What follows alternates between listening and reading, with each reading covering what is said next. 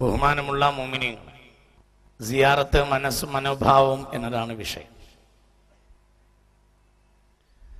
ഇന്നത്തെ പ്രത്യേകമായ ദിവസത്തിൻ്റെ പ്രാധാന്യം കൊണ്ട് സൗകര്യം വന്നാൽ നമുക്ക് ഒരല്പനേരം അഹ്ലു ബദറിനെ കുറിച്ചും പറയേണ്ടതാണ്. ഇന്ന് ബദരീങ്ങളാണ്ട് എന്നതുകൊണ്ട് ഒരല്പനേരം അവരെക്കുറിച്ച് പറയൽ ഒരു പ്രധാനപ്പെട്ട കടമയായതുകൊണ്ട് വിഷയങ്ങൾ പരമാവധി ചുരുക്കുകയും അതേക്കുറിച്ച് കൂടി ഒരല്പം പറയാനുള്ളൊരു അവസരം കണ്ടെത്തുകയും ചെയ്യും. ഇൻഷാ അല്ലാഹ്. അല്ലാഹു തൗഫീഖ് ചെയ്യട്ടെ. കാര്യങ്ങളൊക്കെ വേണ്ടതുപോലെ മനസ്സിലാക്കണം. ഒരു ക്ലാസ് ഇവിടെ എടുക്കുന്നത് അതിൻ്റെ ഒരു അമൽ നാട്ടിലുണ്ടാകാൻ വേണ്ടിയാണ്. അത് മനസ്സിലാക്കണം. അതുകൊണ്ട് ആ അമൽ ഉൾക്കൊണ്ടിട്ട് അത് പ്രവർത്തിക്കാൻ, ആ ഇൽമ് ഉൾക്കൊണ്ട് അത് അമൽ ചെയ്യാൻ എല്ലാവരും തയ്യാറാണ്. നാട്ടിൽ ഇന്ന് ഈ വിഷയത്തിൽ വലിയ ഒരു, ഞാൻ ഈ പറയുന്ന വിഷയത്തിൽ ഗൗരവമായ ഒരു അമാന്തം സമുദായത്തിന് വന്നിരിക്കുകയാണ്. ജുമാ കഴിഞ്ഞിറങ്ങിയാൽ പള്ളിക്കാട് നിറയെ, പള്ളിപ്പറമ്പ് നിറയെ ആളുകളുള്ള ഒരു കാലഘട്ടത്തിൽ നിന്ന് ഇന്ന് അതൊന്നും കാണാത്ത ഒരു ശുഷ്കമായ അവസ്ഥയിലേക്ക് നമ്മുടെ സമുദായം തരം താണുകൊണ്ടിരിക്കുകയാണ്. തിരക്ക് നമ്മളെ എല്ലാവരെയും നശിപ്പിച്ചു കളഞ്ഞിരിക്കുന്നു. അള്ളാഹു നമ്മളെ കാക്കട്ടെ. തിരക്ക് എല്ലാ നിലക്കും മനുഷ്യർക്ക് നഷ്ടവും നാശവും ഉണ്ടാക്കും. നമ്മളെ സംബന്ധിച്ചിടത്തോളം ഏറ്റവും വലിയ നമ്മുടെ ഇന്നത്തെ പ്രശ്നം തിരക്കാണ്. എല്ലാവർക്കും തിരക്കാവുന്നതിനൊഴിവില്ല. ആ അമിതമായ തിരക്ക് കൊണ്ട് എന്ത് സംഭവിച്ചു പോയി? ജീവിതത്തിൽ ഒരുപാട് ഖൈർ നമുക്ക് നഷ്ടപ്പെടുകയാണ്. അപ്പോൾ അതിനൊരു പരിഹാരം എന്ന നിലയിലാണ് സത്യത്തിൽ ഇങ്ങനത്തെ ഒരു കാര്യം ഇവിടെ ഏർപ്പെടുത്തിയത്. ഈ സിയാറത്തിനെ പറ്റി പറയുക എന്ന് പറഞ്ഞാൽ, സിയാറത്ത് ടൂറിന്റെ ഓപ്പറേറ്റർമാർക്ക് സൗകര്യങ്ങൾ ഉണ്ടാക്കുക എന്നല്ല ഇവിടെ ഞാൻ ഉദ്ദേശിച്ച പ്രധാനപ്പെട്ട ലക്ഷ്യം. അത് ഞാൻ സാന്ദർഭികമായി തന്നെ ഓർമ്മപ്പെടുത്തുകയാണ്. അതൊക്കെ ചെയ്യേണ്ടതല്ലേ, അത് ചെയ്യേണ്ടതാണ്, ചെയ്യാറുമുണ്ട്. ടൂർ എന്ന നിലയിലല്ലാതെ ഞാൻ എല്ലാ മാസവും അള്ളാഹിന്റെ തൗഫീഖിനാൽ ഒരു നീണ്ട സിയാറത്ത് പോകുന്ന കൂട്ടത്തിൽപ്പെട്ട ഒരാളാണ് ഞാൻ. എല്ലാ മാസവും അത് ചെയ്യാറുണ്ട്. നോമ്പിന് കഴിഞ്ഞിട്ടില്ലെങ്കിൽ നോമ്പ് കഴിഞ്ഞാൽ ഉടനെ ഇൻഷാ അള്ളാഹ് ഒരു അങ്ങനത്തെ ഒരു കാര്യത്തിന് ചെയ്യാറുണ്ട്, ചെയ്യുകയും ഇൻഷാ അള്ളാഹ് അള്ളാഹു തൗഫീഖ് ചെയ്യട്ടെ. അപ്പം അതൊക്കെ വളരെ പ്രധാനപ്പെട്ടതാണെങ്കിലും അതല്ല നമ്മുടെ ഇവിടെ മർമ്മപ്പെട്ട ലക്ഷ്യം എന്ന് നമ്മൾ മനസ്സിലാക്കണം. സിയാറത്ത് മനസ്സ് മനോഭാവം എന്ന് പറയുമ്പോൾ ആളുകൾ അതിനെ ഉദ്ദേശിച്ച രൂപത്തിലും വിധത്തിലും തന്നെ ആ കാര്യം മനസ്സിലാക്കണം എന്ന് ഞാനിവിടെ ഓർമ്മപ്പെടുത്തുകയാണ്.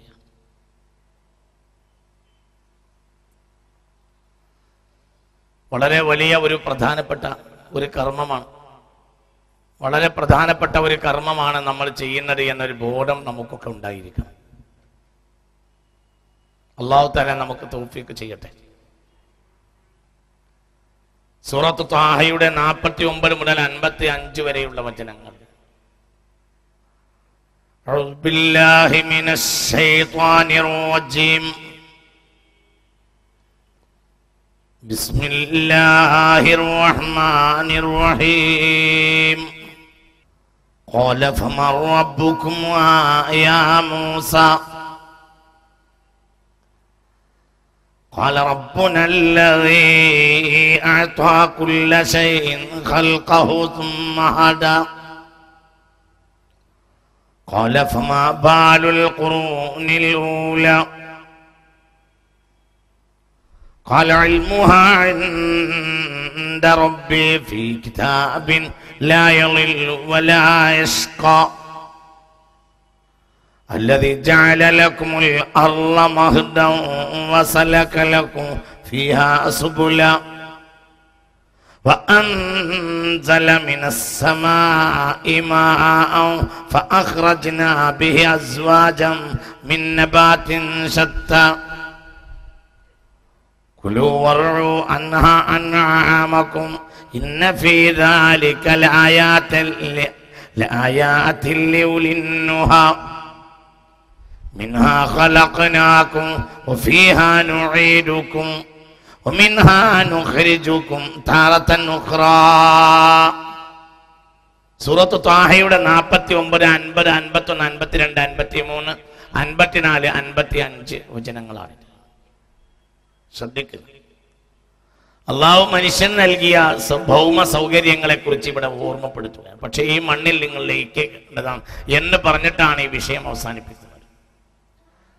ഇതൊരു ചോദ്യത്തിന് മറുപടി പറയുക. ചോദ്യകർത്താവ് ഫിറഔനാണ് ലഅനത്തുല്ലാഹി അലൈഹി. മറുപടി പറയുന്ന സയ്യിദ്ന മൂസ. ആരാണ് നിന്റെ പടച്ചോന്ന് ചോദിക്കുക. അപ്പോൾ പടച്ചോന്റെ മറുപടി പറയുക. ആ പടച്ചോന്റെ മറുപടിയാണ് ആരാ? അല്ലാഹു. ഫമർ റബ്ബുക്കമായ മൂസ, നിങ്ങളെ രണ്ടാളുടെയും പടച്ചോൻ ആരാന്ന് ചോദിച്ചു.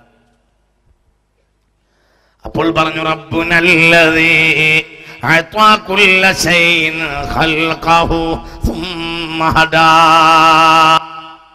ഏതൊരു സൃഷ്ടിയെയും സൃഷ്ടിക്കുകയും തന്നെ എന്തിന് സൃഷ്ടിച്ചു എന്ന ആ സൃഷ്ടിക്ക് ബോധം കൊടുക്കുകയും ചെയ്തവനാണ് എൻ്റെ പടച്ചവൻ എന്ന് പറഞ്ഞു. എന്തിനാണ് പടച്ചത് എന്നൊരു ബോധം ഉണ്ടാവുക. അത് ഓരോ സൃഷ്ടിക്കും അല്ലാഹു തആല നൽകിയിട്ടുണ്ട്. എന്തിനാണ്, എന്തിനും, ഏത് സൃഷ്ടിക്കുണ്ട് അതിനെക്കുറിച്ചുള്ള ഒരു ബോധം ആ സൃഷ്ടിക്ക് അല്ലാഹു തആല നൽകി. അത് അല്ലാഹുവിൻ്റെ ഏറ്റവും വലിയ റഹ്മത്തുൽ വാസിഅത്താണ്. അല്ലാഹു തആല റഹ്മത്ത് നമുക്ക് ചൊരിഞ്ഞു തരട്ടെ. റബ്ബുനല്ലദീ അഅ്താ കുല്ല ശൈഇൻ ഖൽഖഹു സുമ്മ ഹദാ.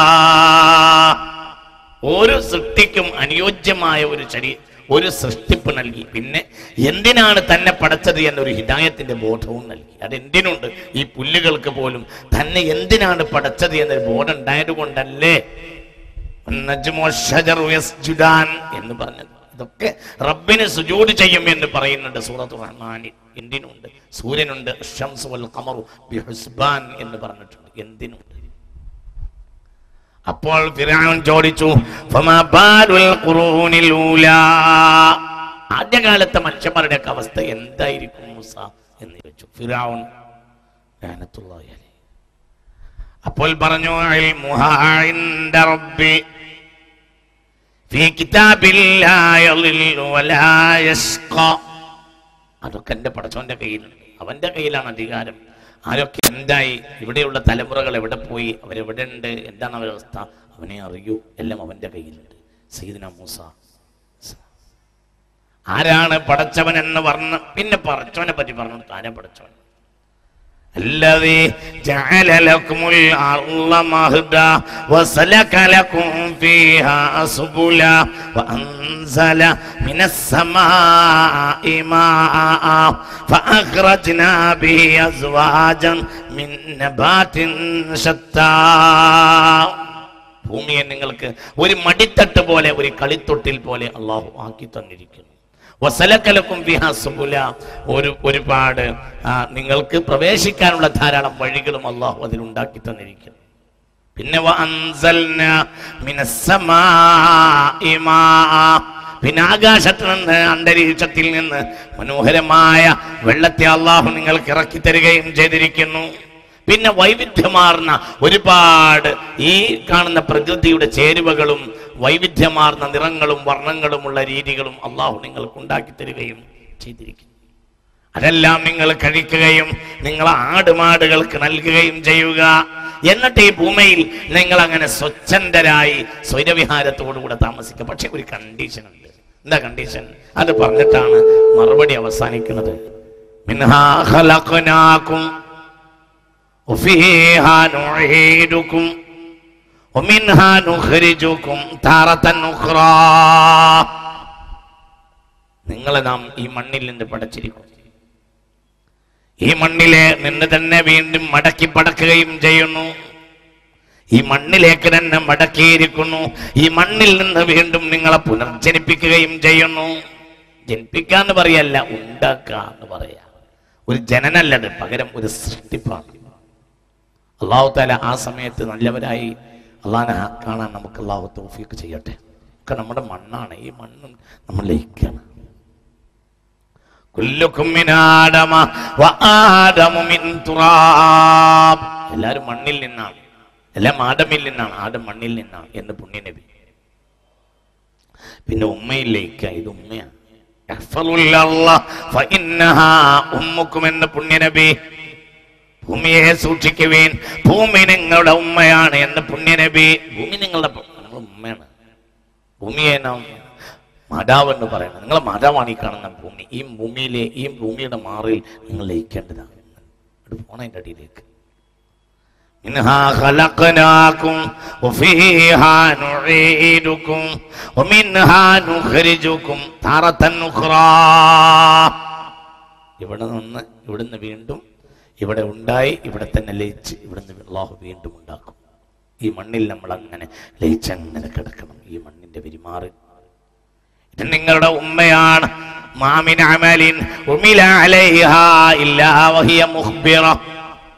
ഈ മണ്ണ് എന്ത് നടന്നാലും, ഈ മണ്ണിന്റെ മുകളിൽ എന്ത് നടത്തിയാലും മണ്ണ് വിളിച്ചു പറയുമെന്ന് പുണ്യനബി സല്ലല്ലാഹു അലൈഹി വസല്ലം. അല്ലാഹു വഹി കൊടുക്കുന്നതാണ് മണ്ണിന് എന്നുമായിട്ടുണ്ട്.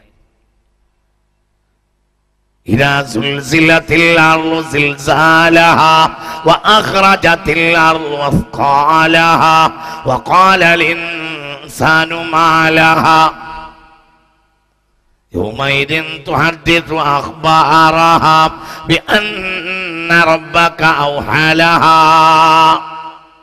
ഏത് മണ്ണിലാണോ നമ്മൾ ലയിക്കുന്നത് ആ മണ്ണിന് അല്ലാഹു തആല വഹി കൊടുക്കുമെന്ന് അല്ലാഹു പറഞ്ഞിട്ടുണ്ട്. ഈ മണ്ണിന് അല്ലാഹു വഹി നൽകും. വഹി എന്നാ പറഞ്ഞത്, ഔഹലഹാ വഹി എന്നാ പറഞ്ഞത്. ഒരു ദിവ്യ സന്ദേശം എന്നാണ് ഇതിനർത്ഥം. അഥവാ തുറന്ന് പറയാനുള്ള ഒരു കഴിവ് അല്ലാഹു ഇതിന് നൽകും. എന്നിട്ട് ഇതിങ്ങനെ സംസാരിക്കും. എന്തൊക്കെ ഇതിന്റെ മുകളിൽ നടന്നു. മാമിൻ അമലിൻ ഉമില അലൈഹാ ഇല്ലാ വഹിയ മുഖ്ബിറ. ഈ മണ്ണിൽ എന്ത് നടന്നാലും ഈ മണ്ണ് വിളിച്ചു പറയും എന്റെ പുണ്യനബി സല്ലല്ലാഹു അലൈഹി വസല്ലം. അല്ലാഹു നമുക്ക് ബോധം തരട്ടെ. അപ്പൊ ഈ വിഷയം ഫറോവയുടെ മുന്നിൽ ചർച്ച ചെയ്യുകയാണ് സയ്യിദുന മൂസ. ത്വാഹ സൂറത്തിന്റെ 49 മുതൽ 55 വരെയുള്ള ആയത്ത് പറയുമ്പോൾ അവസാനിക്കും. ഇതാണ് വിഷയം.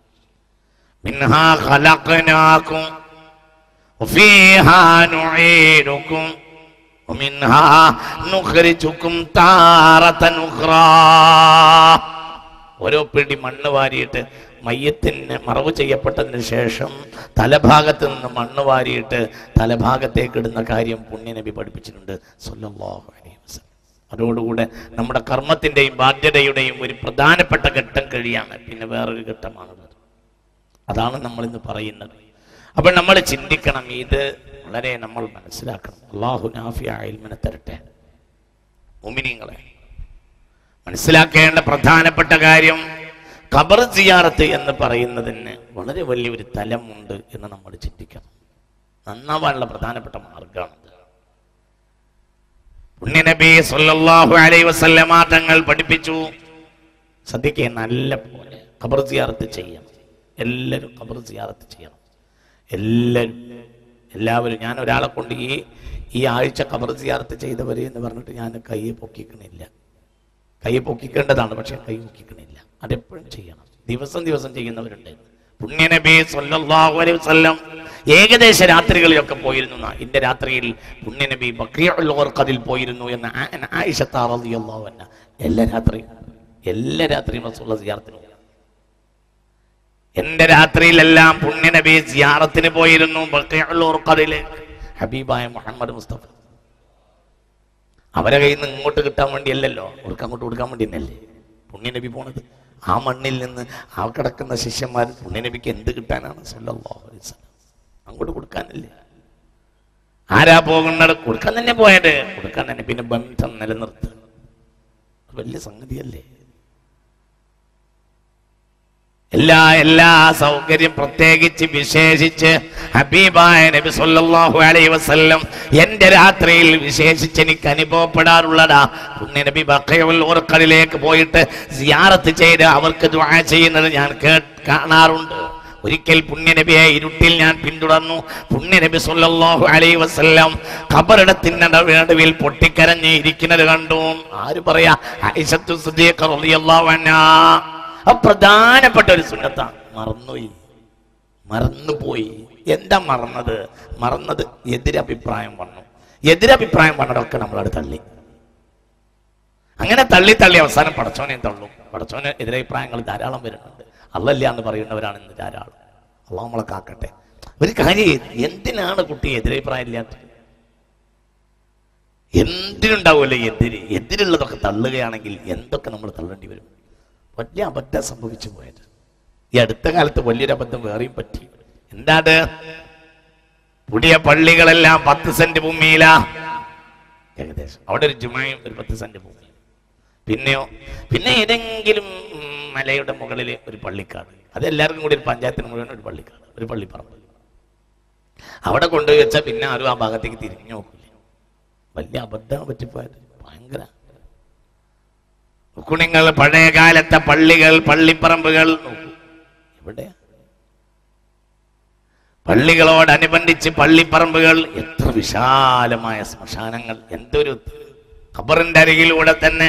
പള്ളി കുറച്ച് ദൂരെയാണ് കൊണ്ടുണ്ടാക്കുക. അന്നത്തെ വഴിയോട് ചേർത്തല്ല പള്ളി ഉണ്ടാക്കുക. അത് വലിയ അത്ഭുതമാണ്. അതായത് അന്നുണ്ടാവില്ലൊരു വഴി, ഇന്നത്തെ ഹൈവേ ഒന്നും ആയിട്ടില്ലെങ്കിലും അന്നൊരു വഴിയുണ്ടല്ലോ. ആ വഴിയുടെ ഓരത്ത് പള്ളി ഉണ്ടാക്കൂല.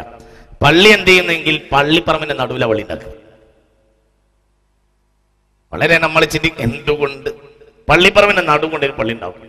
എന്നിട്ട് റോട്ടിൽ നിന്ന് കുറേ അങ്ങോട്ട് നടക്കേണ്ടി വരും പള്ളിപ്പറമ്പിലേക്ക്. എവിടെയും മോയിൻകുട്ടിക്കായി ഇരിക്കുന്ന അവരുടെ അണ്ടോണ എനിക്കറിയാം.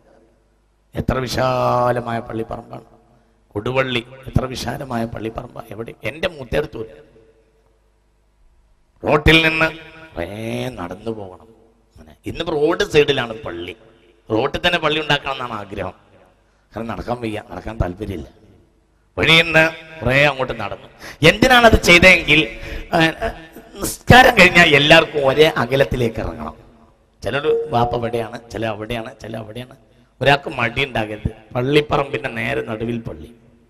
എല്ലാവരും ഒരേ സമയത്ത് പള്ളിപ്പറമ്പിലേക്ക് നിസ്കാരം കഴിഞ്ഞാൽ ഈ ഒരു സൗകര്യം നമ്മുടെ പള്ളിപ്പറമ്പുകളിലുണ്ട്. ഇന്ന് ഏകദേശം പള്ളികളൊക്കെ 10 സെന്റില്ല. പുതിയ പള്ളികളൊക്കെ വിശേഷിച്ചു. ആ പള്ളികളിലൊക്കെ ജുമായ. എവിടെയാണോ നമുക്ക് സൗകര്യം ഉള്ളത് അവിടെ നമ്മൾ ജുമായൊക്കെ കൂടും. അവിടെ നമ്മളെ ബാപ്പയോ ഉമ്മയോ അതൊന്നും നമുക്ക് ചിന്തയില്ല. പുതിയ പള്ളിപ്പറമ്പുകൾ, പുതിയ പള്ളികൾ എന്തിന്റെ പേരിലാണെങ്കിലും ഒരുപാട് ഹൈറുകളെ നഷ്ടപ്പെടുത്തിയിട്ടുണ്ട്. ഹൈറുകൾ ഇതുവഴി നഷ്ടപ്പെട്ടു പോയി. ഉമ്മത്ത് മുഹമ്മദിന് സ്വല്ലല്ലാഹു അലൈഹി വസല്ലം ഒരുപാട് ഹൈറുകൾ നഷ്ടപ്പെട്ടു പോയി. മുഅ്മിനീങ്ങളെ ഖബറിന്റെ അരികിലേക്ക് ചെല്ലുമ്പോഴുണ്ടാകുന്ന ഒരുപാട് നന്മല്ലേ. മാത്രമല്ല പുണ്യനബി പറഞ്ഞു, സുരിൽ ഖുബൂറ തുദക്കിറു ബിഹൽ ആഖിറ വഗ്സിലിൽ മൗത. നന്നാവാൻ വേണ്ടി നീ ചെയ്യേണ്ട കാര്യങ്ങൾ, ഒന്ന് ഖബർ സിയാറത്ത് ചെയ്യുകയും മരിച്ച മയ്യത്തിനെ കുളിപ്പിക്കുകയും വേണം. ഇതൊക്കെ എന്നെ നന്നാക്കും. അടിപൊളി. ഇതാണ് പുതിയ ലോകത്തിന്റെ ഫേസ്. അടിപൊളി ജീവിതം, അടിപൊളി വസ്ത്രം, അടിപൊളി നടപ്പ് ഒക്കെ അടിപൊളിയാണ്. അപ്പുറത്ത് നേരെ മറിച്ച് അത് അങ്ങനെയല്ല. അതൊരു അടിപൊളിയാ തന്നെ. അടിപൊളിഞ്ഞു പോയ പരിപാടിയാണ് ഇത്. ഒക്കെ അടിപൊളിഞ്ഞ പരിപാടിയാണ്. നേരെ മറിച്ച് നമ്മൾ വളരെ ചിന്തിക്കണം.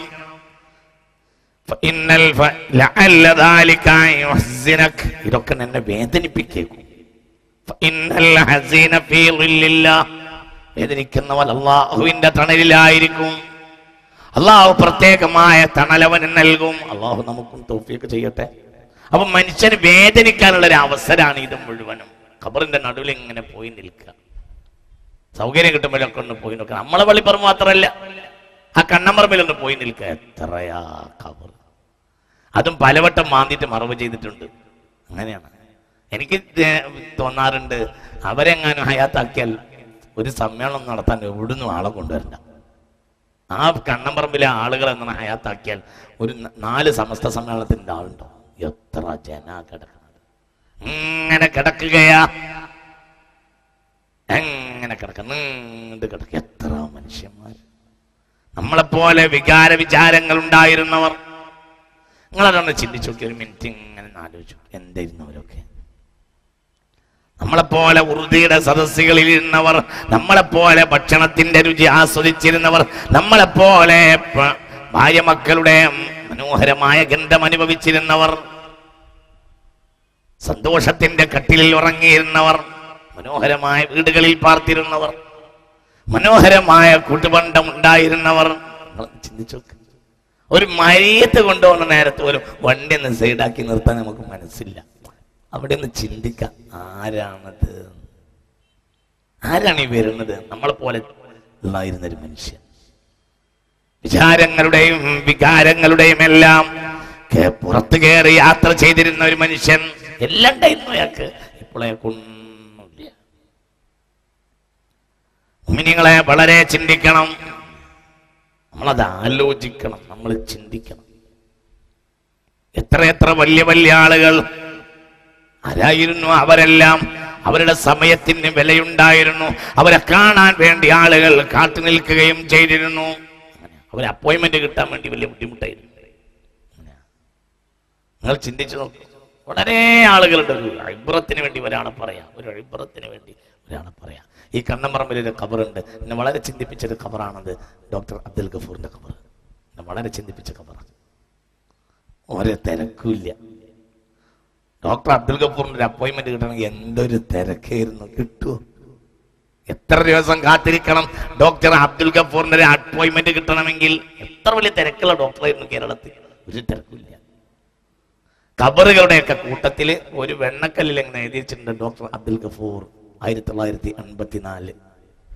ആ കണ്ണമ്പറമ്പിൽ നമുക്ക് പോയി നിന്ന് നോക്കി, എന്താ ചിന്ത വരും. മനുഷ്യന്മാരെ, മനുഷ്യന്റെ തലക്ക് കാര്യം പിടിക്കും. ഈ മനുഷ്യന്മാരുടെയൊക്കെ ഒരു സമയം കിട്ടാൻ വേണ്ടി എന്തൊരു ബുദ്ധിമുട്ടുണ്ടായിരുന്നു. ഈ മനുഷ്യന്മാരെ ഒന്ന് കാണാൻ വേണ്ടി എത്രയേറെ മണിക്കൂറുകൾ ആളുകൾ കാത്തുനിന്നിരുന്നു. ഒരാൾ അവരെ കാണാൻ പോലും വരുന്നുണ്ട്. മനുഷ്യന്മാരെ, നമ്മൾ ചിന്തിക്കണം, നമ്മളും അങ്ങനെയല്ലേ? നമ്മൾ അങ്ങോട്ട് പോവല്ലേ? ചലത്തെ ഒക്കെ പോവല്ലേ? എല്ലാരും പോവല്ലേ?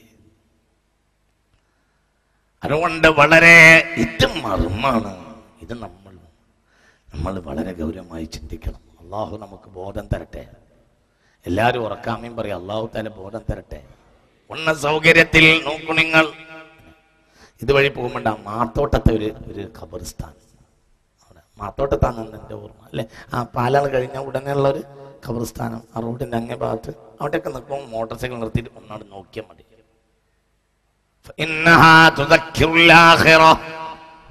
മനുഷ്യന്മാരിങ്ങനെ കിടക്കുക, പൂഴിമണലിൽ ഇങ്ങനെ കിടക്കുക, കല്ലും വെച്ച് മുകളിൽ കല്ലും വെച്ച് ഇങ്ങനെ കിടക്കുക. എത്ര വലിയ വലിയ മുതലാളിമാർ, വലിയ വലിയ പ്രഭാഷകന്മാർ, വലിയ വലിയ രാഷ്ട്രീയക്കാർ, വലിയ വലിയ തൊഴിലാളികൾ, വലിയ വലിയ കൈക്കരുത്തുള്ളവർ, കരുത്തിന്റെ കരുത്തുകൊണ്ട് ഇരുമ്പുരുക്ക് പോലെയുള്ള ഉരുക്ക് പോലെയുള്ള ശരീരത്തിന്റെ പുഷ്ടിയുണ്ടായിരുന്നവർ, ആരെ ഒരൊറ്റപ്പിടുത്തത്തിന് 1 കിൻഡൽ നെല്ലും അരിയുമൊക്കെ കയ്യിൽ തൂക്കിയെടുക്കാൻ കരുത്തുണ്ടായിരുന്നവർ, ജീവിതത്തിൽ ആരോട് പോലും തോൽക്കാതിരുന്നവർ, നാവ് കൊണ്ട് അടിച്ചിട്ട് ആരെയും പരാജയപ്പെടുത്തിയിരുന്നവർ. ഇന്ന് മിണ്ടാൻ വയ്യില്ല. പള്ളിക്കാട്ടിലേക്ക് സലാം പറഞ്ഞതുപോലെ ഒരു ചെല്ല അങ്ങോട്ട് പറയുള്ളൂ, ഇങ്ങോട്ട് തിരിച്ചു പറയില്ല. ഇന്ന് പറയാറില്ല എന്നുള്ളത് ഞാൻ പിന്നെ പറയാം. പ്രത്യക്ഷത്തിൽ നമ്മൾ കേൾക്കുന്നില്ല, പറയും, അത് വേറെ വിഷയം. അത് ആ ഭാഗത്തേക്ക് വരാം. അങ്ങനെ ചെല്ലില്ലേ പള്ളിക്കാട്ട് സലാം, എന്താടോ എന്ന് പറഞ്ഞിട്ട് ഒരുത്തം മിണ്ടണില്ലെങ്കിൽ പറയും, എന്താടോ പള്ളിക്കാട് സലാം പറഞ്ഞതുപോലെ. അപ്പോൾ നോക്ക്, നിങ്ങൾ ചിന്തിക്കുക. ആ പള്ളിപ്പറമ്പിലൊക്കെ ഒന്നിങ്ങനെ കയറി നിന്ന് നോക്കുക. മരണമെന്ന് കേട്ടാൽ പേടിയുള്ള ആളുകളെ എനിക്കറിയാം. മരിച്ചു പോയവർ എനിക്കറിയുന്ന ചില ആളുകളുണ്ട്. മരണം കേൾക്കുമ്പോഴത്തേന് പേടിയുള്ള ചില ആളുകളുണ്ടായിരുന്നു. എനിക്കറിയുന്ന ആളുകൾ മരിച്ചുപോയി. മരണം എന്ന് കേട്ടാൽ പേടിയുള്ള ആളുകൾ, അന്ന് ഭക്ഷണം കഴിക്കാൻ കഴിയാത്ത ചില ആളുകൾ ഉണ്ടായിരുന്നു. എനിക്കറിയുന്ന ചില ആളുകളുണ്ടായിരുന്നു, മരിച്ചുപോയി. മരണം നേട്ട പേടിയാണ് അവർക്ക്, പക്ഷെ അവർ മരിച്ചുപോയി. മുഅ്മിനീങ്ങളെ, മരണം എല്ലാരെയും വിഴുങ്ങിക്കഴിഞ്ഞിരിക്കുന്നു. ഖബറിന് ചിന്തിക്കുക. വലിയ വലിയ രാജാക്കന്മാരും ചക്രവർത്തിമാരും നേതാക്കളും എല്ലാം കഴിഞ്ഞുപോയ ചരിത്രത്തിൽ, കോഴിക്കോട്ടിന്റെ കഴിഞ്ഞുപോയ ചരിത്രത്തിൽ എന്തെങ്കിലും ഒന്ന് മടക്കിക്കൊണ്ടുവരാൻ അല്ലാഹു നിങ്ങൾക്കൊരു അവസരം തന്നാൽ എന്ത് ചെയ്യുമെന്ന് ഒരാൾ എന്നോട് ചോദിച്ചാൽ ഞാൻ പറയും, 2 ആളെ ഞാൻ കോഴിക്കോട്ടേക്ക് മടക്കി കൊണ്ടുവരും. 2 ആളെ കോഴിക്കോട്ട് ഒരു അത്ഭുതം കാണിക്കാൻ അള്ളാഹു എനിക്കൊരു അവസരം തന്നാൽ, കഴിഞ്ഞ ചരിത്രത്തിൽ നിന്ന് ഇറങ്ങിയിട്ട് ഒരു അത്ഭുതം കാണിക്കാൻ അള്ളാഹു എനിക്കൊരു അവസരം തന്നാൽ, ഞാൻ 2 ആളെ കോഴിക്കോട്ടേക്ക് മടങ്ങിക്കൊണ്ടുവരും. ഒന്ന് സയ്യിദ് റഹ്മാൻ ബാഫഖി, ഒന്ന് CH മുഹമ്മദ് കോയ. 2 മനുഷ്യന്മാർ മടങ്ങി വരേണ്ടതാണ്. അള്ളാഹു തആല അവർക്ക് മഗ്ഫിറത്ത് കൊടുക്കട്ടെ. ആ 2 മനുഷ്യന്മാരും മദീനയിൽ നമുക്ക് നാട്ടിന്, കേരളത്തിന് മുഴുവൻ എല്ലാവർക്കും മതിയായിരുന്നു. പക്ഷെ ഇവിടെ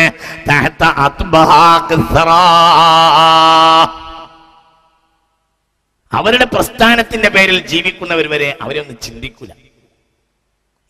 ഇങ്ങനെ പോകുമ്പോൾ, ഇങ്ങനെ അങ്ങോട്ട് പോകുമ്പോൾ ആ നടക്കാവ് പള്ളിയുടെ ഓരത്തുണ്ടാവും മനുഷ്യൻ കിടക്കണം. ഒന്നത് കയറി നോക്കൂല. എന്തുകൊണ്ട്? സ്നേഹമല്ല. സ്നേഹം എന്നത് വർത്താനത്തിലേ ഉള്ളൂ. ഇല്ല, ഉള്ളിന്റെ ഉള്ളിൽ സ്നേഹമില്ല. പറയും നമ്മൾ സ്നേഹത്തെ കുറിച്ച് പറയും, സ്നേഹമില്ല, സ്നേഹമില്ല, സ്നേഹമില്ല. CH മുഹമ്മദ് കോയ സാഹിബിന്റെ ഖബർ ഒറ്റക്ക് ഒരു കൂട്ടത്തിൽ പത്രക്കാർ ഫോട്ടോ എടുത്ത കൂട്ടത്തിലല്ല, ഒറ്റക്ക് സിയാറത്ത് ചെയ്ത് ഒരു കൈപൊക്കി. അൽഹംദുലില്ലാ, അൽഹംദുലില്ലാ. അതന്നെ, അതുകൊണ്ടാണ് ഞാൻ അങ്ങനെ പറഞ്ഞത്. പത്രക്കാർ കൂട്ടത്തിലല്ല ഞാൻ പറഞ്ഞത്, ഒറ്റക്കൊന്ന് സിയാറത്ത് ചെയ്യാം. ഹറമിൽ പോയാൽ ജന്നത്തുൽ മുഹല്ലയിലേക്ക് നടന്നു പോവാ. നമ്മളൊരു നേതാവ് അവിടെ കിടക്കണില്ലേ, ബഹുമാനപ്പെട്ട സയ്യിദ് റഹ്മാൻ ബാഫക്ക് തങ്ങൾ.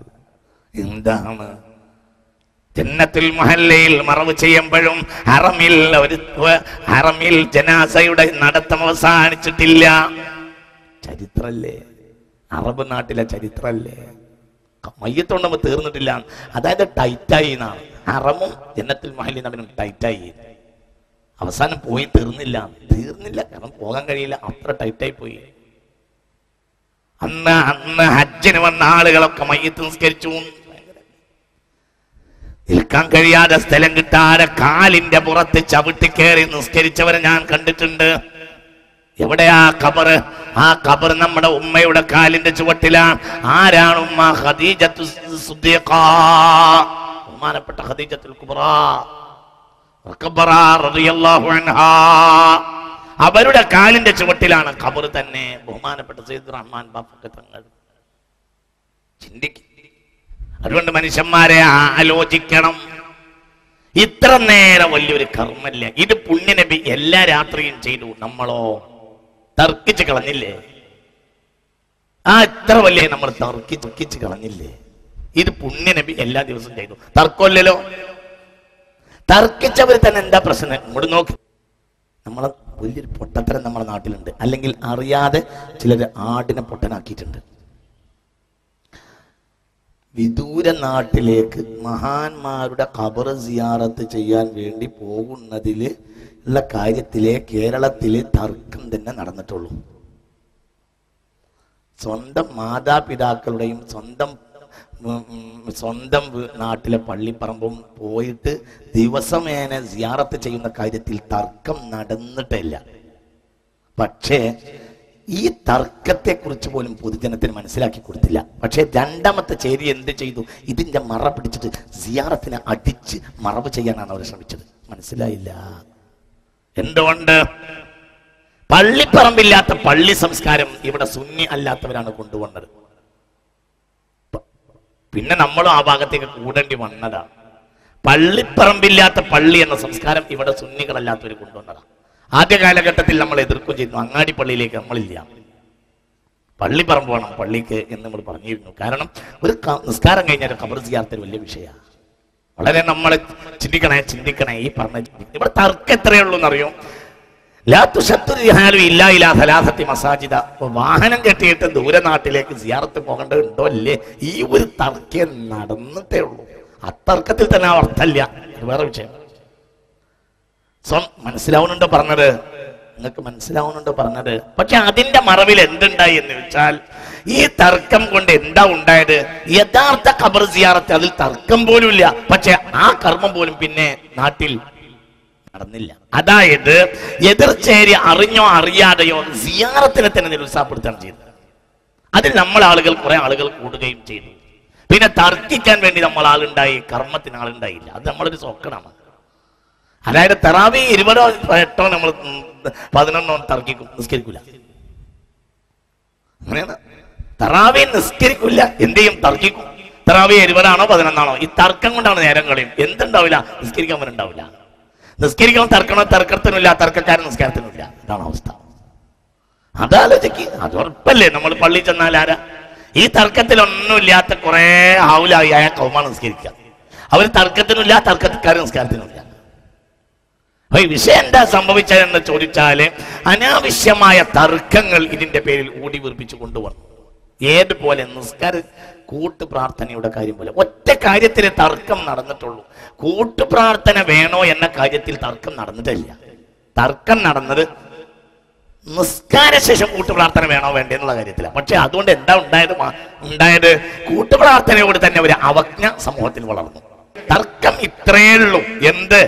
കൂട്ടുപ്രാർത്ഥന വേണോ എന്ന കാര്യത്തിൽ തർക്കം നടന്നിട്ടേ ഇല്ല. അതിൽ നടന്നിട്ടേ ഇല്ല. ഇത്രേ തർക്കം നടന്നിട്ടുള്ളൂ. എന്ത്? നിസ്കാര ശേഷം ഒരു കൂട്ടുപ്രാർത്ഥന വേണോ വേണ്ടേ? ഈ ഒരു തർക്കേ നാട്ടിൽ നടന്നിട്ടുള്ളൂ. പക്ഷെ അതിന്റെ പേര് എന്താ ഉണ്ടായത്?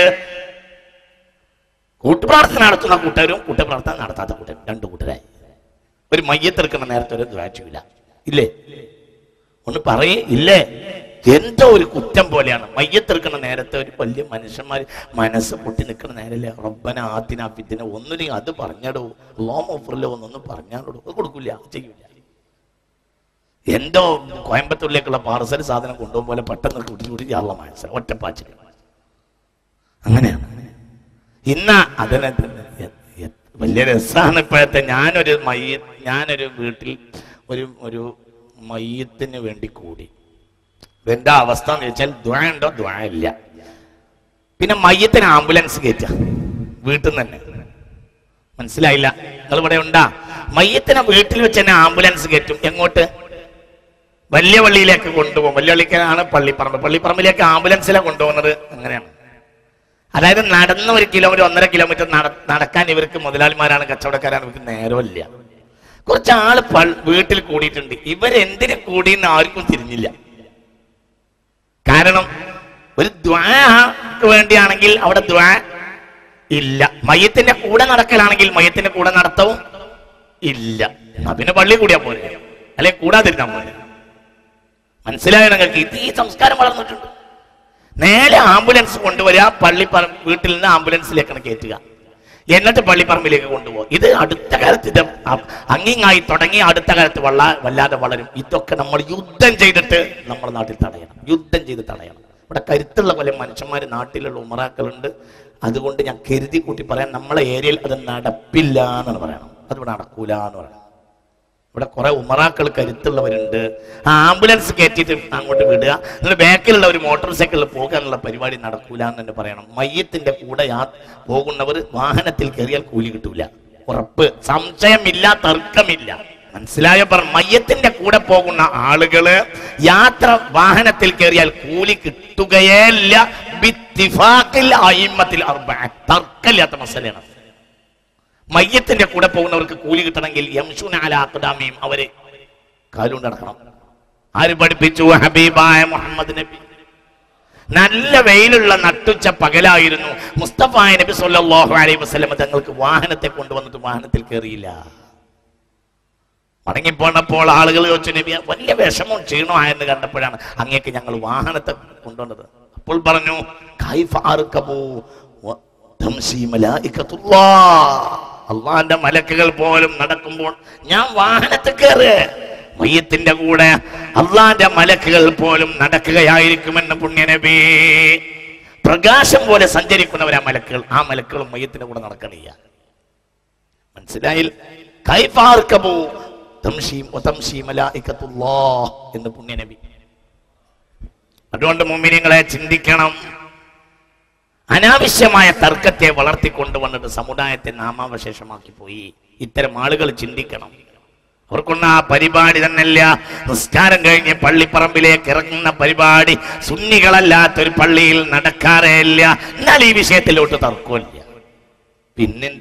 എന്തേന്ന് വെച്ചാൽ ലക്ഷ്യം എന്തായിരുന്നു?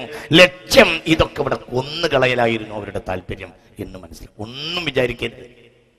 ചേകനൊരു 3 വഖത്ത് നിസ്കരിച്ചാൽ മതി എന്ന് പറഞ്ഞു 2 വഖത്ത് ഒഴിവാക്കിയിട്ട് ഇവിടെ പരിസരത്തൊരു അന്ന് ചേകനൂരി താല്പര്യമുള്ള ഒരു മനുഷ്യന്റെ വീട്ടിൽ ചേകനൂര് താമസിച്ചു 3 ദിവസം. എന്നിട്ട് ഒറ്റ വഖത്ത് നിസ്കരിച്ചില്ല. മനസ്സിലായില്ല? നിസ്കാരം 5 ഇല്ല 3 ഉള്ളൂ എന്ന് ചേകനൂര് പറഞ്ഞു. പറഞ്ഞിട്ട് ചേകനൂര് ഇവിടെ അടുത്ത് മുക്കത്തിനടുത്ത് ഒരു ധനാഢ്യന്റെ വീട്ടിൽ 3 ദിവസം ഒരു പുസ്തകം എഴുതാൻ വേണ്ടി ചേകനൂര് താമസിച്ചു. മാളികയുടെ മുകളിൽ 3 ദിവസം താമസിച്ചിട്ട് ഒറ്റ വക്കത്ത് ചേകനൂര് നിസ്കരിച്ചെന്നല്ല, 3 ദിവസം നിസ്കരിച്ചില്ല. ഞാൻ പിന്നെ ഈ ആചാര്യ അയാൾ ചേകനൂരല്ല അങ്ങനെ സംസാരിച്ചപ്പോ ചോദിച്ചു, പിന്നെ എന്തിനാ ആചാര്യ അയാൾ 3 വക്താണ് നിസ്കാരം എന്തിനാ അയാൾ പറഞ്ഞത്? അതും അയാൾ നിസ്കരിച്ചിട്ടില്ലെങ്കിൽ പിന്നെ എന്തിനാ അയാൾ പറഞ്ഞു? അപ്പൊ ഈ ആചാര്യ എന്നോട് പറഞ്ഞു, നിങ്ങൾ റോഡ് സൈഡിലൊക്കെ വലിയ വലിയ മരം മുറിക്കുമ്പോ ആദ്യം കൊമ്പ് തള്ളിയിടുന്നത് നിങ്ങൾ കണ്ടിട്ടില്ലേ എന്ന് ചോദിച്ചു ഇയാൾ. വലിയ വലിയ മരം മുറിക്കുമ്പോൾ കൊമ്പ് തള്ളിയിടും. എന്തിനാ കൊമ്പ് തള്ളിയിടുന്നത്? സുഖത്തിൽ അടി മുറിക്കാൻ വേണ്ടിയാണ്. ആദ്യം 2 ഒഴിവാക്കിയത്, പിന്നെ സുഖത്തിൽ 3 കൂടി ഒഴിവാക്കാൻ വേണ്ടിയാണ് എന്ന്. അതാണ് ഇവിടെ പലരും ചെയ്തത്. വെറുതെ കോലാലങ്ങൾ. അതായത് അന്യദിക്കിലുള്ള മഹാന്മാരെ സിയാറത്ത് ചെയ്യുന്ന ചർച്ചയുടെ പിന്നാലെ കൂടിയിട്ട് സ്വന്തം പള്ളിപ്പറമ്പിൽ പോലും സിയാറത്തില്ല. ഇല്ല. എന്തുകൊണ്ട്? അത്ര വലിയൊരു പ്രധാനപ്പെട്ട കാര്യത്തെ കൊന്നു. ഇത് വലിയ വിഷയം തന്നെയാണ്. അല്ലെങ്കിൽ അവർ മറുപടി പറയണം. ഞാനൊരു വേദന പറയാണ്. ഞാൻ തർക്കത്തിനുമില്ല, ബഹളത്തിനുമില്ല, പക്ഷെ ഇതൊരു വേദനയാണ്. ഏറ്റവും പ്രധാനപ്പെട്ട ഒരു അനാവശ്യമായ തർക്കത്തെ കൊണ്ടുവന്നിട്ട് വളരെ അത്യാവശ്യം എല്ലാ രാത്രിയിലും ഈ ഹദീസ് ബുഖാരിയിലും മുസ്ലിമിലും ഒക്കെ വ്യക്തല്ലേ.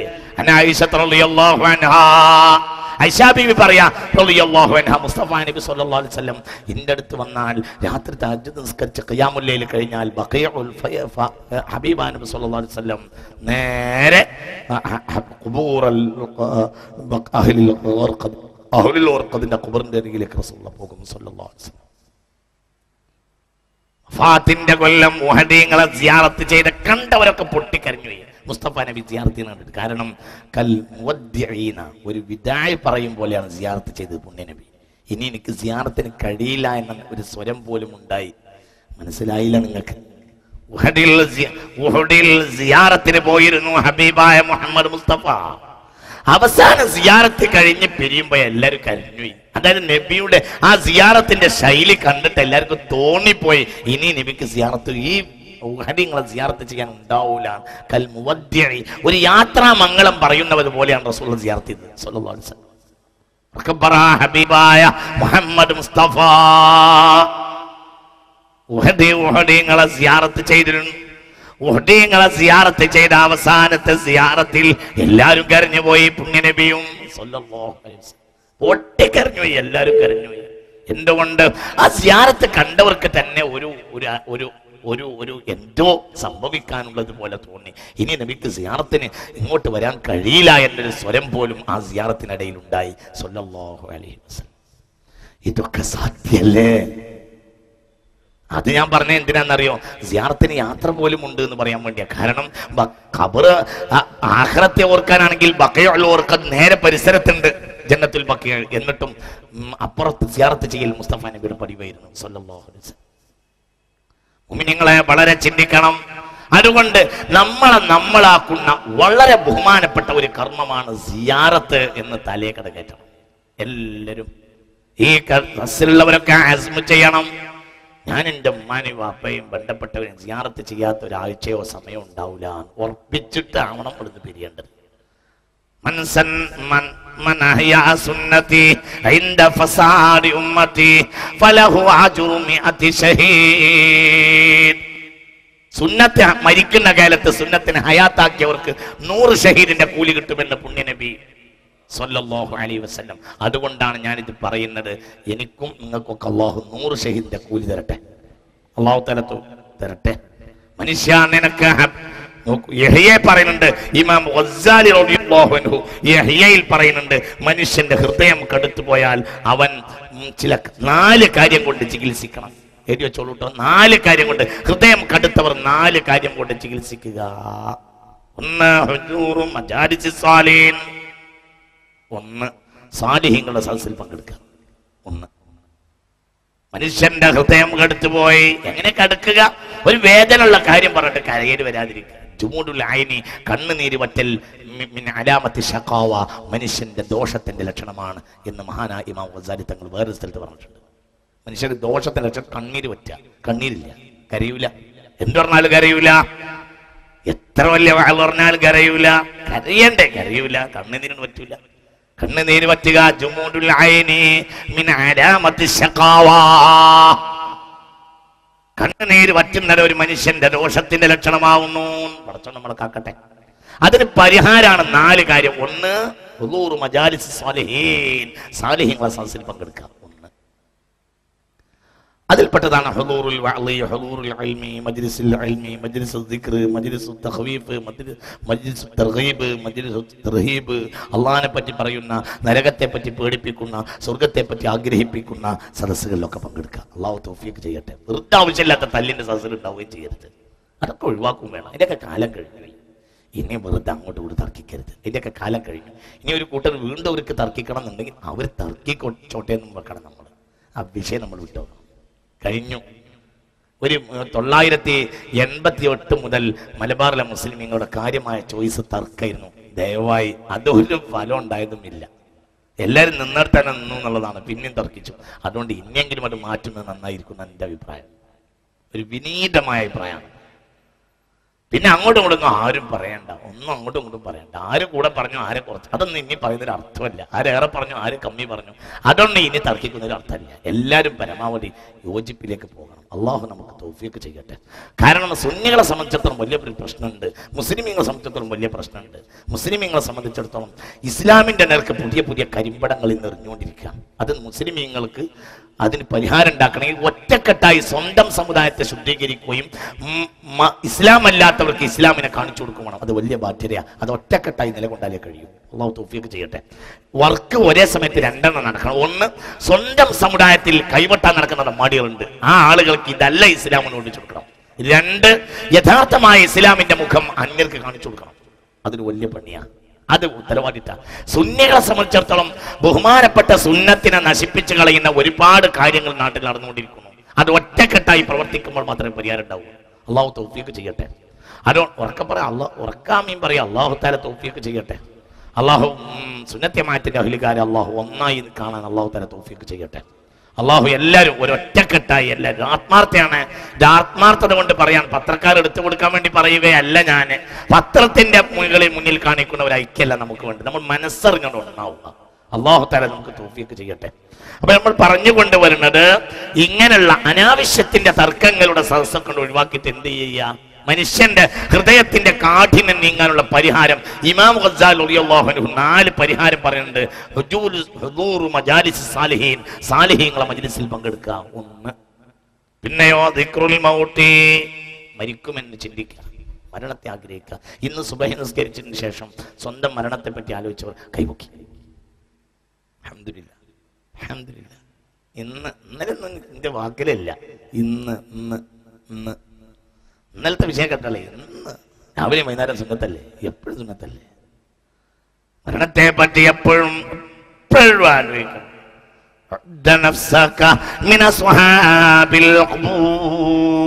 നീ മരിച്ചു കിടക്കാണ് എന്ന് ചിന്തിക്കണം. നീ മരിച്ച ഒരാളാണ്, നീ ഖബറിലാണ് എന്ന് ചിന്തിക്കണം. അള്ളാഹു നമുക്ക് ബോധം തരട്ടെ.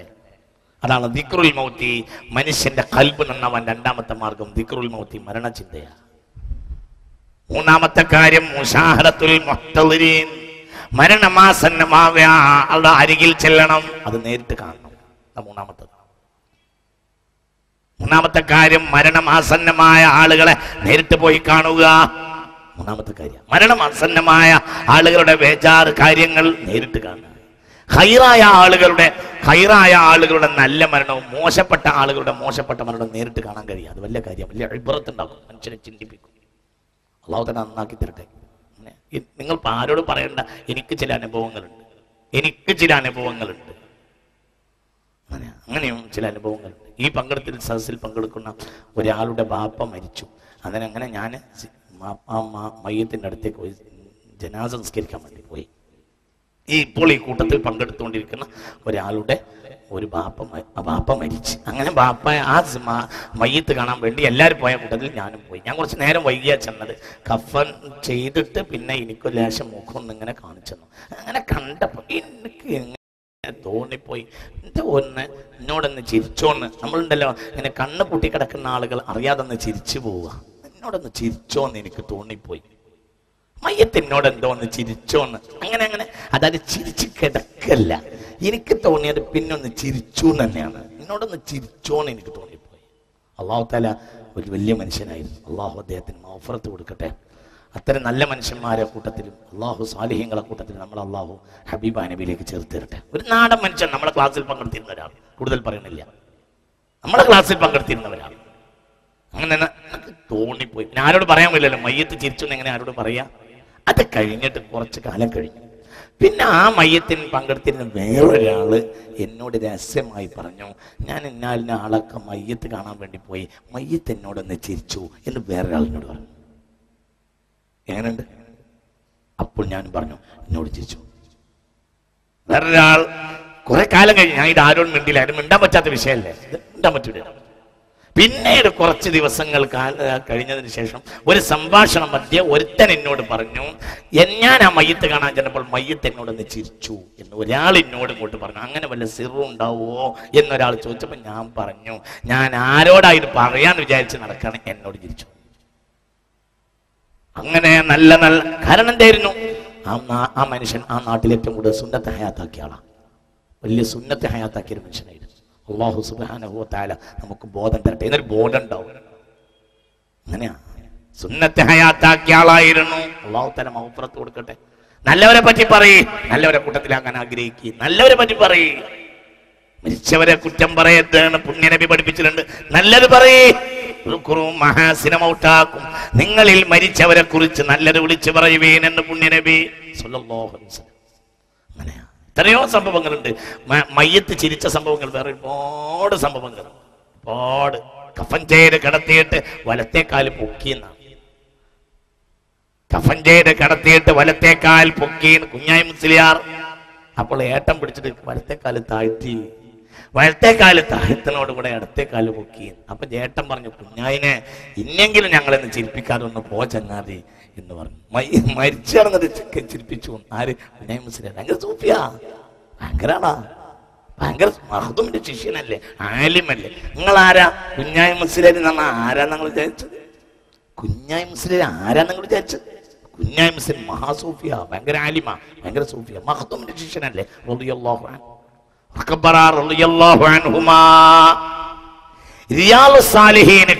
റിയാദ് സാലിഹീൻ കവിതാ രൂപത്തിൽ പരിഭാഷപ്പെടുത്തിയ ആളാണ് കുഞ്ഞായി മുസ്ലിയാർ. അതാണ് സഫീനത്ത് മാല, അതാണ് കപ്പപ്പാട്ട്. പഴയ കാലത്തുള്ള പാട്ടുകൾക്കൊക്കെ മുകളിൽ രീതി കപ്പപ്പാട്ട് എന്ന്. കപ്പപ്പാട്ട് അസ്ലുഹു കപ്പൽപ്പാട്ട്, കപ്പപ്പാട്ട് അസ്ലുഹു കപ്പൽപ്പാട്ട്, കപ്പൽപ്പാട്ട് മഅനാഹു സഫീനത്ത് മാല. സഫീനത്ത് മാല അസ്ലുഹു ഇന്ന ലില്ലാഹി ഇബാദൻ ഫുതാന തല്ലഖു ദുനിയാ വഖാഫുൽ ഫിതന നളറു ഫീ ഹൽ അഫലമ്മാ അലിമു അന്നഹാ ലൈസത് ലിഹൈൻ വതന ജഅലൂഹാ ലുജ്ജതൻ വത്തഖറു സാലിഹൽ അഅമാലി ഫിഹാ സൂഫുനാ. ബഹുമാനപ്പെട്ട റിയാദ് സാലിഹിന്റെ ആമുഖത്തിൽ പറഞ്ഞിട്ടുണ്ട്, സാലിഹായ അമലുകൾ കൊണ്ട് കപ്പൽ ഉണ്ടാക്കേണ്ട കർമ്മങ്ങൾ പറഞ്ഞിട്ടുണ്ട്.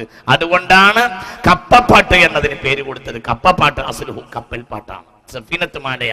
അത് റിയാദ് സാലിഹിന്റെ കാവ്യാവിഷ്കാര അത് കൊണ്ടുവന്നത് മഹാനായ കുഞ്ഞായി മുസ്ലിയാർ റഹ്മത്തുള്ളാഹി അലൈഹിയാണ്. അദ്ദേഹം വലിയ സൂഫിയായിരുന്നു. അപ്പൊ പറഞ്ഞു കൊണ്ടുവരുന്നത് ശ്രദ്ധിക്കുക. നല്ല നല്ല ആളുകൾ, നല്ലവരാകട്ടെ മോശപ്പെട്ടവരാകട്ടെ, മരിക്കുന്ന സദസ്സിൽ പങ്കെടുക്കുക. നാലാമത്തെ കാര്യം സിയാറത്തുൽ ഖുബൂരി, ഖബർ സന്ദർശിക്കുക. 4 കാര്യം കൊണ്ട് മനുഷ്യന്റെ ഖസ്വത്തുൽ ഖൽബ് ഇല്ലാതാകുമെന്ന് ഇമാം ഗസാലി റളിയല്ലാഹു അൻഹു ചിന്തിക്കണം. ഒരുപാട് ഹദീസ് കാണാം. അല്ലം യൻസൽ ഖബറ വൽ ബിലാ വതർക ഫളല സീനത്തിദ് ദുനിയ വഅസറ മാ യബ്ഖാ ലാ മാ യഫ്നാ ولم يعد غدا من ايامه وعد نفسه من اهل القبور من ازهد الناس. പുണ്യനബിയോട് ചോദിക്കപ്പെട്ടു, നബിയെ ഈ ലോകത്തെ ഏറ്റവും വലിയ സൂഫി ആരാണ്, പരിത്യാഗി ആരാണ്? മൻ അസ്ഹദുൻ നാസ്, ഏറ്റവും വലിയ സാഹിദ് ആരാണെന്ന് പുണ്യനബിയോട് ചോദിക്കപ്പെട്ടു സല്ലല്ലാഹു അലൈഹി വസല്ലം. അപ്പോൾ പറഞ്ഞു, മല്ലം യൻസൽ ഖബറ, ഖബറിനെ മറക്കാത്തവൻ. ഖബറിനെ എപ്പോഴും ഓർമ്മയുണ്ട്.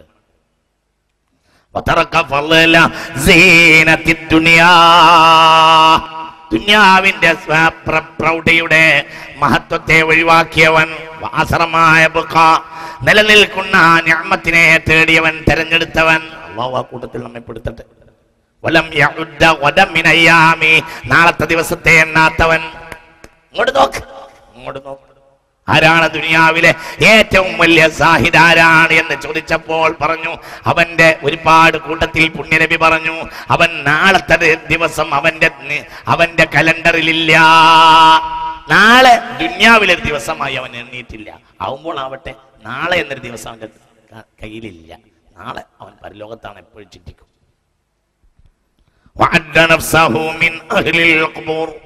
ഖബറിന്റെ ആളായിട്ട്, ഖബറിന്റെ ആ ആളാവുക, ഖബറിന്റെ അഖിലുകാരനായി സ്വന്തം നഫ്സിനെ തിരഞ്ഞെടുക്കുക. ഒരുപാട് വലിയ വിഷയമായതുകൊണ്ട് ഞാൻ വിഷയത്തെ ചുരുക്കുകയാണ്. നമ്മൾ ചിന്തിക്കണം എന്ന് സാന്ദർഭികമായി ഞാനിവിടെ ഓർമ്മപ്പെടുത്തുകയാണ്.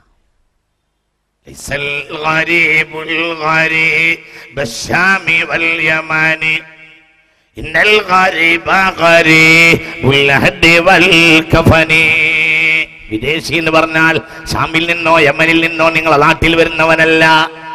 യഥാർത്ഥത്തിൽ വിദേശി എന്ന് പറയുന്നത് മണ്ണിന്റെ അടിയിലും കഫന്റെ ഉള്ളിലും പെട്ടുപോയവനാണ്. പടച്ചോൻ നമുക്ക് അതാ വിദേശി, അതാണ് വിദേശി. പടച്ചോൻ നമുക്ക് ബോധം തരട്ടെ.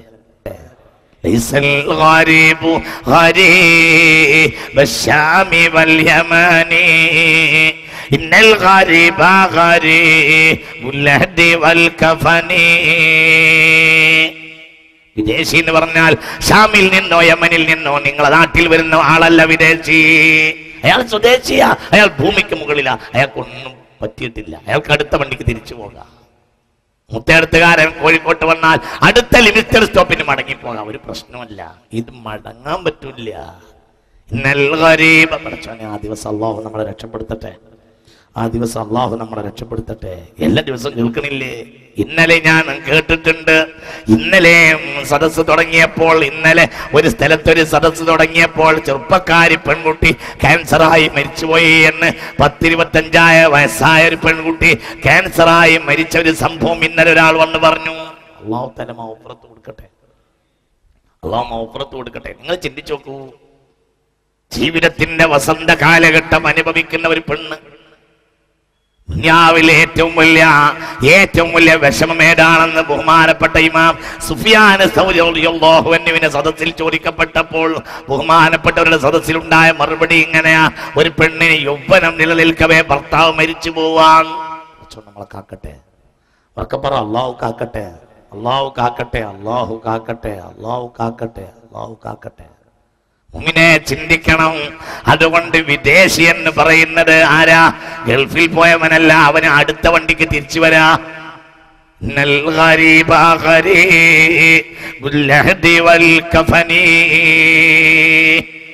മണ്ണിന്റെ അടിയിൽ പെട്ടുപോയവൻ. ആ ദിവസം അല്ലാഹു രക്ഷപ്പെടുത്തട്ടെ, അല്ലാഹു നമ്മളെ രക്ഷപ്പെടുത്തട്ടെ. ചിന്തിക്ക്. ആരുമായിട്ടെന്താ, നേതാവായിട്ടെന്താ? ഹബീബായ റസൂലുള്ള പറഞ്ഞു, അങ്ങനെ കിടക്കുന്ന ആൾക്ക് നിങ്ങളെ പറ്റി ആഗ്രഹമുണ്ടാവും. ഇന്നൽ മയ്യിത ഫീ ഖബ്രിഹി കൽ ഗരീഖിൽ മുഖവ്വിസി ഖാല റസൂലുള്ളാഹി. ഈ ഹദീസ് കേൾക്കണേ. ഖബറിന്റെ ഉള്ളിൽ പെട്ടുപോയ മനുഷ്യൻ മുങ്ങി മരിക്കുന്ന മനുഷ്യനെ പോലെയാണെന്ന് ഹബീബായ മുഹമ്മദ് മുസ്തഫ. ഖബറിന്റെ അടിയിൽ പെട്ടുപോയ മനുഷ്യൻ മുങ്ങി മരിക്കുന്ന മനുഷ്യനെ പോലെയാണെന്ന് ഹബീബായ മുഹമ്മദ് മുസ്തഫ. എന്തുകൊണ്ട്? മുങ്ങി മരിക്കുന്ന മനുഷ്യനെ സംബന്ധിച്ചിടത്തോളം ആരെങ്കിലും ഒന്ന് കൈപിടിച്ചെങ്കിൽ എന്തായിരിക്കും സന്തോഷം. ഈ അവസ്ഥയാണ് ഖബറിന്റെ അടിയിൽ പെട്ടുപോയ ആൾക്കുണ്ടാവുകയാണ് ഹബീബായ മുഹമ്മദ് മുസ്തഫ. അത് നിങ്ങളെ ഉമ്മയാണെങ്കിലോ നിങ്ങളെ വാപ്പയാണെങ്കിലോ നിങ്ങളെയൊക്കെ ഉമ്മയും വാപ്പയാണെങ്കിലോ മുങ്ങി മരിക്കുന്നത് പോലെ ആണ് ഉമ്മയും ബാപ്പയും ഖബർ കിടക്കണം. എടാ കുഞ്ഞുമോനെ, ഓരോ സെക്കൻഡിലും പറയുന്നുണ്ട്, ജിന്നെ മറന്നല്ലോ.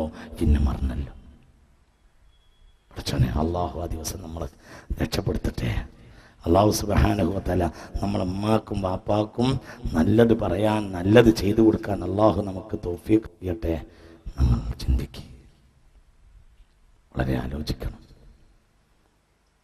الميت في قبره إلا كالغريق المغبث ينتظر دعوة تلحقه من أبيه أو أخيه أو صديق له. ഖബറിന്റെ ഉള്ളിൽ പെട്ടുപോയ മനുഷ്യൻ മുങ്ങി മരിക്കുന്നവനെ പോലെയാണ്. ആ മനുഷ്യനേക്ക് എപ്പോഴും ചേരാൻ അയാൾ പ്രതീക്ഷിച്ചുകൊണ്ടിരിക്കും.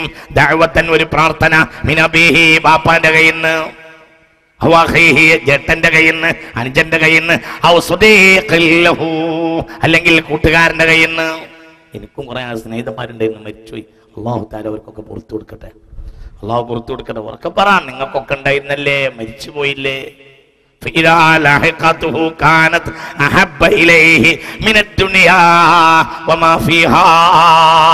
ഏതെങ്കിലും ഒരാളുടെ ദുആ അവർക്ക് കിട്ടിയാൽ ഈ ദുനിയാവും അതിലുള്ളത് മുഴുവനും കിട്ടിയതിനേക്കാൾ അവർക്ക് സന്തോഷമായിരിക്കും. അല്ലാഹു നമുക്ക് തൗഫീഖ് ചെയ്യട്ടെ. നോക്ക് എന്താണ് ഹദീസിന്റെ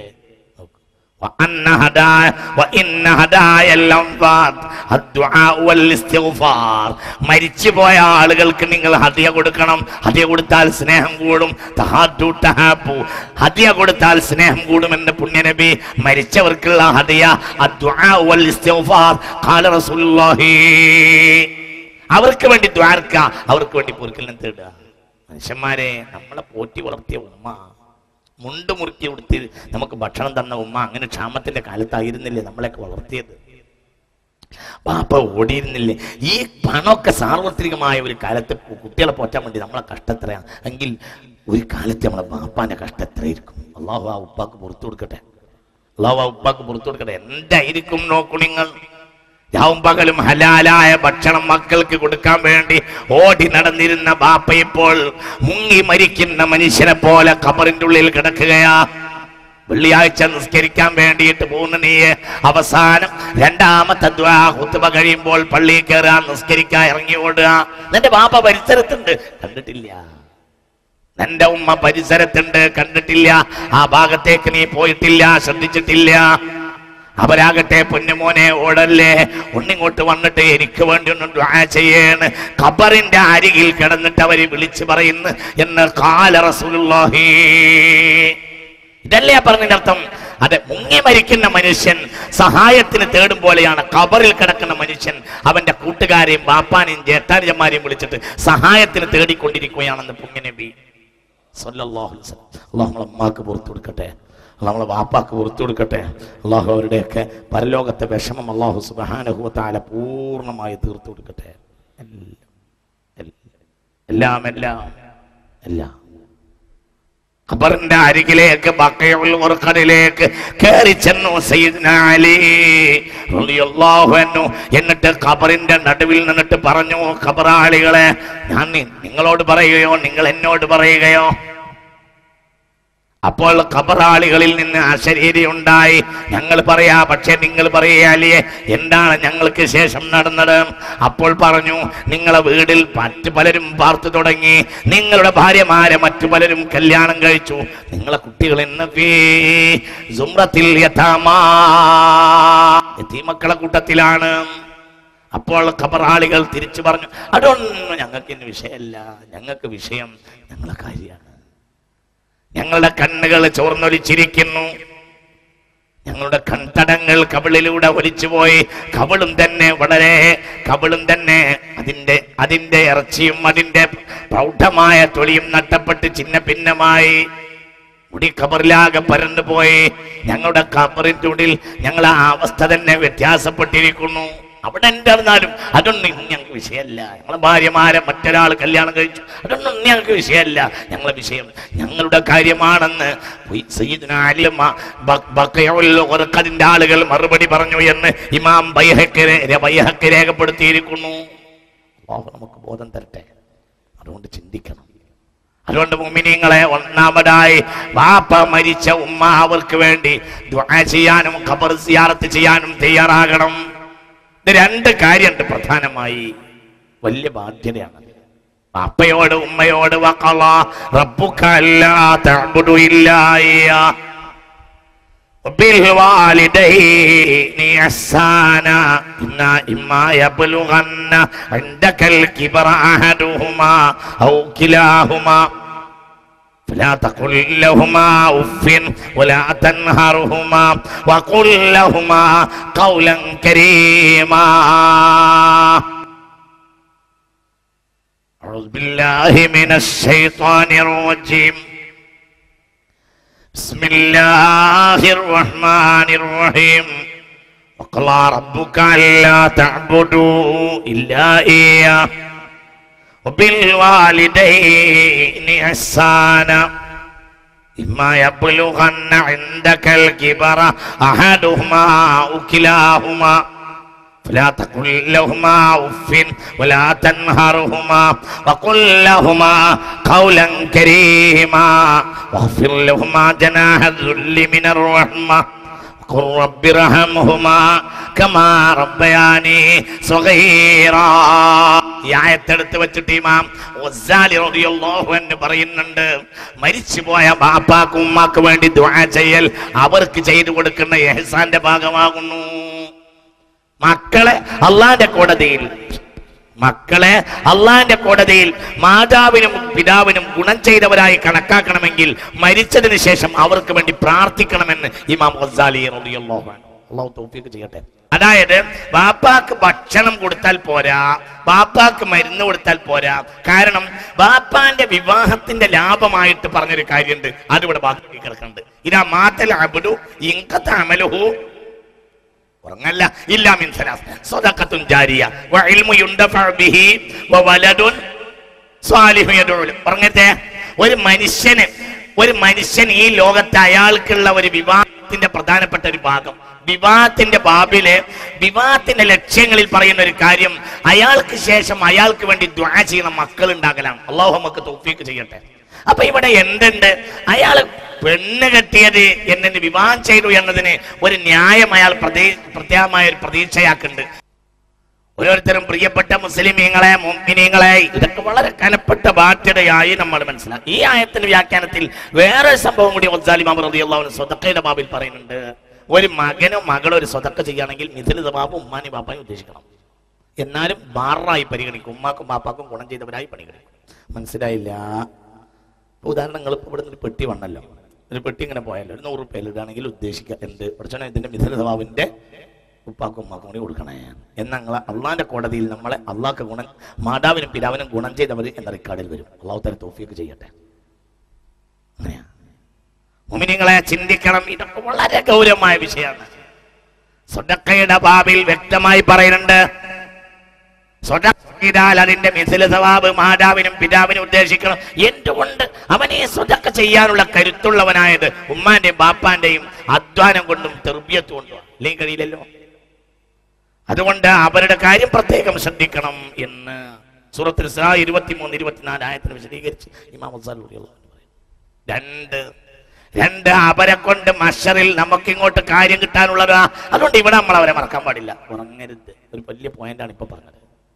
അവരെ കൊണ്ട് മഹ്ശറിൽ നമുക്ക് വലിയ കാര്യം കിട്ടും. അങ്ങനെയാ. ബാപ്പ വലിയ അമല് ചെയ്തു, മകൻ അത്രയൊന്നും ചെയ്തിട്ടില്ലെങ്കിൽ അള്ളാഹു തആല അഡ്ജസ്റ്റ് ആക്കി കൊടുക്കും. മകനാണ് കൂട്ടി കൊടുക്കും. ആരടുത്തേക്ക്? ബാപ്പാന്റെ അടുത്തേക്ക്. അള്ളാഹു നമുക്ക് തൗഫീഖ് ചെയ്യട്ടെ. വല്യപ്പ അവരൊക്കെ ഫضലുണ്ടാവും. വല്ലദീന ആമനു. നോക്കൂ, ഈ ആയത്ത് മർമ്മാണ്. ഈ ആയത്ത് മർമ്മ. മക്കൾക്ക് ഈമാൻ നഷ്ടപ്പെടാതെ അസ്ലീമാൻ സൂക്ഷിക്കുകയും ചെയ്യാവുന്നിടത്തോളം അമലുകൾ ചെയ്യുകയും ചെയ്തു. എന്നാൽ ബാപ്പയുടെ അത്ര ഇഹ്സാൻ ചെയ്യാൻ മക്കൾക്ക് കഴിഞ്ഞിട്ടില്ലെങ്കിലും ബാപ്പാന്റെ ദർജയിലേക്ക് പിക്കപ്പ് ചെയ്ത് കൊടുക്കും. ആരെ? മക്കളെ. അത് അപ്ലിഫ്റ്റ് ചെയ്യും, നടക്കേറ്റി കൊടുക്കും.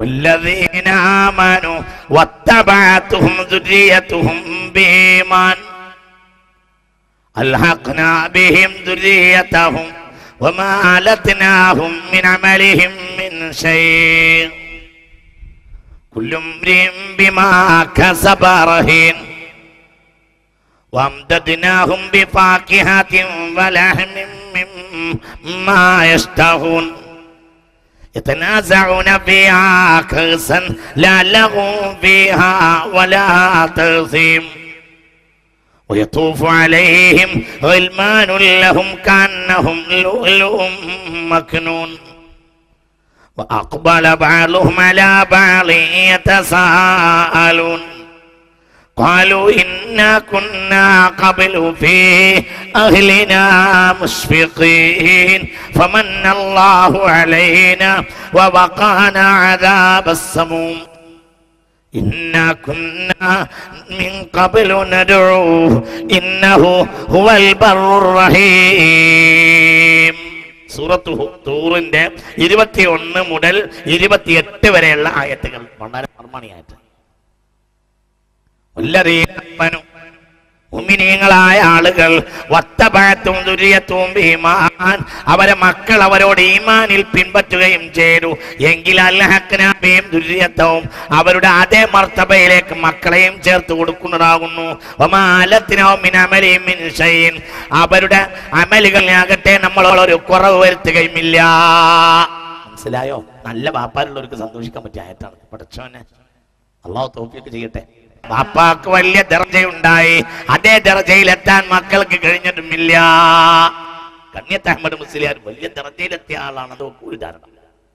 മക്കൾക്ക് അത്ര ദർജയിലെത്താൻ കഴിഞ്ഞിട്ടില്ലെങ്കിൽ എന്ത് ചെയ്യും? അൽഹഖ്നാ ബിഹിം ദുരിയത്തും. ഉദാഹരണം, അസ്ലിമാനിൽ മക്കൾ പിടിച്ചു കിടന്നേ ഉള്ളൂ. അസ്ലിമാനിലും അസ്ലാമലും പിടിച്ചു കിടന്നേ. മനസ്സിലായില്ലേ പറഞ്ഞത്? അസ്ലിമാനും അമലും ആർക്ക് വേണം?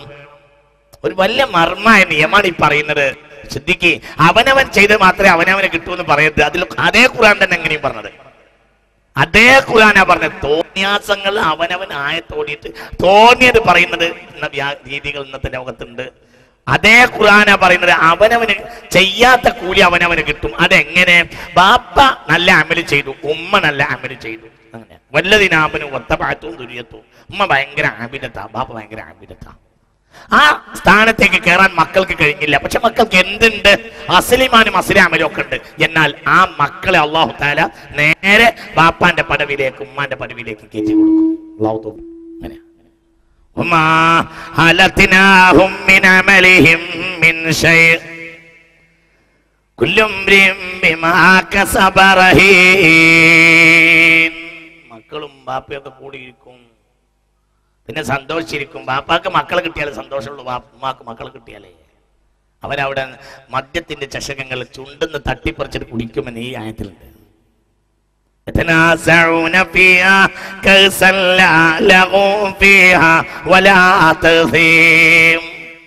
ബാപ്പയും മക്കളും കൂടിയിരുന്നിട്ട് മദ്യത്തിന്റെ ചഷകങ്ങൾ കുടിക്കും, തട്ടിപ്പറിക്കും. ബാപ്പ കുടിക്കുമ്പോ മക്കൾ തട്ടും, മക്കൾ കുടിക്കും, വാപ്പ തട്ടും. മദ്യത്തിന്റെ ചഷകങ്ങൾ തട്ടിപ്പറിക്കും, അങ്ങോട്ടും ഇങ്ങോട്ടും. നിങ്ങൾ ഇവിടെ ഉണ്ടാവും. ഇത് ഇവിടുത്തെ ജോണി വാക്കർ തട്ടണ അവസാനമല്ല പറഞ്ഞത്. ഇവിടുത്തെ ജോണി വാക്കർ തട്ടിയവർക്ക് ആ ചാൻസ് ഉണ്ടാവില്ല. ഇവിടെ ബാപ്പയും മക്കളും കൂടെ ഇരുന്ന് കള്ളുടിക്കണ വീടുകളുണ്ട്. പഠിച്ചോ നമ്മളെ കാക്കട്ടെ. അതല്ല പറഞ്ഞത്. സ്വർഗത്തിൽ ഇന്ന് ബാപ്പയും മക്കളും കള്ളുടിക്കും.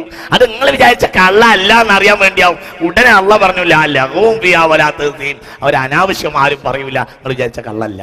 പക്ഷെ ചുണ്ടിലേക്ക് ഇങ്ങനെ വാപ്പ വെക്കുമ്പോ മകൻ തട്ടും, മകൻ കുടിക്കാൻ നേരത്ത് വാപ്പ തട്ടും, അപ്പൊ ഉമ്മ തട്ടും. അങ്ങനെ കള്ള് ഒരൊറ്റ കുപ്പിയോണ്ട് അങ്ങോട്ടും ഇങ്ങോട്ടും തട്ടിപ്പറിക്കും. കള്ളിന്റെ ചഷകൻ കണ്ണുരുട്ടി എന്നെ പേടിപ്പിക്കേണ്ട ആയത്താണ്. കള്ള് തട്ടിപ്പറിക്കാൻ അങ്ങനെ ആയത്തിൽ ഉണ്ടാവുക, അങ്ങനെ ഉണ്ട് ആയത്തിൽ. അതാ സൂറത്ത് തൂറ്. അതിന്റെ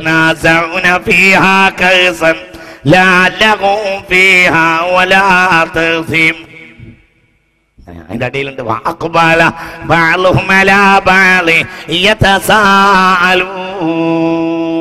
നമ്മളെങ്ങനെ സ്വർഗത്തിലെത്തി അങ്ങോട്ടും ഇങ്ങോട്ടും അവർ കുശലാന്വേഷണം നടത്തും. അല്ലാഹു തൗഫീഖ് ചെയ്യട്ടെ. സൂറത്ത് തൂർ 21 മുതൽ 28 വരെ ഞാൻ വിശദീകരിക്കുന്നില്ല. അപ്പോൾ ഈ ബാപ്പയുടെ മഹത്വത്തിൽ നിന്ന് ഉമ്മയുടെ മഹത്വത്തിൽ നിന്ന് പരലോകത്ത് നമുക്ക് അനുഭവിക്കാനുള്ളതാവുന്നു. അതുകൊണ്ട് യാതൊരു കാരണവശാലും ഉമ്മയും ബാപ്പയെ നമ്മൾ മറക്കാൻ പാടില്ല. അവരെ മഹത്വത്തിൽ നമുക്ക് അനുഭവിക്കേണ്ടതാണ്. അല്ലാഹു തൗഫീഖ് ചെയ്യട്ടെ. അല്ലാഹു നമ്മുടെ ബാപ്പാരെയും ഉമ്മാരെ അങ്ങനെ ആക്കി തരട്ടെ. അല്ലാഹു നമ്മുടെ ബാപ്പമാരെയും ഉമ്മമാരെയും അങ്ങനെ ആക്കി തരട്ടെ. അല്ലാഹു തൗഫീഖ് ചെയ്യട്ടെ. من زار قبر أبويه وحدهما غفر له وكتب بارا. ഹബീബായ മുഹമ്മദ് മുസ്തഫ സ്വല്ലല്ലാഹു അലൈഹി വസല്ലമ തങ്ങൾ പറഞ്ഞു, ഒരാൾ മാതാപിതാക്കളെ ഖബർ സിയാറത്ത് ചെയ്താൽ അവനെ കുതിബ ബാറാ, ഉമ്മക്കും ബാപ്പക്കും ഗുണം ചെയ്തവനായി അള്ളാന്റെ റിക്കാർഡിൽ ഉണ്ടാകുമെന്ന് ഖാല റസൂലുള്ളാഹി. അല്ലാഹു തൗഫീഖ് ചെയ്യട്ടെ. من زار قبر والديه وحدهما كل جمعة فيقرأ عند القبر سورة ياسين غفر له بعدد كل آية وحرف قال رسول الله. എല്ലാ വെള്ളിയാഴ്ച ദിവസവും ബാപ്പാന്റെ ഉമ്മാന്റെ ഖബറിന്റെ അരികിൽ പോയിട്ട് യാസീൻ സൂറത്ത് ഓതുക. ബാപ്പാക്കും പൊറുക്കും മകനും പൊറുക്കും, ഉമ്മാക്കും പൊറുക്കും മകനും പൊറുക്കും. അല്ലാഹു തൗഫീഖ് ചെയ്യട്ടെ. അതിനൊക്കെയുള്ള നേരം വേണം. ഈ നേരം കെട്ട അവസ്ഥയിൽ നമ്മളൊന്നാണ് പുറകോട്ട് പോകണം ലേശം. പഴയ കാലത്ത് നമ്മളെ നാട്ടിലൊരു അവസ്ഥ ഉണ്ടായിരുന്നു. വെള്ളിയാഴ്ച രാവിലെ ഒരു പണിക്കും മെനക്കെടില്ല. വെള്ളിയാഴ്ച എല്ലാം കഴിഞ്ഞ് ഒരു അസറിന്റെ ശേഷം ഇറങ്ങാന്നല്ലാതെ ഒരു ദിവസം ഒരു അവധി വേണ്ടേ? നമ്മുടെ അവധിയുള്ള ദിവസം വെള്ളിയാഴ്ചയാണ്. അന്ന് നമ്മളെ ജുമഅ, പ്രധാന ആരാധനയുടെ ദിവസം തൊഴിൽ ചെയ്യുന്നത് ഇസ്രായേലികൾക്ക് അല്ലാഹു വിലക്കുകയും ചെയ്തിരുന്നു. അവരെ അല്ലാഹു നശിപ്പിക്കാനുള്ള കാരണം പ്രധാന ആരാധനയുടെ ദിവസം തൊഴിൽ ചെയ്തതാകുന്നു. ചിന്തിക്കണം. പ്രധാന ആരാധനയുടെ ദിവസം തൊഴിൽ ചെയ്യുക എന്നത് ഇസ്രായേലികൾക്ക് അല്ലാഹു വിലക്കുകയും ചെയ്തിരുന്നു. വസ്അൽഹും അനിൽ ഖറിയത്തില്ലതി കാനത് ഹാളിറത്തൽ ബഹർ ഇദ യഅദൂന ഫിസ്സബ്തി ഇദ തഅതീഹിം ഹൈതാനുഹും യൗമ സബ്തിഹിം ശുർആ വയൗമ ലാ യസ്ബിതൂന ലാ തഅതീഹിം കദാലിക നബ്ലുഹും ബിമാ കാനൂ യഫ്സുഖൂൻ. സൂറത്തുൽ അറാഫ് അവിടെ പറയുന്നുണ്ട്, മനുഷ്യന്മാര് ആ കാലഘട്ടത്തിലെ ജനങ്ങൾ എന്ത് ചെയ്തു? ആ കാലഘട്ടത്തിലെ ജനങ്ങൾ പ്രധാന ആരാധനയുടെ ദിവസം തൊഴിൽ ചെയ്തു എന്നത് കാരണത്താൽ അല്ലാഹു സുബ്ഹാനഹു വ തആല 70,000-ഓളം ആളുകളെ കുരങ്ങുകളാക്കി മാറ്റി. അപ്പൊ ഒരു പ്രധാനപ്പെട്ട ദിവസം നമ്മൾ ഒന്നങ്ങോട്ട് ഒഴിയണം. എന്തിന്? നമുക്ക് ഇങ്ങനത്തെ പണിയൊക്കെ ചെയ്യണം. വെള്ളിയാഴ്ച നേരം, വെള്ളിയാഴ്ച രാവിലെ മുതൽ ളുഹർ വരെ അള്ളാന്റെ സബീലിൽ ഒരാൾ പണിയെടുത്താൽ അയാൾക്ക് ഒരു കൊല്ലത്തെ കൂലി കിട്ടുമെന്ന് പുണ്യനബി. അല്ലാഹു തൗഫീഖ് ചെയ്യട്ടെ. ജുമുഅ കഴിഞ്ഞിട്ടൊന്ന് പള്ളിപ്പറമ്പിൽ ഇറങ്ങുക, അല്ലെങ്കിൽ പോകുമ്പോൾ വരുമ്പോൾ ഒന്ന് വരിക. എന്നിട്ട് സൂറത്ത് യാസീൻ, മൻ സാറ ഖബ്റ വാലിദൈഹി ഔ അഹദഹുമാ കുല്ല ജുമുഅ ഫയഖറഉ ഇൻദൽ ഖബ്രി സൂറത്ത് യാസീൻ ഉഫിറ ലഹു ബിഅദദി കുല്ലി ആയത്തിൻ വഹർഫിൻ ഖാല റസൂലുള്ളാഹി എന്ന്. അതെല്ലാം ആഴ്ചയും ചെയ്യുക. അതേപോലെ തന്നെ ദിവസവും ചെയ്യുക. من قرأ عند قبر والديه الفاتحة وقل هو الله أحد 7 مرات نور الله قبرهما إلى يوم القيامة قال رسول الله. വളരെ പ്രധാനപ്പെട്ട ഹദീസാണ് ഈ ഹദീസ്. ഇമാം ഹാഫിദ് ഇബ്നു ഖയ്യിം തന്റെ കിതാബുർ റൂഹിൽ രേഖപ്പെടുത്തിയിട്ടുണ്ട്. വെള്ളിയാഴ്ച ദിവസം അതിന്റെ ഒരു പ്രകാശം ഖബർ അന്ത്യനാൾ വരെ അവർക്ക് കിട്ടും എന്ന്. അത് ദിവസം ദിവസം ചെയ്താൽ പ്രകാശം വർദ്ധിക്കും. ഫാത്തിഹ, അതേപോലെ തന്നെ വഖുൽ ഹുവല്ലാഹു അഹദ് 7 മറാത്ത് 7 ഖുൽ ഹുവല്ലാഹു അഹദ് ഫലഖ് നാസ്. അനസ് ബിൻ മാലിക് ഖാല ഖാല നബി സല്ലല്ലാഹു അലൈഹി വസല്ലം ഇദാ ഖറഅൽ മുഅ്മിനു ആയത്തുൽ കുർസി വജഅല തവാബഹാ ലിഅഹ്ലിൽ ഖുബൂർ അദ്ഖലല്ലാഹു ഫീ കുല്ലി ഖബരിൻ മിനൽ മശ്രിഖി ഇലൽ മഗ്രിബി 40 നൂറാ. അല്ലാഹു സുബ്ഹാനഹു വ തആല ആയത്തുൽ കുർസി ഉമ്മയുടെയോ ബാപ്പയുടെയോ ഖബറിന്റെ അരികിൽ വെച്ചിട്ട് ഒരാൾ ആയത്തുൽ കുർസിയോട് എന്നിട്ട് അത് ആ ഖബറാളിക്കോ മറ്റുള്ള ഖബറാളികൾക്കോ വേണ്ടിയോ അയാൾ ഹദിയയാക്കുക. ഒരു പ്രത്യേകമായ പ്രകാശം മശ്രിഖ് മുതൽ മഗ്രിബ് വരെ ആ കാരണത്താൽ അല്ലാഹു തആല ഉണ്ടാക്കുമെന്ന് പുണ്യ നബി സല്ലല്ലാഹു അലൈഹി വസല്ലം. വേറെയും ഹദീസ് കാണാൻ ഞാൻ വിശദീകരിക്കുന്നില്ല. ഇന്നർ റജുല ലയമൂതു വാലിദാഹു വഹുവ ആഖുൽ ലഹുമാ ഫയദ്ഉ അല്ലാഹ ലഹുമാ മിൻ ബഅദിഹിമാ ഫയക്തുബുഹു അല്ലാഹു മിനൽ ബാരിൻ ഖാല റസൂലുള്ളാഹി. ഓഹോ, നല്ലൊരു പോയിന്റാണിത്. അതായത് ഉമ്മയും ബാപ്പയും മരിക്കണ നേരത്ത് അവർക്ക് വെറുക്കപ്പെട്ട ഒരു മകനായിരുന്നു ഒരു മകൻ, ഒരു മകൾ. ഇനി അള്ളാന്റെ കോടതിയിൽ വെറുക്കപ്പെട്ടവനല്ലാതെയോ വരാനുള്ള മാർഗം എന്താ? മാർഗം ആ ഉമ്മയും ബാപ്പയും മരിച്ചിട്ട് അവർക്ക് വേണ്ടി ദുആ ചെയ്യലാണെന്ന് പുണ്യ നബി സല്ലല്ലാഹു അലൈഹി വസല്ലം. വലിയൊരു പോയിന്റാണ്, ശ്രദ്ധിക്കണേ. ബാപ്പ മരിച്ചു അല്ലെങ്കിൽ ഉമ്മ മരിച്ചു. ആ മരിക്കണ സമയത്ത് ബാപ്പാക്ക് ഇഷ്ടമില്ലാത്ത മകനാണ് ഇവൻ അല്ലെങ്കിൽ മകളാണ് അവൾ.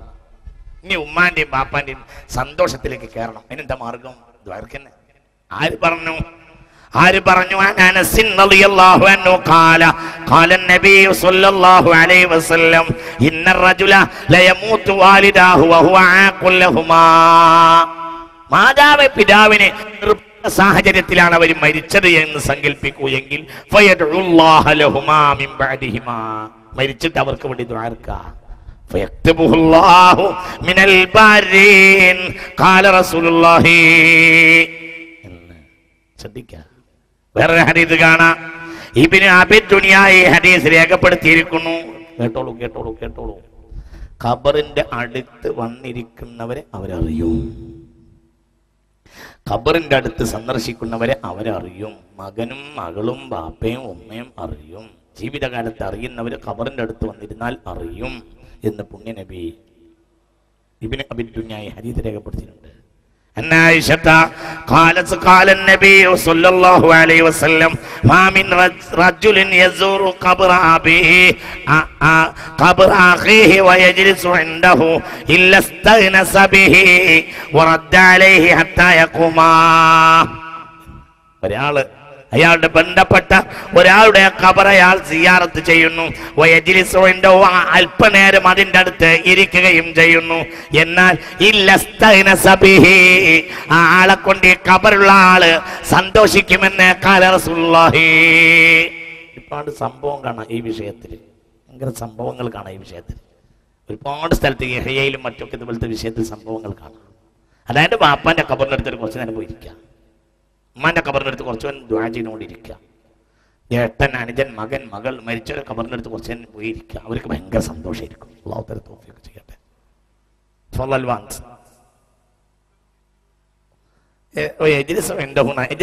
എന്ന് പറയാൻ വേണ്ടി ഒരു മിനിറ്റ് ഒരാൾ ചോദിച്ചൊരു ചോദ്യം ഇരിക്കന്നെ വേണമെന്നാണ്. ഇരിക്കണം എന്ന് പറയണത് എന്തിനാണെന്നറിയോ? ഓടാതിരിക്കാൻ വേണ്ടിയായിരിക്കും. എജിലിസ് ഉണ്ടോ എന്ന് പറഞ്ഞാൽ അവിടെ ഇരിക്കാന്ന് പറയുന്നത് താല്പര്യം ഉണ്ടാവും, ഒരു സന്തോഷം ഉണ്ടാവുക. അതായത് നിൽക്കുന്ന മനുഷ്യന് പെട്ടെന്ന് ഓടണം എന്ന് തോന്നുമല്ലോ, ആ ഓട്ടം ഇല്ലാതാക്കാൻ വേണ്ടിയാണ് ഇരിക്കണം എന്ന് പറഞ്ഞത്. എജിലിസ് ഉണ്ടോ അവിടെ ഇങ്ങനെ ഹുഡു സക്കീനത്തിൽ കുറച്ച് അങ്ങനെ ഇരിക്കുക. അവര് അതറിയും. ഭയങ്കര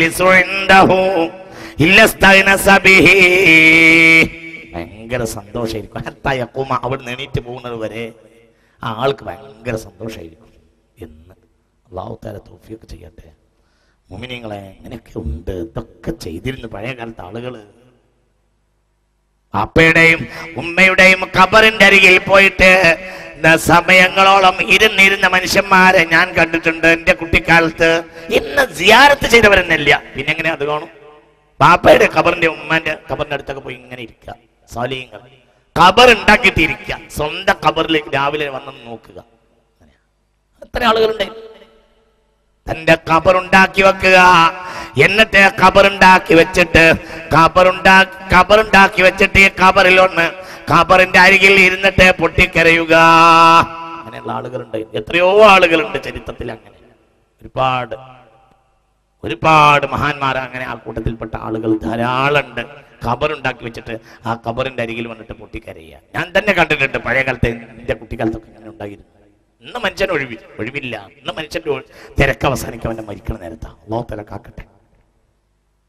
അങ്ങനെയാ ഇദാ സറഅബ്ദുൻ ദുനിയാഹു അലാ ആഖിറതിഹി ബസ്സത്തു അലൈഹി ഹുമൂമഹു യഖൂലുല്ലാഹു ഖാല റസൂലുള്ളാഹി. മനുഷ്യന്മാരെ ആഖിറത്തിനേക്കാൾ ദുനിയാവിനെ തിരഞ്ഞെടുക്കുന്ന കാലഘട്ടത്തിൽ അവർക്ക് ഹമ്മ അധികരിക്കുമെന്ന് ഹബീബായ മുഹമ്മദ് മുസ്തഫ സല്ലല്ലാഹു അലൈഹി വസല്ലം. എത്രയോ ഹദീസുകൾ കാണാം, ഒരുപാട് മഹത്വങ്ങൾ, ഒരുപാട്. ഹബീബായ മുഹമ്മദ് മുസ്തഫ സല്ലല്ലാഹു അലൈഹി വസല്ലം മൻസാറ അഖാഹുൽ മുഅ്മിൻ, ഒരു മുഅ്മിനായ സഹോദരന്റെ കൂട്ടുകാരൻ, ജേട്ടൻ അനുജൻ കൂട്ടുകാരൻ, ആ ഖബർ സിയാറത്ത് ചെയ്താൽ പോലും ആ മനുഷ്യൻ സ്വർഗീയ പരിമളം ആസ്വദിച്ചുകൊണ്ടാണ് അവിടെ ഇരിക്കുന്നതെന്ന് ഹബീബായ മുഹമ്മദ് മുസ്തഫ സല്ലല്ലാഹു അലൈഹി വസല്ലം. അങ്ങനെയാ നബി റസീനിൻ ഖാല നബി സല്ലല്ലാഹു അലൈഹി വസല്ലം. ഹബീബാ നബി അബൂ റസീനെ തൊട്ട് ഹബീബാ നബി പറഞ്ഞു, അബൂ റസീനെ വിളിച്ചിട്ട് പറഞ്ഞു, അബൂ റസീനെ ഇന്നൽ മുസ്ലിമ ഇദാ സാറ അഖാഹുൽ മുസ്ലിമ, ഒരു മുസ്ലിമായ മനുഷ്യന്റെ ഖബർ സിയാറത്ത് ചെയ്താൽ ശയ്യാഹു 70000 മലക്കിൻ യുസല്ലൂന അലൈഹി അല്ലാഹുമ്മ യഖൂലുന അല്ലാഹുമ്മ സിൽഹു ഫീക കമാ അല്ലാഹുമ്മ സിൽഹു ഫീ അല്ലാഹുമ്മ വസലഹു ഫീക ഫസ്ൽഹു. ഒരാള് മറ്റൊരാളൊരു മുസ്ലിമായ മനുഷ്യന്റെ ഖബർ സിയാറത്ത് ചെയ്താൽ 70,000 മലക്കുകൾ അയാൾക്ക് വേണ്ടി ദുആ ചെയ്യും. 70 മലക്കുകൾ ദുആ ചെയ്യുമെന്ന് ഖാല റസൂലുള്ളാഹി. ആ മലക്കുകൾ പറയും, പടച്ചവനെ, ഈ മനുഷ്യൻ മറ്റേ മനുഷ്യനെ ഇപ്പോഴും മറക്കാതെ ചേർത്തിട്ടുണ്ടല്ലോ, അദ്ദേഹത്തെ നീ നിന്നിലേക്കും ചേർക്കണമെന്ന് മലക്കുകൾ പ്രാർത്ഥിക്കുമെന്ന് പുണ്യനബി സല്ലല്ലാഹു അലൈഹി വസല്ലം. വലു അലിമ നോക്ക് ലൗ അലിമ الزائر لمن يزور وما له من الاجر لمشى ولو على اجفان عينيه. ഒരു മനുഷ്യന് സിയാറത്തിന് ഉണ്ടാകുന്ന കൂലി അറിഞ്ഞിരുന്നുവെങ്കിൽ കാലുകൊണ്ട് നടക്കാൻ കഴിയില്ലെങ്കിൽ മുഖം കുത്തിയിട്ടെങ്കിലും ഖബറിന്റെ അരികിലേക്ക് വരുന്ന പറഞ്ഞത്. അള്ളാഹു നമുക്ക് തൗഫീഖ് ചെയ്യട്ടെ. ഉറക്കെ പറ, അള്ളാഹു തൗഫീഖ് ചെയ്യട്ടെ. വളരെ നമ്മൾ ചിന്തിക്കണം. ഒരു മനുഷ്യന് ഖബർ സിയാറത്ത് ചെയ്തതിന്റെ മഹത്വം അറിഞ്ഞാൽ, ഖബർ കൊണ്ട് സിയാറത്ത് കൊണ്ടുള്ള നേട്ടം ഒരു മനുഷ്യൻ അറിഞ്ഞാൽ, ആ മനുഷ്യന് നടക്കാൻ കഴിയില്ലെങ്കിൽ കൺപുരികങ്ങൾ കുത്തിയിട്ടെങ്കിലും മുഖം കുത്തിയിട്ടെങ്കിലും അവൻ ഖബർ സിയാറത്തിന് വരാൻ ചെയ്യും എന്ന് പടച്ചോൻ നമുക്ക് തൗഫീഖ് ചെയ്യട്ടെ. ഇതൊക്കെ നമ്മൾ മനസ്സിലാക്കണം. ഇതൊക്കെ വളരെ പ്രധാനപ്പെട്ട കാര്യമാണ്. ഒരു ഹദീസ് കൂടി ഞാൻ പറയാം. സിയാറത്ത് ചെയ്യാൻ പൂതിയുള്ളവരെ ഞാനൊരു ഹദീസ് കൂടി പറയാം. അല്ലാഹു തആല തൗഫീഖ് ചെയ്യട്ടെ. ഒരു ഹദീസ് കൂടി പറയാം. ആ ഹദീസൊക്കെ എഴുതി വെക്കേണ്ട ഹദീസുകളാണ്. പുണ്യ നബി പറഞ്ഞു, കേട്ടോളൂ കേട്ടോളൂ കേട്ടോളൂ കേട്ടോ. ഒരുപാട് സ്ഥലത്ത് ഈ ഹദീസ് ഉണ്ട്. അങ്ങനെ ആനസുമായകൂനുൽ മയ്യിതു ഫീ ഖബരിഹി ഇദാ സാറഹു മൻ കാന അഹബ്ബഹു ഫിദ്ദുനിയാ ഖാല റസൂലുള്ളാഹി.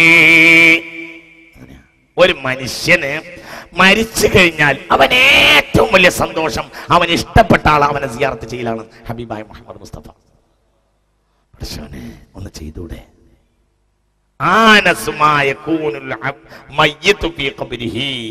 ഖബറില് മയ്യത്തിന് കിട്ടുന്ന ഏറ്റവും വലിയ സന്തോഷം ഇദാ സാറഹു മൻ കാന യുഹിബ്ബുഹു ഫിദ്ദുനിയാ.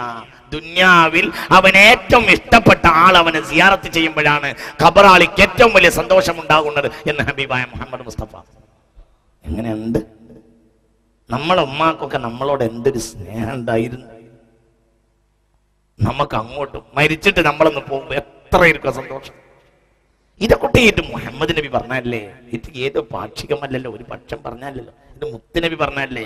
ഈ ഹദീസുകളൊക്കെ വളരെ പ്രധാനമാണെന്ന് യഹ്യയിൽ ഇമാം ഗസ്സാലി റളിയല്ലാഹു അൻഹു രേഖപ്പെടുത്തിയിട്ടുണ്ട്.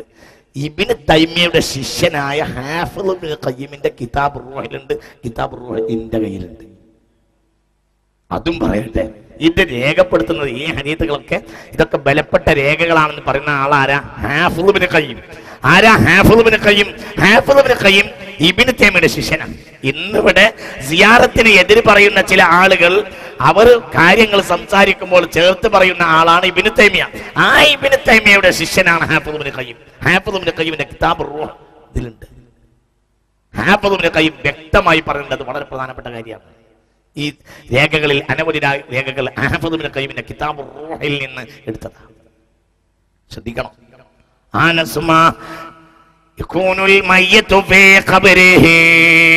ഖബറില് മയ്യത്തിന് ഭയങ്കര സന്തോഷം. അതുകൊണ്ടാണ് എന്ത് ചെയ്തത്? ശ്രദ്ധിക്കണേ.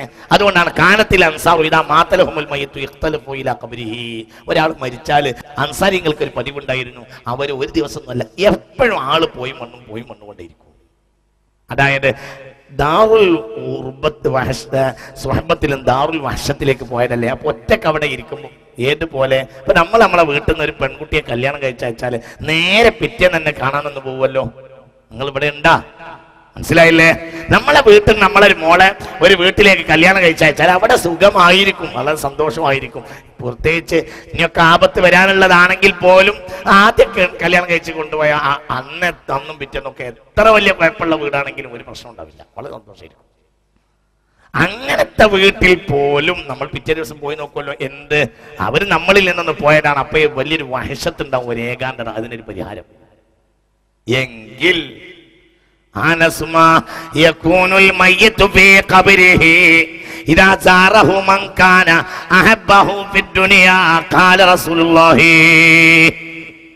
അവൻ ഏറ്റവും ഇഷ്ടമല്ല ആൾ അവനാണ് സിയാറത്ത് ചെയ്താൽ ആ ഖബറാളിക്കുള്ള ഒരു സന്തോഷത്തിന് അതിരുണ്ടാവില്ല എന്ന് ഹബീബായ മുഹമ്മദ് മുസ്തഫ സല്ലല്ലാഹു അലൈഹി വസല്ലം. മുർവഖാരിബി ജന്നബാതി ഖബരി കഅന്ന ഖാരിബി ലം യഅരിഫൂനി.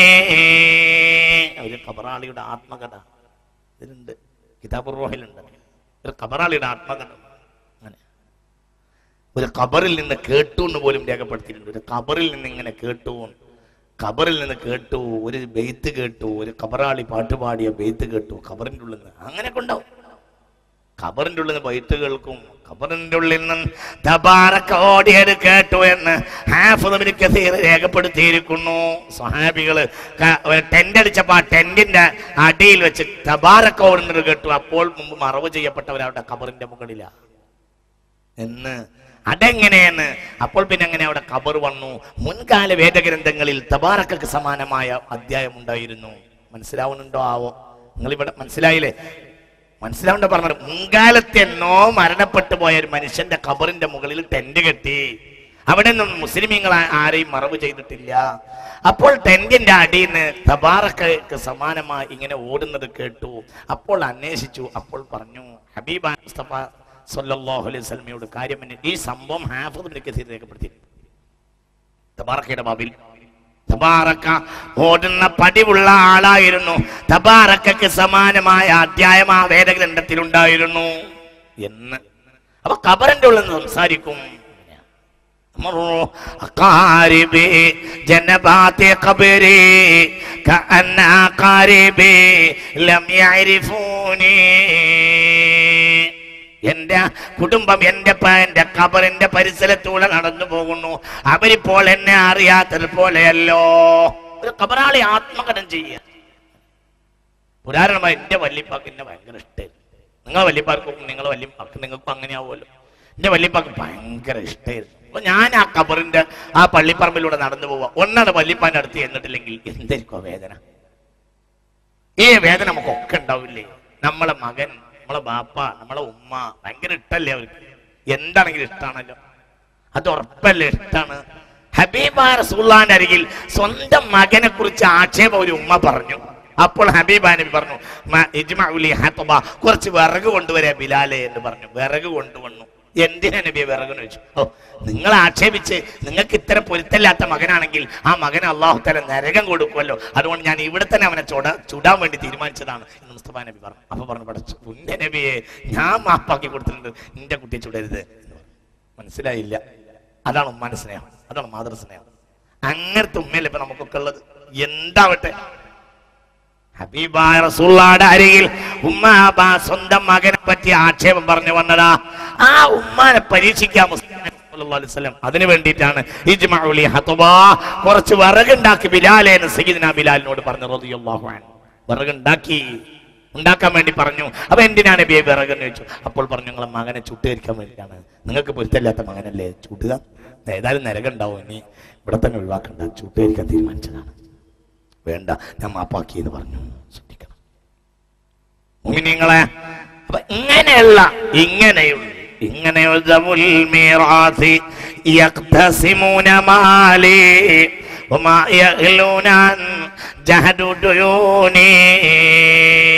അവര് എന്റെ മുതൽ അവർ ഓഹരി ചെയ്തെടുത്തു. എന്റെ കടത്തെ കുറിച്ച് അവർക്കൊരു ബോധവും ഇല്ല. അത് കിട്ടുന്ന കാര്യം, അതിനെക്കുറിച്ച് അവർക്ക് ശ്രദ്ധയില്ല. അതവർ നിഷേധിച്ച രൂപത്തിലാണ് അവർ ജീവിക്കുന്നത് എന്നൊക്കെ ഞാൻ വിശദീകരിക്കണില്ല. അപ്പോൾ ഖബറാളിക്ക് ആത്മകടമുണ്ടാകും. കാരണം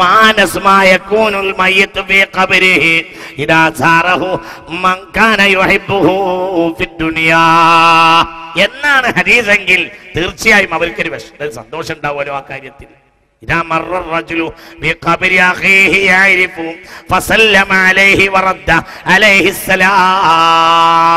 ആദ്യം ഞാൻ പറഞ്ഞതിന് നേരെ ഒരു പ്രധാനപ്പെട്ട കാര്യം ഞാൻ നിങ്ങളോട് പറഞ്ഞല്ലോ. പള്ളിക്കാട്ടിലേക്ക് സലാം പറഞ്ഞതുപോലെ ഒരു ചെല്ലുണ്ട്. അതൊരു ചെല്ല് മാത്രം, തിരിച്ചു പറയും.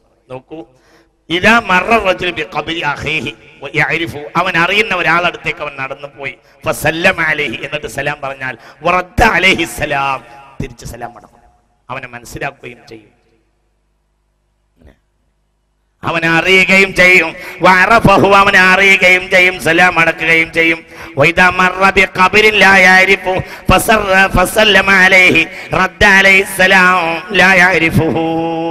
അവൻ അറിയാത്ത ഖബറിലേക്ക് സലാം ചെല്ലാൽ സലാം മടക്കും. അവനെ തിരിച്ചറിയില്ല എങ്കിലും സലാം മടക്കും.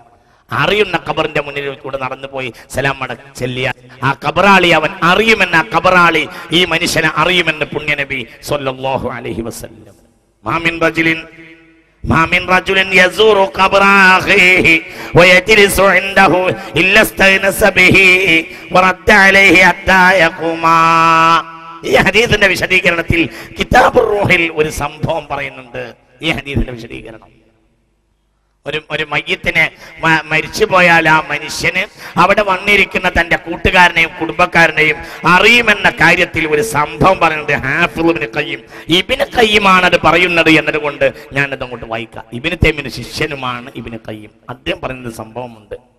അബീ ബക്കറിൽ അത്റൂഷി ഖാല കാന റജുലുൻ യജീഉ ഇലാ ഖബ്രി ഉമ്മിഹി യൗമൽ ജുമുഅ ഫയഖറഉ സൂറത യാസീൻ. ഒരാൾ തന്റെ ഉമ്മയുടെ ഖബറിന്റെ അരികിൽ വരാറുണ്ടായിരുന്നു എല്ലാ വെള്ളിയാഴ്ച ദിവസവും. എന്നിട്ട് ഫയഖറഉ സൂറത യാസീൻ, യാസീൻ സൂറത്തും. ഫജാ ഫി ബഅലി അയ്യാമി ഫഖറഅ സൂറത യാസീൻ ثم قال إن كنت قسمت لهذه السورة ثوابا فاجعله في أهل هذه المقابر. പഠിച്ചവനെ, ഈ സവാബിനെ നീ ഈ ഖബറിലുള്ള ആളുകൾക്ക്, ഈ പരിസരത്തുള്ള എല്ലാ ഖബറിലേക്കും എത്തിച്ചു കൊടുക്കണമേ എന്ന് ആ മനുഷ്യൻ ദുആ ചെയ്യുകയും ചെയ്തു.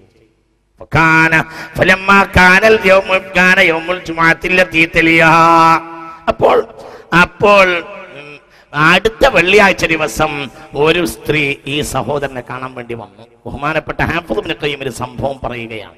ഒരു മനുഷ്യൻ തന്റെ ഉമ്മയുടെ ഖബറിന്റെ അടുത്ത് പോയിട്ട് യാസീനോടുകയും ഉമ്മാക്കും പിന്നെ ഖബറാളികൾക്കും മുഴുവനും ഹദിയാക്കുന്ന ഒരു പതിവുണ്ടായിരുന്നു.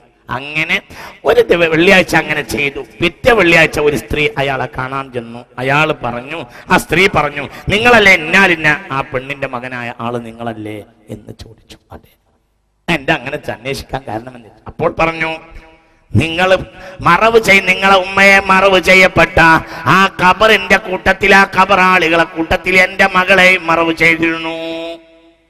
എന്റെ മകളെ അടുത്ത ദിവസം ഞാൻ സ്വപ്നം കണ്ടു. മകൾ വളരെ റാഹത്തില. മകൾ എന്തോ വെള്ളിയാഴ്ച ദിവസം എന്തോ ഒരു കാര്യം പ്രതീക്ഷിച്ച് കാത്തിരിക്കുന്നത് പോലെ എനിക്ക് കാണിക്കപ്പെട്ടു. അപ്പോൾ ഞാൻ മകളോട് ചോദിച്ചു, മോളെ എന്താ കാത്തിരിക്കുന്നത്? അപ്പോൾ പറഞ്ഞു, ഇവിടെ ഉമ്മാക്ക് വേണ്ടി സിയാറത്തിന് വേണ്ടി വരുന്ന ഒരാളുണ്ട്. അയാൾ യാസീനോടിയാല് പരിസരത്തെ ആളുകൾക്കെല്ലാം ഹദിയ ചെയ്യുന്ന പതിവും ഉണ്ട്. അങ്ങനത്തെ ആ മനുഷ്യന്റെ യാസീനെ ഞങ്ങൾ കാത്തിരിക്കുകയാണ്. അതുകൊണ്ട് പ്രത്യേകമായ ആനന്ദം അല്ലാഹു ഞങ്ങൾക്ക് നൽകുന്നു എന്ന് എന്റെ മോളെന്നോട് സ്വപ്നം വഴി പറഞ്ഞു. അത് നിങ്ങൾ അറിയിക്കാൻ വേണ്ടി വന്നതാണ്. ഈ സംഭവം ഹാഫിദ് ഇബ്നു ഖയ്യിം കിതാബുർ റൂഹിൽ രേഖപ്പെടുത്തിയിട്ടുണ്ട്. ശ്രദ്ധിക്കണം മുഅ്മിനീങ്ങളെ, അല്ലാഹു നമുക്ക് നാഫിയായ ഇൽമിനെ തരട്ടെ. വേറൊരു സംഭവം പറയാം, അതും കിതാബുർ റൂഹിൽ ഹാഫിദ് ഇബ്നു ഖയ്യിം രേഖപ്പെടുത്തിയതാണ്. അൻ ഫുളൈദ് ബിനിൽ മുവഫഖ് قال كنت آتي قبر أبي مرة بعد مرة. ഞാൻ എന്റെ ഒരു മഹാൻ പറയാ, ഞാൻ ഈ സംഭവം ഹാഫിദ് ഇബ്നു ഖയ്യിം കിതാബുർ റൂഹിൽ രേഖപ്പെടുത്തിയതാണ്. നമ്മൾ ചിന്തിക്കണം, ഇബ്നു ഖയ്യിം ഇബ്നു തൈമിയുടെ ശിഷ്യനാണ്. അതുകൊണ്ടാണ് ഇത് പ്രത്യേകം. അതൊന്നും ആർക്കും അങ്ങനെയാണ് നിഷേധിക്കാൻ കഴിയില്ല. ഇബ്നു തൈമിയുടെ ശിഷ്യനാണ് ഹാഫിദ് ഇബ്നു ഖയ്യിം. അദ്ദേഹത്തിന്റെ കിതാബുർ റൂഹിൽ രേഖപ്പെടുത്തിയതാണ്. ഒരു മനുഷ്യന് ഉപ്പാന്റെ ഖബറിന്റെ അരികിലേക്ക് പതിവായി വരുന്ന ഒരു പതിവുണ്ടായിരുന്നു. എപ്പോഴും ഉപ്പാന്റെ ഖബറിന്റെ അടുത്ത് വന്ന് സിയാറത്ത് ചെയ്യുന്ന പതിവുണ്ടായിരുന്നു. അങ്ങനെ ആ മനുഷ്യൻ പറയാ, ഒരിക്കൽ ഞാൻ എന്തായി, എന്റെ ബാപ്പയെ മറവ് ചെയ്ത അതേ ഖബർസ്ഥാനിൽ ഒരു ജനാസ അടക്കം ചെയ്യാൻ ഞാനും കൂടി. അങ്ങനെ ഞാൻ അവിടെ ജനാസ അടക്കം ചെയ്തു. ഞാൻ എനിക്ക് ധൃതി ഉണ്ടായത് കൊണ്ട് ഞാൻ ബാപ്പാന്റെ ഖബറിന്റെ അടുത്തേക്ക് പോയില്ല. ഞാൻ ആ മറവ് ഒരു സംഭവമാണ്. ഒരാൾക്ക്, ഒരു ബാപ്പ മരണപ്പെട്ട ആള് ഒരു പള്ളിപ്പറമ്പിൽ മറവ് ചെയ്തിരുന്നു. ബാപ്പാന്റെ അടുത്ത് സ്ഥിരമായി അയാൾ സിയാറത്തിന് വരികയും പതിവായിരുന്നു. ഒരിക്കൽ എന്തുണ്ടായി, ആ പള്ളിപ്പറമ്പിൽ വേറൊരു മനുഷ്യനെ മറവ് ചെയ്യാനുള്ള, ജനാസ മറവ് ചെയ്യാനുള്ള പ്രവർത്തനത്തിൽ ഇയാൾ കൂടി. ആ ജനാസ മറവ് ചെയ്തിട്ട് ബാപ്പയുടെ ഖബറിന്റെ പരിസരത്തുണ്ട്, ബാപ്പയുടെ അടുത്ത് പോകാറുണ്ട്. ഇന്ന് അയാൾ പോയില്ല. അയാൾക്കൊരു ധൃതി ണ്ട്. അയാൾ വേറൊരു അത്യാവശ്യം, ശ്രദ്ധിക്കണേ, ഭയങ്കര സംഭവമാണ് ഇത്. ഹാഫിദ് ഇബ്നു ഖയ്യിം കിതാബുർ റൂഹിൽ രേഖപ്പെടുത്തിയതാ. അയാൾ അന്ന് ബാപ്പയുടെ ഖബറിന്റെ അരികിലേക്ക് പോയില്ല. അയാൾ നേരെ വീട്ടിലേക്ക് അയാൾ ആവശ്യത്തിന് വേണ്ടി മടങ്ങിപ്പോയി.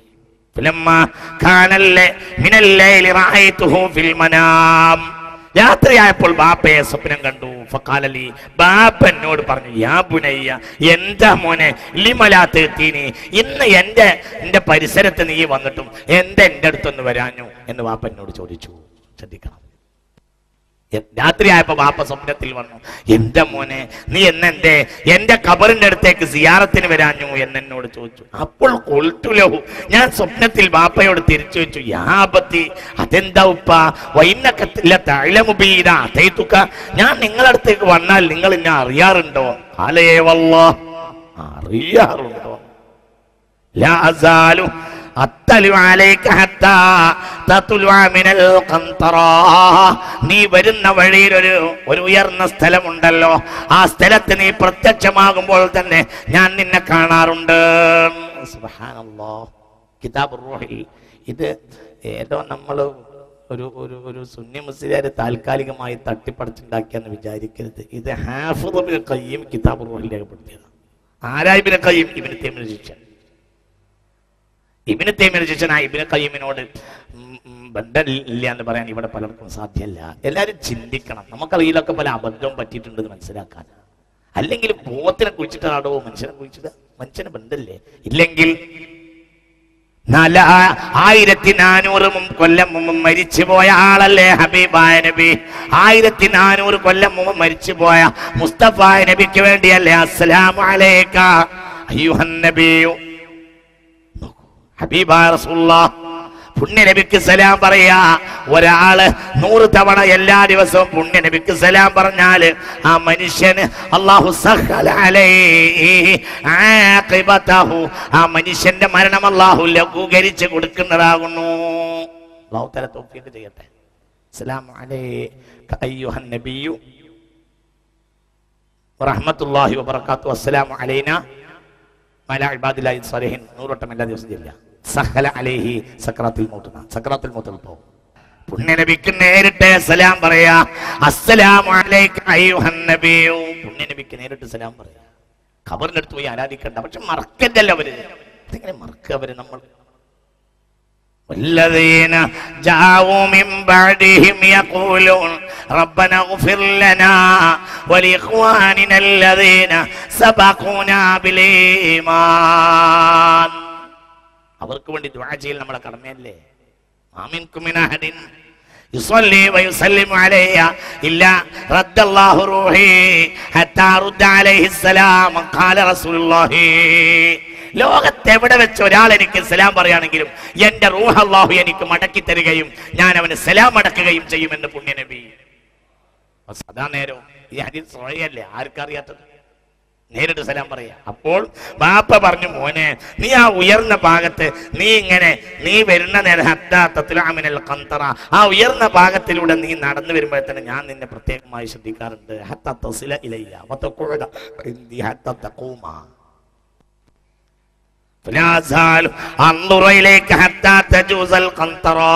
നീ മടങ്ങി പോകും ഞാൻ നിന്നെ ശ്രദ്ധിക്കാറുണ്ട്, ഞാൻ അറിയാറുണ്ടെന്നോ, ഞാൻ എന്നും എപ്പോഴും നിന്നെ ശ്രദ്ധിക്കാറുണ്ട് എന്ന് ഈ മനുഷ്യൻ സ്വപ്നത്തിൽ ബാപ്പ മകനോട് മറുപടി പറഞ്ഞു. ആരാണ് സംഭവം രേഖപ്പെടുത്തിയത്? ഹാഫിദ് ഇബ്നു ഖയ്യിം തന്റെ കിതാബുർ റൂഹിൽ രേഖപ്പെടുത്തിയിരിക്കുന്നു. ഏതായാലും ഇങ്ങനത്തെ കാര്യങ്ങളൊക്കെ ഉണ്ടാകാം, അവരറിയും. വേറെയുണ്ട്.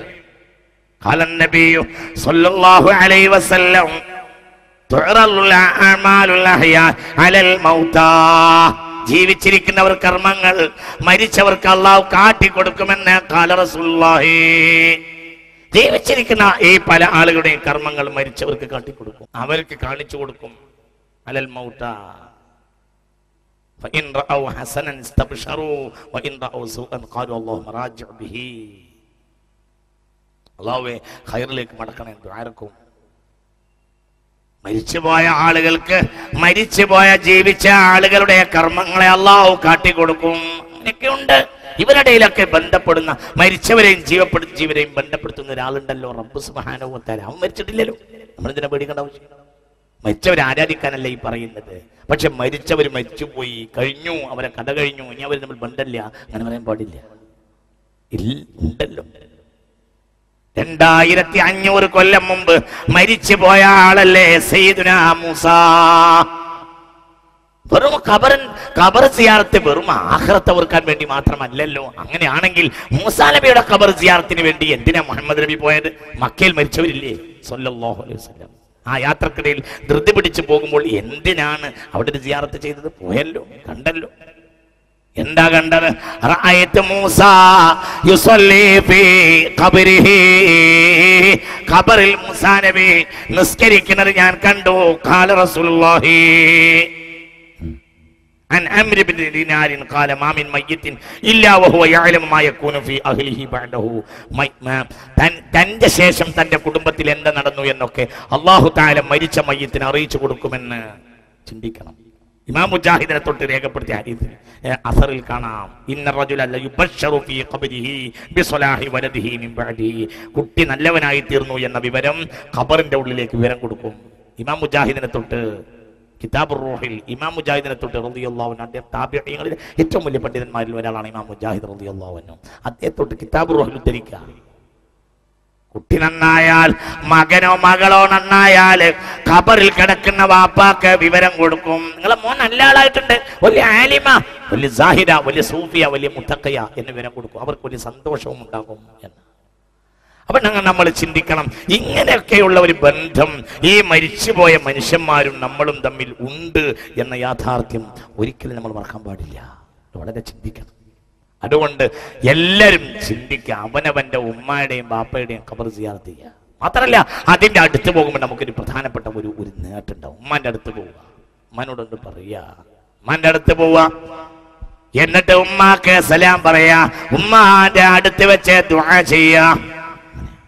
സിനിമാ നടനായി നടന്നിരുന്ന മനുഷ്യൻ അങ്ങനെയാ, സിനിമയും സിനിമാശാലയും സിനിമാ നടനും ആയി നടന്നിരുന്ന ഒരു മനുഷ്യൻ, വേണ്ട ജീവിതം മുഴുവനും വേണ്ടാത്തരം ചെയ്തിരുന്നിരുന്നൊരു മനുഷ്യൻ ഉമ്മാന്റെ മയ്യത്തിന്റെ അരികിൽ വെച്ച് സാലിഹായ സംഭവം എന്നോട് അദ്ദേഹം നേരിട്ട് പറഞ്ഞു.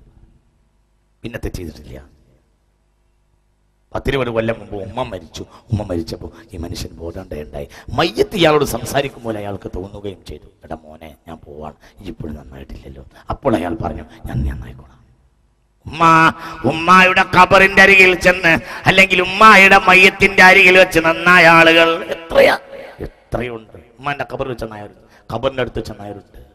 അല്ലാഹു തആല നമുക്ക് തൗഫീഖ് ചെയ്യട്ടെ. കരുത്താ എല്ലാ ആഴ്ചയും ബാപ്പ നമ്മളോട് ഓർമ്മപ്പെടുത്താറുണ്ട്, തെറ്റ് ചെയ്യരുത്, തെറ്റ് ചെയ്യരുത്. ആഴ്ചയിൽ ബാപ്പ നമ്മൾ പോയി കാണുകയാ. അപ്പൊ ഒരു ബോധം ഉണ്ടാവും, പഠിച്ചോനെ ഈ ആഴ്ച വേണ്ടത്ര ചെയ്തിട്ടുണ്ടല്ലോ. എങ്ങനെ ബാപ്പാനെ പോയി കാണുക? ബാപ്പാനെ മുഖം കാണിക്കുക, ബാപ്പാന്റെ ഖബറിന്റെ അരികിൽ ചെല്ലുന്നത് എങ്ങനെ? അങ്ങനെയാ. മുഅ്മിനീങ്ങളെ വളരെ ചിന്തിക്കണം. അവർക്ക് നമ്മളെ കൊണ്ട് ശുഊറുണ്ടാവും. നമ്മൾ ചെയ്യുന്ന കാര്യങ്ങൾ അല്ലാഹു അവർക്ക് അറിയിച്ചു കൊടുക്കുമെന്ന് ഖാല റസൂലുള്ളാഹി. എത്രയാൾ നന്നായ ചരിത്രമുണ്ട്. ഉമ്മയുടെ മയ്യത്തിന്റെ അരികിൽ വെച്ച് നന്നായ മനുഷ്യന്റെ കാര്യമാണ് ഞാൻ ഈ പറയുന്നത്. എല്ലാം ഉപേക്ഷിച്ചു. ഇന്ന് അദ്ദേഹം വലിയ സാഹിദ, വലിയ സൂഫിയ, വലിയ മുത്തഖിയ. എനിക്കറിയാം. ഉമ്മാന്റെ മയ്യത്തിനരികിൽ വെച്ച് നന്നായി. ഉമ്മ മോനോട് പറയും പോലെ മോനെ തോന്നി, എൻ്റെ മോനെ ഞാൻ പോവാണ്, ഈ ഇപ്പോഴും നന്നായിട്ടില്ലല്ലോ. അപ്പം മോന് മയ്യത്തിന് ആകൊണ്ട ഉമ്മയോട് പറഞ്ഞു, ഉമ്മ നിങ്ങൾ വിഷമിക്കണ്ട, ഉമ്മയുടെ മോൻ ഇന്ന് മുതൽ നന്നാൻ പോവാണ്. നന്നാവും ചെയ്തു. ഇന്ന് ആ നാട്ടിലെ ഏറ്റവും വലിയ സാലിഹായ മനുഷ്യൻ ആ മനുഷ്യനാണ്. അള്ളാഹു തആല മഗ്ഫിറത്ത് കൊടുക്കട്ടെ. അള്ളാഹു ഉമ്മാക്ക് അങ്ങനെ ഉണ്ടാവും. ബാപ്പയുടെ ഖബറിന്റെ അരികിൽ വെച്ച് നന്നായ ആളുകൾ വെള്ളിയാഴ്ച ജുമാ കഴിഞ്ഞിട്ട് നേരെ ബാപ്പയുടെ ഖബറിന്റെ അരികിൽ ചെല്ലുക, ഉമ്മയുടെ ഖബറിന്റെ അരികിൽ ചെല്ലുക. ഏതൊരു നന്മക്കും ബാപ്പ നമ്മളോട് കൽപ്പിക്കാറുണ്ടായിരുന്നു. ഏത് പള്ളിയിലോ മഹല്ലിലോ ഒരു കുഴപ്പമുണ്ടാവുകയാണെങ്കിൽ ജുമാ വന്നാൽ ബാപ്പ നമ്മളോട് പറയാറുണ്ടായിരുന്നു, കുഴപ്പത്തിൽ കൂടരുത്, പള്ളി പോയി നിസ്കരിച്ച് വരാൻ നല്ലല്ലോ, കുഴപ്പത്തിൽ കൂടരുത്. പള്ളിയിൽ അടുത്ത ആഴ്ച ജനറൽ ബോഡി ആ തല്ലോ തല്ലല്ലാത്തോ ഒക്കെ നടക്കുമെന്ന് എല്ലാവർക്കും അറിയാം. അപ്പോഴാണ് ബാപ്പാന്റെ ഖബർ സിയാറത്ത് ചെയ്ത് ഒരു ബോധമുണ്ടായി. പള്ളിയിൽ നിന്ന് ഒരു അനാവശ്യത്തിന് കൂടരുത് എന്ന് ബാപ്പ പറഞ്ഞിട്ടുണ്ട്. കഴിഞ്ഞു. ബാപ്പാനെ അടുത്ത് വെച്ച് പറഞ്ഞു, ഇല്ല, ഞാനില്ല. അങ്ങനെ പിറ്റത്തെ വെള്ളിയാഴ്ച അവനെ കൊണ്ട് അനർത്ഥം ഉണ്ടാവില്ല. അതിനും വേണം ഒരാള്, ഒരു നിയന്ത്രണത്തിന് ഒരാള് വേണം. അല്ലാഹു തൗഫീഖ് ചെയ്യട്ടെ. ഇതുണ്ടായിരുന്നു. ബാപ്പയുടെ ഖബറിന്റെ അരികിൽ പോയി നിൽക്കാറുണ്ടായിരുന്നു. ചിന്തിക്ക്, അതൊക്കെ ഇല്ലേ? ബാപ്പയുടെ ഖബർ കാണുമ്പോൾ പൊട്ടിക്കരയാ, ഉമ്മയുടെ ഖബറിൽ കാണുമ്പോൾ പടച്ചവനിലേക്ക് തൗബ ചെയ്യാ. ആളുകളുണ്ടായിരുന്നു. അതിന് അവർക്ക് ഭയങ്കര ഒരു ശക്തി ഉണ്ടായിരുന്നു. ആ ഖബറിന്റെ അടുത്ത് നിന്ന് അവർക്ക് ഒരു ഭയങ്കര ശക്തി കിട്ടിയിരുന്നു. ഇത് ഈ അടുത്ത കാലഘട്ടത്തിൽ നമ്മളടുത്ത് എടുത്തു പോയി. കാരണം ഒരു പൂച്ച ചത്തു നമ്മളെ വീട്ടിൽ. ആ പൂച്ചയെ കൊണ്ടുപോയി കുഴിച്ചിട്ടതിൽ നിന്ന് വ്യത്യസ്തമായിട്ടൊന്നും ബാപ്പയെ കൊണ്ടുപോയി കുഴിച്ചിട്ടതിന് നമ്മൾ ഇന്നൊരു പ്രാധാന്യം കാണുന്നില്ല എന്നതാണ് വിഷയം. ബാപ്പുണ്ട്, ആ കിടക്കുന്ന മണ്ണിനോട് അവർക്ക് ബന്ധമുണ്ട്. ഇമാം റാസി റളിയല്ലാഹു അൻഹു പറയുന്നുണ്ട്, അങ്ങനെയാണ്, ഇന്നൽ ഇൻസാന, അങ്ങനെയാണ്, إذا ذهب إلى قبر إنسان قوي النفس كامل الجوهر ووقف هناك ساعة وحصل تأثير في نفسه من تلك التربة. ഒരു മനുഷ്യന്റെ ഖബറിന്റെ അരികിൽ ചെന്ന് നിന്നാൽ ആ ഖബറിൽ നിന്ന് അയാൾക്ക് പ്രത്യേകമായ ശക്തി ലഭിക്കും. ആര് പറയാണ്? ആ മണ്ണിൽ നിന്ന് ഒരു ശക്തി അയാൾക്ക് ലഭിക്കാനുണ്ട്. ആര് പറഞ്ഞു? ഇമാം ഫഖ്റുദ്ദീൻ റാസി റളിയല്ലാഹു അൻഹു തന്റെ അൽ മത്വാലിബുൽ ആലിയയിൽ രേഖപ്പെടുത്തിയിട്ടുണ്ട്. നിന്റെ വകയല്ല, നിന്റെ വകയല്ല. അൽ മത്വാലിബുൽ ആലിയയിൽ ഫഖ്റുദ്ദീൻ റാസി റളിയല്ലാഹു അൻഹു രേഖപ്പെടുത്തി, ഒരു ഖബറിന്റെ തനിക്ക് ബന്ധപ്പെട്ട ഒരു ഖബർ അല്ലെങ്കിൽ സ്വാലിഹായ മനുഷ്യന്റെ ഖബറിന്റെ അരികിൽ നിന്നാൽ ആ മണ്ണിൽ നിന്ന് അയാൾക്കൊരു വലിയ ശക്തി കിട്ടാനുണ്ട്. അതൊരു വല്ലാത്ത സംഗതിയാണ്.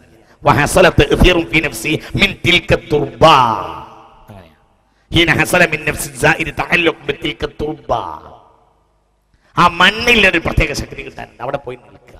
ആ ഉമ്മാനെ ഓർമ്മ വന്നു എന്നെയാണ്. അപ്പൊ കരഞ്ഞു. നന്നായി. എത്ര ആൾ നന്നായി? ഉമ്മയുടെ ഖബറിൽ പോയതിന്റെ പേരിൽ എത്ര ആൾ നന്നായി? ഉമ്മയുടെ ഖബറിന്റെ അരികിൽ വെച്ചിട്ട് എത്ര ആൾ സ്വാലിഹായി? ഉമ്മ മരിച്ചത് മുതൽ എത്ര ആൾ സ്വാലിഹായി? ബാപ്പ മരിച്ചത് മുതൽ എത്ര ആൾ സ്വാലിഹായി? അല്ലാഹു നമുക്ക് തൗഫീഖ് ചെയ്യട്ടെ. അല്ലാഹു തൗഫീഖ്. എന്തുകൊണ്ട്?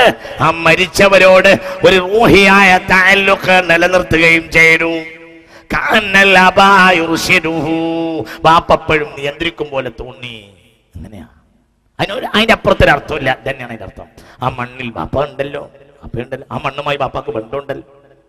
അങ്ങനെ പുണ്യനബി സ്വല്ലല്ലാഹു അലൈഹി വസല്ലമ തങ്ങളുടെ ഖബർ സിയാറത്തിന് വന്നിട്ട് തന്റെ കബള് ആ ഖബറിന്റെ മുകളിലിട്ട് ഉരസി സയ്യിദ്നാ ബിലാൽ.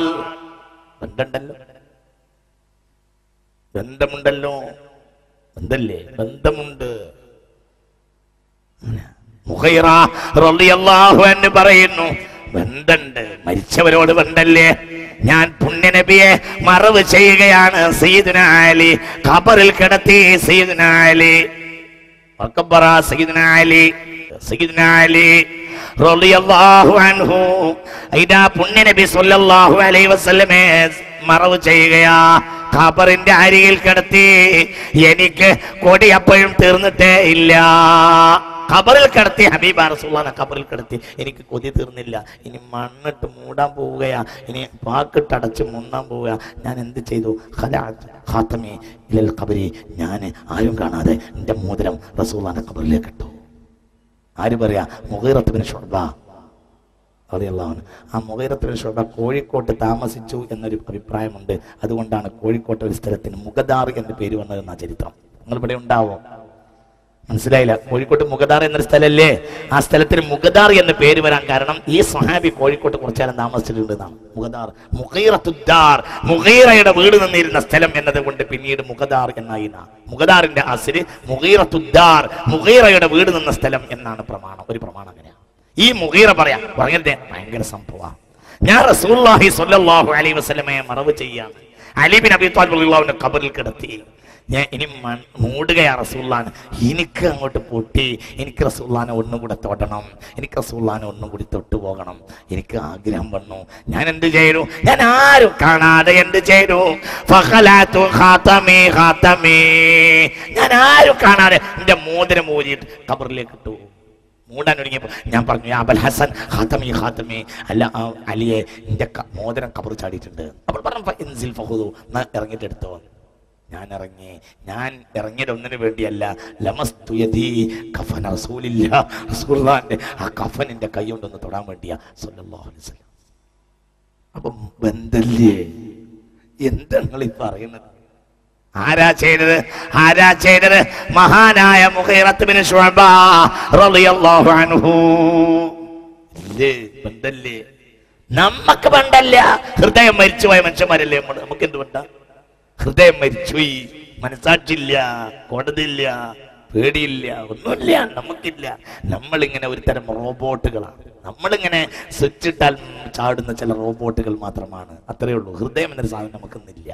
ഇതാണ് സംഭവിച്ചത്. ചിന്തിക്ക. ഞാൻ എന്റെ മോതിരം ഊരി എന്നിട്ട് ഖബറിലേക്ക് ഇട്ടു. ആര് പറയാ? മുഗീറത്ത് ബിൻ ശുഅബ റളിയല്ലാഹു അൻഹു. ഞാൻ മോതിരം ഖബറിലേക്ക് ഊരിയിട്ടു. എന്നിട്ട് മണ്ണിട്ട് പൂണാൻ ഒരുങ്ങിയപ്പോൾ ഞാൻ പറഞ്ഞു, അബുൽ ഹസൻ, അലിയുടെ ഓമന പേര് അബു ഹസനെ, ഖാതമി ഖാതമി, ഖബറിൽ നിന്റെ മോതിരം വീണു പോയല്ലോ എന്ന് ഞാൻ പറഞ്ഞു. അപ്പോൾ പറഞ്ഞു, ഇൻസിൽ ഫഖുദു, ഞാൻ ഇറങ്ങിയെടുത്തു വന്നു. ഫനസൽതു ഇലാ ഖബരിൻ നബി ഫലമസ്തു കഫനഹു ബിയദി. ആ കഫനെങ്കിലും അവസാനം ഒന്നും കൂടി എൻ്റെ കൈ കൊണ്ട് എനിക്ക് തൊടാൻ കഴിഞ്ഞ്. ഈ കൈ കൊണ്ട് ഞാൻ തൊട്ടിട്ടുണ്ട്. ഖബറിൽ കിടത്തിയ കഫനും നീ കൈ കൊണ്ട് തൊട്ടിട്ടുണ്ട്. ആ കയ്യിൻ്റെ മഹത്വം പറയാ. ആര്? മുഗീറത്ത് ബിൻ ശുഅബ ഉണ്ടല്ലേ, ബന്ധല്ലേ? ഇതൊക്കെ മരിപ്പിച്ചില്ലേ നമ്മൾ മനുഷ്യന്മാരെ? നമ്മൾ ഒരു തരം മതത്തിന്റെ കമ്മ്യൂണിസ്റ്റുകളായി. ബിദ്അത്ത് മതത്തിലെ കമ്മ്യൂണിസമാണ്. പഠിച്ചു നമ്മളെ കാക്കട്ടെ. ഉറപ്പ്, ബിദ്അത്ത് മതത്തിലെ കമ്മ്യൂണിസമാണ്. ബിദ്അത്തുകാർ മതത്തിലെ കമ്മ്യൂണിസ്റ്റുകളാണ്. അവർക്ക് തോന്നിയത് മാത്രം അവർ അംഗീകരിക്കൂ, അല്ലാത്തതിനെ അവർ തള്ളിക്കളയും. ഹക്കും മാത്രം അവർക്ക് നോട്ടല്ല, അവർക്ക് തോന്നിയത് അംഗീകരിക്കും. അവരുടെ ഹെഡ് ഓഫീസായിരുന്നു ചേകനൂർ. ഈ അടുത്ത കാലത്ത് വരെ ഉണ്ടായിരുന്നു, ഇപ്പോൾ കാണാനില്ല. എന്തോ ആവും എന്നാൽ സംഭവം അങ്ങനെയാണ്. അതിൻ്റെയൊക്കെ ഹെഡ് ഓഫീസാണ് ചേകനൂർ. അംഗീകരിച്ച് അവർ കണ്ടത്.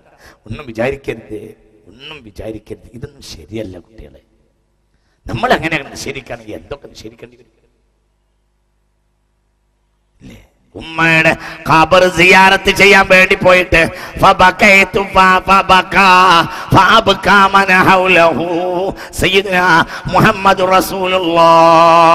അബവായിലേക്ക് പോയി ഉമ്മയുടെ ഖബർ സിയാറത്ത് ചെയ്താൽ കരഞ്ഞു. പരിസരത്തുള്ളവരെ മുഴുവനും കരയിപ്പിച്ചു. ഹബീബായ മുഹമ്മദ് മുസ്തഫ അബവായിൽ ആരുടെ? ആമിന ബീവി റളിയല്ലാഹു അൻഹ. ഉമ്മയുടെ ഖബർ സിയാറത്ത് ചെയ്യാൻ വേണ്ടി മുസ്തഫ നബി പോയി. കരഞ്ഞു ചെയ്തു, പരിസരത്തുള്ളവരെ കരയിപ്പിച്ചു ചെയ്തു. ഹബീബായ മുഹമ്മദ് മുസ്തഫ ഇല്ലേ? വ്യക്തമായ സത്യമല്ലേ അതൊക്കെ? ആർക്ക് നിഷേധിക്കാൻ കഴിയുക? അപ്പോൾ മനുഷ്യന്റെ ഒരു എംപവർമെന്റ് ആണ്, ഒരു ശക്തിയാണ്, ഒരു ഓജസ് കിട്ടും ഉമ്മയുടെ ഖബറിൽ നിന്ന്, ബാപ്പയുടെ ഖബറിൽ നിന്ന്. ആ തുർബത്ത് തന്നെ കിട്ടാനുണ്ട്. അതിന് ഇടക്കിടക്ക് അവിടെ. അതുകൊണ്ടാണ് ആഴ്ചയിൽ ഒരിക്കലെങ്കിലും അൽക്കഫ് ഓതൽ സുന്നത്തായതുപോലെ ആഴ്ചയിൽ ഒരിക്കൽ യാസീൻ ഓതൽ സുന്നത്താണ്. അതെവിടെ പോയി ഓടുക?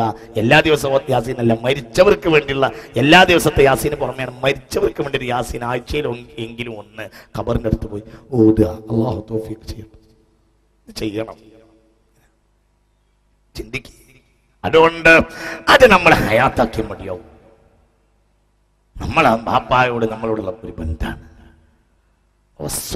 الإنسان بوالديه حملته أمه وهنا على وهن وفصاله في عامين أن اشكر لي ولوالديك إلي المصير.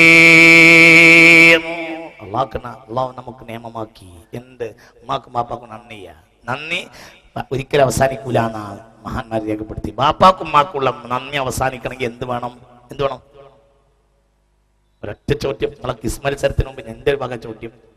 ഉമ്മാക്കും ബാപ്പാക്കുമുള്ള നന്ദി നമ്മൾ നന്ദി അങ്ങോട്ട് കൊടുക്കേണ്ട നന്ദി അവസാനിക്കണമെങ്കിൽ എന്ത് വേണം? നമ്മൾ മരിക്കണം. അതുവരെയാണ് നമ്മൾക്ക് പ്രായപൂർത്തിയാവുന്നവരെ നമ്മളെ പോറ്റാൻ അവർക്ക് ബാധ്യത. നമ്മൾ മരിക്കുന്നവരെ അവരെ പോറ്റാൻ നമുക്ക് ബാധ്യത. എങ്ങനെയാണ്? അവർ മരിച്ചാലും പോറ്റണം. അതെങ്ങനെയാ? ദുആ ചെയ്യാം. അവൻ നമ്മൾ മരിക്കണവരെ ബാധ്യത ഉമ്മാന്റെയും ബാപ്പാന്റെയും പേര്. പിന്നെ നമ്മളെ മക്കളോട് വസിയത്ത് ചെയ്യണം. അവരെ മക്കൾ ദുആർക്കണം. ഓർക്കുന്നുണ്ടല്ലോ?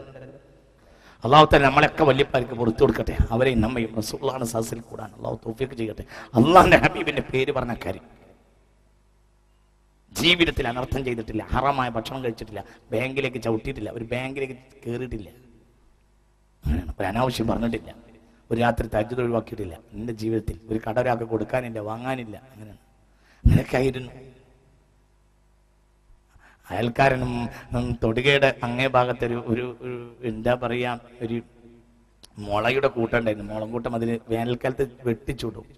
ഞാൻ അവരിൽ നിന്ന് പഠിച്ചൊരു പാടായതുകൊണ്ട് ഞാൻ പറയാ. അങ്ങനെ വെട്ടിച്ചുട്ടപ്പോൾ എന്ത് ചെയ്തു? അയൽവാസിയുടെ മുളയും കത്തിപ്പോയി. ഒരു 3-4 മുള. അയാൾ മുള മനസ്സിലായില്ലേ? മുള നല്ല പറയാ, കത്തിപ്പോയി.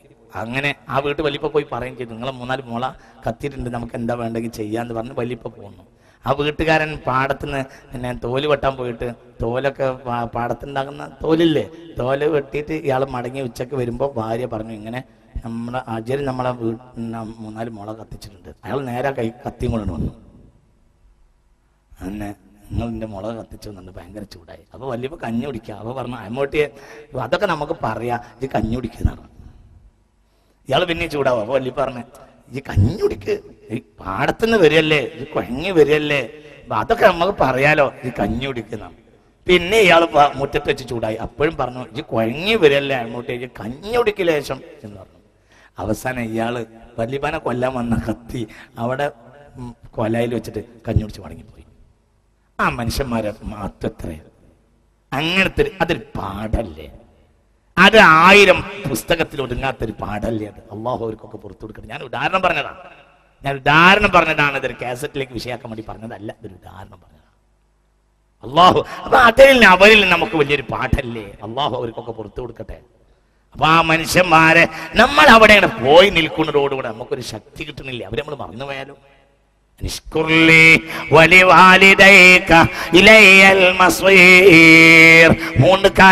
മൂന്ന് കാര്യത്തോടുകൂടെ അല്ലാതെ സ്വീകരിക്കപ്പെടുകയില്ല. 3 കാര്യം സ്വീകരിക്കണമെങ്കിൽ 3 കാര്യം വേണം. ലാ തുഖ്ബലു സ്വലാത്തു ഇല്ലാ മഅ സക്കാ, സക്കാത്ത് കൊടുക്കാതെ നിസ്കാരം സ്വീകരിക്കപ്പെടുകയില്ല. 1 ലാ തുഖ്ബലു ഇതാഅത്തുല്ലാഹി ഇല്ലാ മഅ ഇതാഅത്തിർ റസൂൽ, റസൂലിന് വഴിപ്പെടാതെ അല്ലാഹുവിന് വഴിപ്പെട്ടാൽ സ്വീകരിക്കപ്പെടുകയില്ല. 2 3 ലാ യുഖ്ബലു ശുക്റുല്ലാഹി ഇല്ലാ മഅ ശുക്രിൽ വാലിദൈൻ, ഉമ്മാക്കും വാപ്പാക്കും നന്ദി ചെയ്യാത്തവർ അല്ലാഹുവിന് നന്ദി ചെയ്താൽ സ്വീകരിക്കപ്പെടുകയില്ല. ഉമ്മാക്കും വാപ്പാക്കും നന്ദിയോ മരിച്ചാലും തീരുകയില്ല. നമ്മുടെ മരണം വരെ അവർക്ക് കേൾക്കണം.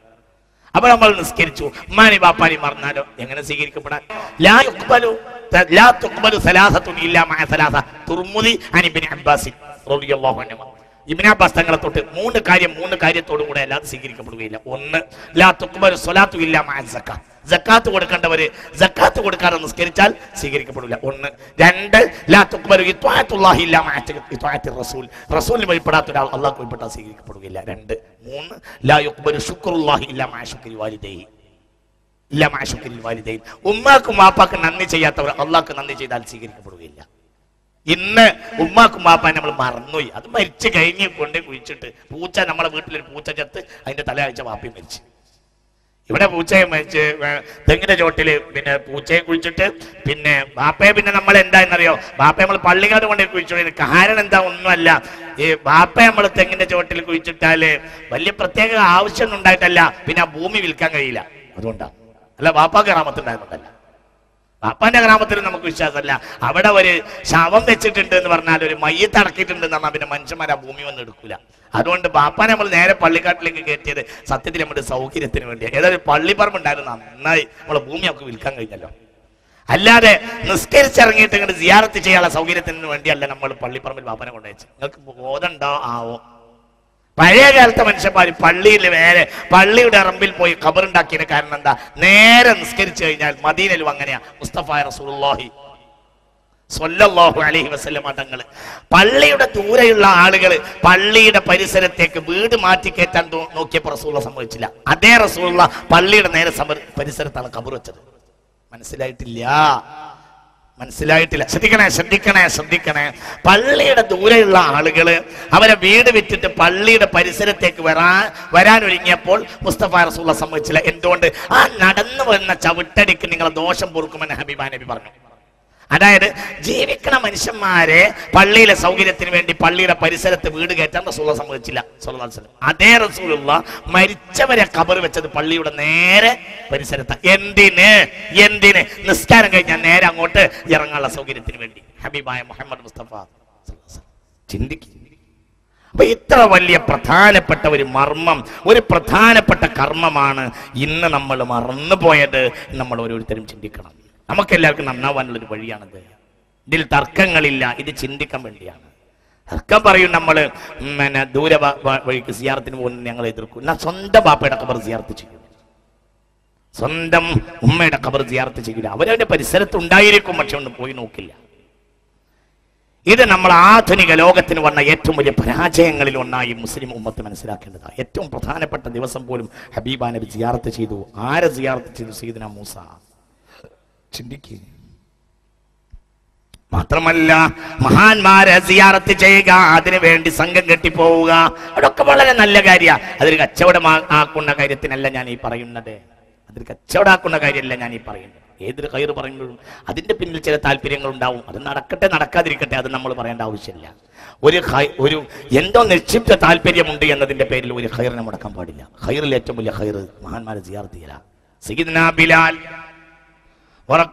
സയ്യിദ്നാ ബിലാൽ ഹബീബായ റസൂലുള്ളാഹിന്റെ മദീന വിട്ട് ഷാമിൽ പോയി താമസിച്ചു. പിന്നെ എന്ത് ചെയ്തു? ഞാൻ പറഞ്ഞില്ലേ, ഒരിക്കൽ റസൂലുള്ളാഹിയെ സ്വപ്നം കണ്ടു സല്ലല്ലാഹു അലൈഹി വസല്ലം. പിന്നെ ഷാമിൽ നേരെ മടങ്ങി വരിക മദീനയിലേക്ക്. മദീനയിൽ വന്നു, എന്നിട്ട് ഖബറിന്റെ മുകളിലേക്ക് വീണുപോയി സയ്യിദ്നാ ബിലാൽ. ഖബർ സിയാറത്ത് കഴിഞ്ഞ് നോക്കൂ നിങ്ങൾ, വാഹനം കെട്ടി വന്നു. ആര്? എന്തിന്? ഇലാ ഖബരി റസൂലില്ലാഹ്, ഇലാ റൗളത്തി റസൂലില്ലാഹ്, ഇലാ ഖബരി റസൂലില്ലാഹ്. ഹബീബ റസൂലുള്ളാഹിന്റെ ഖബർ സിയാറത്തിന് വേണ്ടി വാഹനം കെട്ടി വന്നു. ആര്? സയ്യിദ്നാ ബിലാൽ. അതന്നെ മുസ്ലിം സമുദായത്തിന് തെളിവ്, ഇഷ്ടം പോലെ തെളിവുകളുണ്ട്. ഇതൊക്കെ ചെയ്യണം, മഹാന്മാരെ ഖബർ സിയാറത്ത് ചെയ്യണം. എല്ലാവരും ഭയങ്കര ശക്തി ഉണ്ടാവും, ഭയങ്കര നേട്ടം ഉണ്ടാവും. ചെയ്യേണ്ടവർ ചെയ്യരുത്, ചെയ്യണ്ട. നിങ്ങൾ ചെയ്യുന്നില്ല എന്നിട്ട് വേറെല്ലാവരും മുടക്കുന്നതിനാ? അങ്ങനെയാണ്. നമ്മൾ ചെയ്യാത്ത ചെറിയ കാര്യം, ചില ആളുകൾക്ക് ചില കാര്യങ്ങൾ ചെയ്യാൻ താല്പര്യം ഉണ്ടാവില്ല, പക്ഷെ വേറൊരു മുടക്കരുത്. ഈ മുടക്കുന്നവരാണ് എന്ത് വലിയ കുറ്റക്കാര്. ചെയ്തില്ല എന്നുള്ളതല്ല പ്രശ്നം, മുടക്കുക എന്നുള്ളതാണ് ഏറ്റവും വലിയ പ്രശ്നം. അങ്ങനെയാണ്. അത് നമ്മളെ ഒരു സ്വഭാവമാണ്. നമുക്ക് ചെയ്യാൻ താല്പര്യമില്ലാത്ത ആ കാര്യത്തെ നമ്മൾ മുടക്കും. എന്തിന്? നമ്മുടെ മികവ് കാണിക്കാൻ വേണ്ടി. ബസ് സ്റ്റാൻഡിൽ നമ്മൾ നിന്ന് അല്ലെങ്കിൽ ബസ്സിലിരിക്കുകയാണ്, അപ്പോൾ ഒരു ഭിക്ഷക്കാരൻ വന്നു. ഭിക്ഷക്കാരൻ ഇങ്ങനെ കൈ കാണിച്ചു. ഒരാൾക്ക് കൊടുക്കാൻ താല്പര്യമില്ല, കൊടുക്കാതിരുന്നാൽ മതി. കൊടുക്കാൻ താല്പര്യമില്ലാത്ത ഒരാൾ എന്ത് ചെയ്യും പിന്നെന്നറിയോ? അയാളുടെ ധാർമ്മികതയെ തെളിയിക്കാൻ വേണ്ടി അയാൾ എന്ത് ചെയ്യും? ഇവർക്കൊക്കെ ബാങ്ക് ബാലൻസ് ഉണ്ടാവും എന്ന് പറയും. ഇതൊരു പതിവ് രീതിയാ, നമ്മളുടെ ഇടയിലുള്ള ഒരു പതിവ് രീതി. എന്തിന്?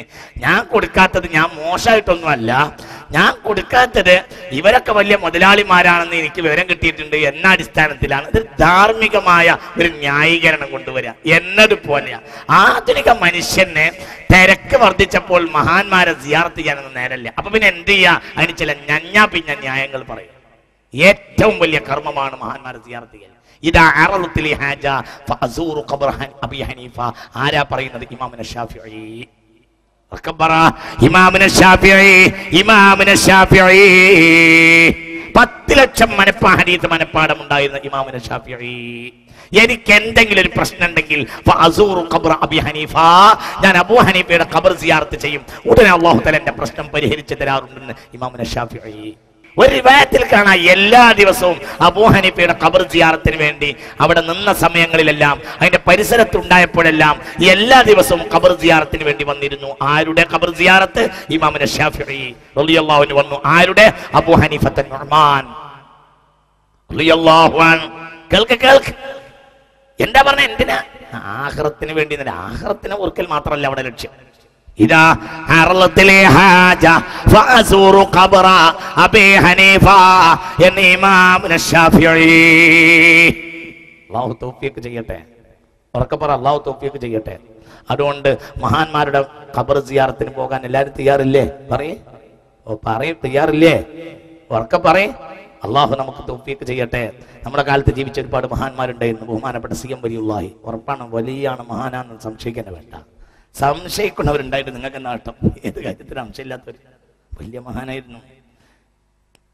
20-ാം നൂറ്റാണ്ടിൽ ആ മനുഷ്യനെ പോലെ ഇത്ര ആള് ലോകത്തുള്ളതായി എനിക്കറിയൂല. ഈ മനുഷ്യനെങ്ങാനും വാഷിങ്ടണിലാണെങ്കിൽ നമ്മൾ ഫ്ലൈറ്റ് കയറി പോകുമായിരുന്നു. ഈ മനുഷ്യൻ, ഈ മടവൂര് കിടക്കുന്ന മനുഷ്യനെങ്ങാനും അമേരിക്കയിലായിരുന്നെങ്കിൽ നമ്മൾ ഫ്ലൈറ്റ് കയറി പോകും. അത്രയും വലിയ ആളാണ്.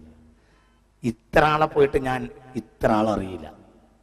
ആ മനുഷ്യന് സമാനമായ ആളെ ആ സമാനിൽ പലർക്കും പല കഴിവുണ്ട്, പക്ഷെ ആ കഴിവ് ഒത്തിണങ്ങിയ ഒരാളെ ഞാൻ കണ്ടിട്ടില്ല. ഇല്ല എന്നല്ല, ഞാൻ കണ്ടിട്ടില്ല, ചരിത്രത്തിൽ വായിച്ചിട്ടില്ല. പലരെയും കണ്ടിട്ടുണ്ട്, ഇല്ല.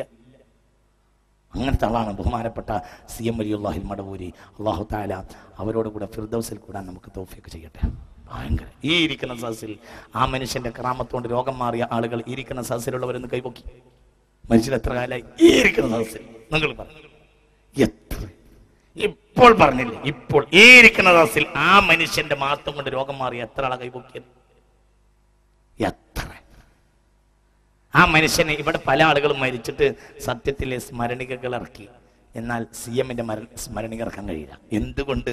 സിനിയമിന്റെ കറാമത്ത് എഴുതിർക്കാൻ കഴിയില്ല. എങ്ങനെ കറാമത്ത് എഴുതിർക്കാം? ഒരു മനുഷ്യന് ഒരു ദിവസം 1000 കറാമത്തുണ്ടായി എങ്ങനെ എഴുതിർക്കാം? ഒരു ദിവസമൊക്കെ 1000 കറാമത്താ സിയമിന്. എന്റെ ഉണ്ടായിട്ടില്ലേ? ഇല്ല. നിങ്ങൾ ഒരു ദിവസം 1000 കറാമത്ത്. രോഗം വേണ്ട, രോഗമില്ല. രോഗമാണ്, രോഗമില്ല. ഇല്ല. ഇതാ ഇവിടുന്ന് ഇറങ്ങിപ്പോയല്ലോ സി മോയിൻകുട്ടി. സി മോയിൻകുട്ടിയുടെ ഭാര്യയുടെ തലയിൽ മുണ്ടിട്ടതാ. എന്തിന്? ക്യാൻസർ ആയിട്ട് തലയിൽ മുണ്ടിട്ട് തീരാണ്. കുടുംബം മുഴുവനും വന്നു ചേർന്നു. എല്ലാം കഴിഞ്ഞു മരിച്ചു എന്ന് ഉറപ്പിച്ചു. ഇനി ഓക്സിജന്റെ അതങ്ങോട്ട് മാറ്റി വെച്ചിട്ട് കെലിമെല്ലി കൊടുത്താൽ മതി. സി എമ്മിന്റെ അടുത്തേക്ക് ചെന്നു. സി എം പറഞ്ഞു, അങ്ങനത്തെ രോഗമല്ല, പോയിക്കോന്നു. ഉണ്ടായിരുന്നു, ഇല്ല, പോയിക്കോ. ഞാൻ തിരിച്ചെടുത്തിട്ടുണ്ട്, പോയിക്കോന്നാ സി മോയിൻകുട്ടി എന്നോട് പറഞ്ഞു. അതേ പെണ്ണാണ് ഇന്നും മോയിൻകുട്ടിയുടെ ഭാര്യ. ഉണ്ടായിരുന്നു ക്യാൻസർ, ഇപ്പോൾ ഇല്ല, പോയിക്കോ, വേ പോയിക്കോ, ഡോക്ടർ നിന്നെ അന്വേഷിക്കുന്നുണ്ട്, രോഗമില്ലാതായിട്ടുണ്ട്, വേ പോയിക്കോ. ആരോട് പറഞ്ഞു? മോയിൻകുട്ടിയോട് പറഞ്ഞു. പിന്നെ ആരോടാ സാക്ഷി? ആ സദസ്സിൽ സാക്ഷിയുള്ള ഒരാളാണ് ഇ.ടി. മുഹമ്മദ് ബഷീർ. ആ സദസ്സിൽ സാക്ഷിയുള്ള ഒരാളാണ് മോയ് മോനാജിയുടെ അനുജൻ മുഹമ്മദ് മോനാജി. ഒക്കെ സാക്ഷികളാണ്. അതിന്റെ സദസ്സിന്റെ സാക്ഷികളാണ്. ഇതിനോട് മോയിൻകുട്ടി പലവട്ടം പറഞ്ഞതാ. അപ്പൊ നിങ്ങൾ നാടാകെ പറയണം, എങ്ങാനും ആർക്കെങ്കിലും സംശയം ഉണ്ടെങ്കിൽ ഞാൻ തീർത്തു കൊടുക്കാമെന്ന് മോയിൻകുട്ടിനോട് പലവട്ടം പറഞ്ഞിട്ടുണ്ട്. ഇവിടെ മോയിൻകുട്ടിക്ക് ഇപ്പോഴുള്ള ഭാര്യ, എന്റെ മക്കളെക്കാൾ ആരോഗ്യമാണ് എന്റെ ഭാര്യക്ക് എന്ന് പറഞ്ഞു. വയ്യാതെ കഴിഞ്ഞിട്ട് തലയിൽ മുണ്ടിടാൻ പോയതാ. എന്തേ? എത്ര സംഭവം അങ്ങനെ ഉണ്ടായിരുന്നു? ഇല്ല, വെക്കുന്നു. PK ഭാവം മരിക്കുമെന്ന് ഡോക്ടർമാർ വിധി എഴുതിയതാണ്. മരിക്കും, ഉറപ്പാണ്, മരിക്കും. ഇല്ല, തല പൊട്ടി മരിക്കും. ഇല്ല, മെഡിക്കൽ സയൻസിൽ ഇനി മാർഗമില്ല, മരിക്കുമെന്ന കാര്യം ഉറപ്പാണ്. നാളെ രാവിലെ 9 മണിയുടെയും 11 മണിയുടെയും മരണം സംഭവിച്ചിരിക്കുമെന്ന് ഡോക്ടർമാർ ഈ മെഡിക്കൽ കോളേജ് സൂപ്രണ്ട് അടക്കം വിധി എഴുതിയതാണ്. സി എമ്മിനോട് പോയി പറഞ്ഞപ്പോൾ പറഞ്ഞു, 9 മണിക്ക് കണ്ണ് തുറന്നോളും, 11 മണിക്ക് എണീറ്റിരുന്നോളും, ഒരു ദിവസം കൊണ്ട്, ഒരാഴ്ച കൊണ്ട് ആശുപത്രി വിടാനാവും, ഒരു മാസം കഴിഞ്ഞാൽ ഒന്നുകൂടി പ്രസംഗിക്കാം എന്ന് പറഞ്ഞു. മരിക്കുമായിരുന്നു, മരിക്കണില്ല, ഞാൻ ഹയാത്ത് മടക്കി കൊടുത്തിട്ടുണ്ട്. അങ്ങനെ പറഞ്ഞു. ഞാൻ ഹയാത്ത് മടക്കി കൊടുത്തിരുന്ന. ഇന്നിപ്പോ താലയെ കെട്ടിയവർക്ക് വരെ അങ്ങനെ പറഞ്ഞാൽ ശിർക്കാവൂല എന്ന് പേടിയുള്ള കാലാണ്.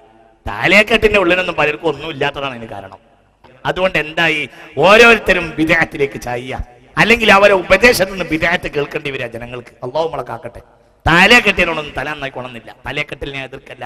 ആരെങ്കിലും തലയെക്കെട്ടലിനെ എതിർത്താൽ അവനോട് യുദ്ധം ചെയ്യുന്ന ആദ്യത്തെ ആൾ ഞാനായിരിക്കും. അതൊന്നുമല്ല ഞാൻ ഈ പറഞ്ഞതിന്റെ അർത്ഥം. നിങ്ങൾ കാര്യമായി മനസ്സിലാക്കണം, ഇത് ചിന്തിക്കണം. എന്തേ? ഞാന് മരിക്കുമായിരുന്നു, പക്ഷേ ഞാൻ ഹയാത്ത് മടക്കി കൊടുത്തിട്ടുണ്ട്, പൊയ്ക്കോ എന്ന് പറഞ്ഞു സി എം വലിയുള്ളാഹി.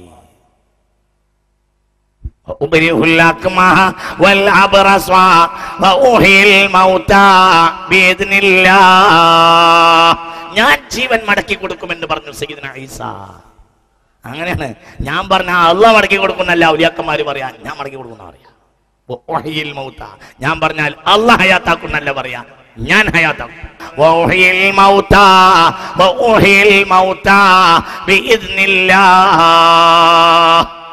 ഔലിയാക്കന്മാരാ. ഒരു മനുഷ്യൻ മരിച്ചത് AD 1844 ഒരു മനുഷ്യൻ മരിക്കുന്നത്. ആ മനുഷ്യൻ മരിക്കണിന്റെ കൊല്ലം മുമ്പ് എഴുതി വെച്ചതാണ്. ഇവിടെ ബ്രിട്ടീഷ് കാലം കഴിഞ്ഞാൽ പിന്നെ ഇന്ത്യയിലും മലബാറിലും ഏറ്റവും വലിയ പ്രശ്നം കമ്മ്യൂണിസ്റ്റ് ആയിരിക്കും. ആ മനുഷ്യൻ മരിക്കണ AD 1844 കമ്മ്യൂണിസം ഉണ്ടാക്കിയത് 1848 ആരാ മനുഷ്യൻ? ബഹുമാനപ്പെട്ട ഖുതുബുസ്സമാൻ അസ്സയ്യിദ് അലവിൽ മംബുറമി സിയാറത്ത് ചെയ്യണോ വേണ്ടേ? നിങ്ങൾ പറയും. മനസ്സിലായോ പറഞ്ഞത്? നിങ്ങൾ പറയും. കമ്മ്യൂണിസം ഉണ്ടാക്കിയത് 1848 ഈ മനുഷ്യൻ മരിച്ചത് 1844 അപ്പൊ അതിന്റെ കൊല്ലം മുമ്പാണ് എഴുതി വെച്ചത്. ഇവിടെ റഷ്യക്കാർ വരുന്നുണ്ട്, അവർ നിരീശ്വരവാദികളാണ്. അന്ന് റഷ്യക്കാർക്ക് കമ്മ്യൂണിസം തന്നെ പരിചയപ്പെട്ടില്ല. റഷ്യക്കാർക്ക് കമ്മ്യൂണിസം പരിചയപ്പെട്ടത് 1917 ബോൾഷെവിക് വിപ്ലവത്തിലാണ്. ബോൾഷെവിക് വിപ്ലവത്തിന് ശേഷം ലെനിൻ തട്ടിയെടുത്തത്. സത്യത്തിൽ ബോൾഷെവിക് വിപ്ലവം കമ്മ്യൂണിസ്റ്റ് വിപ്ലവം അല്ല. ബോൾഷെവിക് വിപ്ലവം കമ്മ്യൂണിസ്റ്റ് വിപ്ലവം. ബോൾഷെവിക് വിപ്ലവത്തിന്റെ മുകളിലുള്ള ആളുമല്ല ലെനിൻ. ലെനിൻ അതിനുശേഷം പിന്നെ ഡൈവേർട്ട് ചെയ്ത വിഷയം. ബോൾഷെവിക് വിപ്ലവം കമ്മ്യൂണിസ്റ്റ് വിപ്ലവം അല്ല. അതിനുശേഷം ചില പ്രശ്നങ്ങൾ ഉണ്ടാക്കിയിട്ട് കമ്മ്യൂണിസത്തെ അധികാരത്തിൽ കൊണ്ടുവന്നതാണ് വ്ളാഡിമിർ ലെനിൻ. അപ്പോൾ 1917 റഷ്യക്കാർ വരെ കമ്മ്യൂണിസം പരിചയപ്പെടുത്തിയത്. എന്നാൽ റഷ്യക്കാരെ കമ്മ്യൂണിസം മലബാറിൽ ബ്രിട്ടീഷുകാർക്ക് ശേഷം വരും എന്ന് പറഞ്ഞുണ്ടാക്കി. ആര് പറഞ്ഞു? അന്ന് കമ്മ്യൂണിസം ഉണ്ടാക്കിയിട്ടില്ല, റഷ്യക്കാർക്ക് കമ്മ്യൂണിസം പരിചയപ്പെട്ടിട്ടില്ല. കമ്മ്യൂണിസം ഉണ്ടാക്കിയത് 1848, റഷ്യക്കാർ കമ്മ്യൂണിസം പരിചയപ്പെട്ടത് 1917. ഈ മനുഷ്യൻ മരിച്ചത് 1844. സിയാറത്ത് ചെയ്യണോ വേണ്ടേ? അത് പറയും. എങ്ങനെയുണ്ട്? അല്ലാഹു നമുക്ക് ബോധം തരട്ടെ.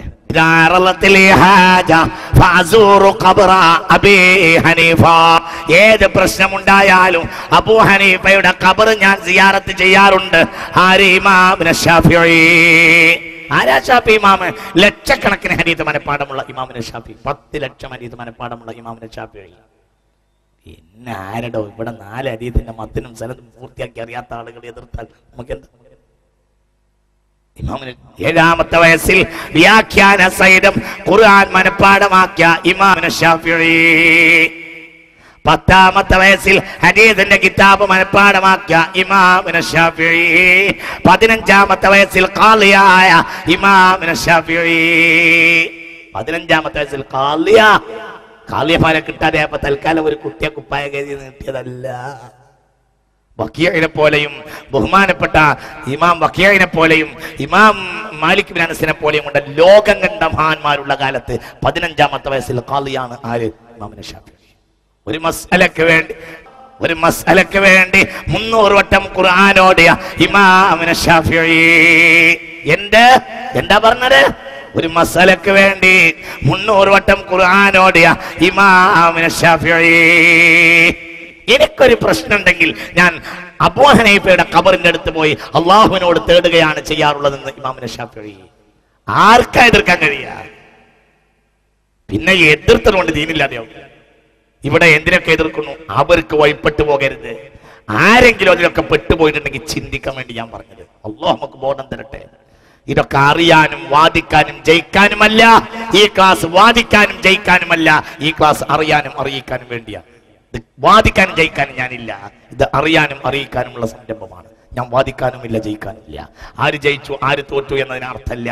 അർത്ഥം ആര് അള്ളാഹുവിലേക്ക് മടങ്ങി എന്നുള്ളതിനാ. അള്ളാഹു തൗഫീഖ് ചെയ്യട്ടെ. മനസ്സിലായില്ലേ? ഒരു വിഷയം എനിക്കുണ്ടായാൽ വേഗം ഞാൻ അബൂ ഹനീഫയുടെ ഖബർ സിയാറത്ത് ചെയ്യുമെന്ന് ഇമാമിനെ ഷാഫി. എങ്ങനെയുണ്ട്? ആരാ? ഒരൊറ്റ മസലക്ക് വേണ്ടി 300 വട്ടം ഖുർആൻ ഓതിയ ഇമാമിനെ ഷാഫി. ഈ പറയുന്ന ആളുകൾ ആയുസിൽ 300 വട്ടം ഖുർആൻ ഓതും. ഇത് ഒരു മസലക്ക് വേണ്ടിയാ 300 വട്ടം ഖുർആൻ ഓതിയത് ഇമാമിനെ ഷാഫി. എങ്ങനെയുണ്ട്? അങ്ങനെയുള്ള ഇമാമിനെ ഷാഫി റളിയല്ലാഹു അൻഹു, ആ ഷാഫി ഇമാമ പറഞ്ഞ എനിക്ക് എന്ത് പ്രശ്നം ഉണ്ടായാലും ഞാൻ അബൂ ഹനീഫയുടെ ഖബറിന്റെ അടുക്കൽ ചെന്ന് സിയാറത്ത് ചെയ്താൽ എന്റെ പ്രശ്നം അല്ലാഹു തആല മാറ്റി തരാറുണ്ട്. ഇത് ലോകം അംഗീകരിക്കുന്ന സത്യ. ഇത് ഇന്ന് വരെ ഒരാൾ നിഷേധിച്ചിട്ടില്ല. ഈ വാക്ക് ചരിത്ര സത്യമാണ്. ചിന്തിക്കുക.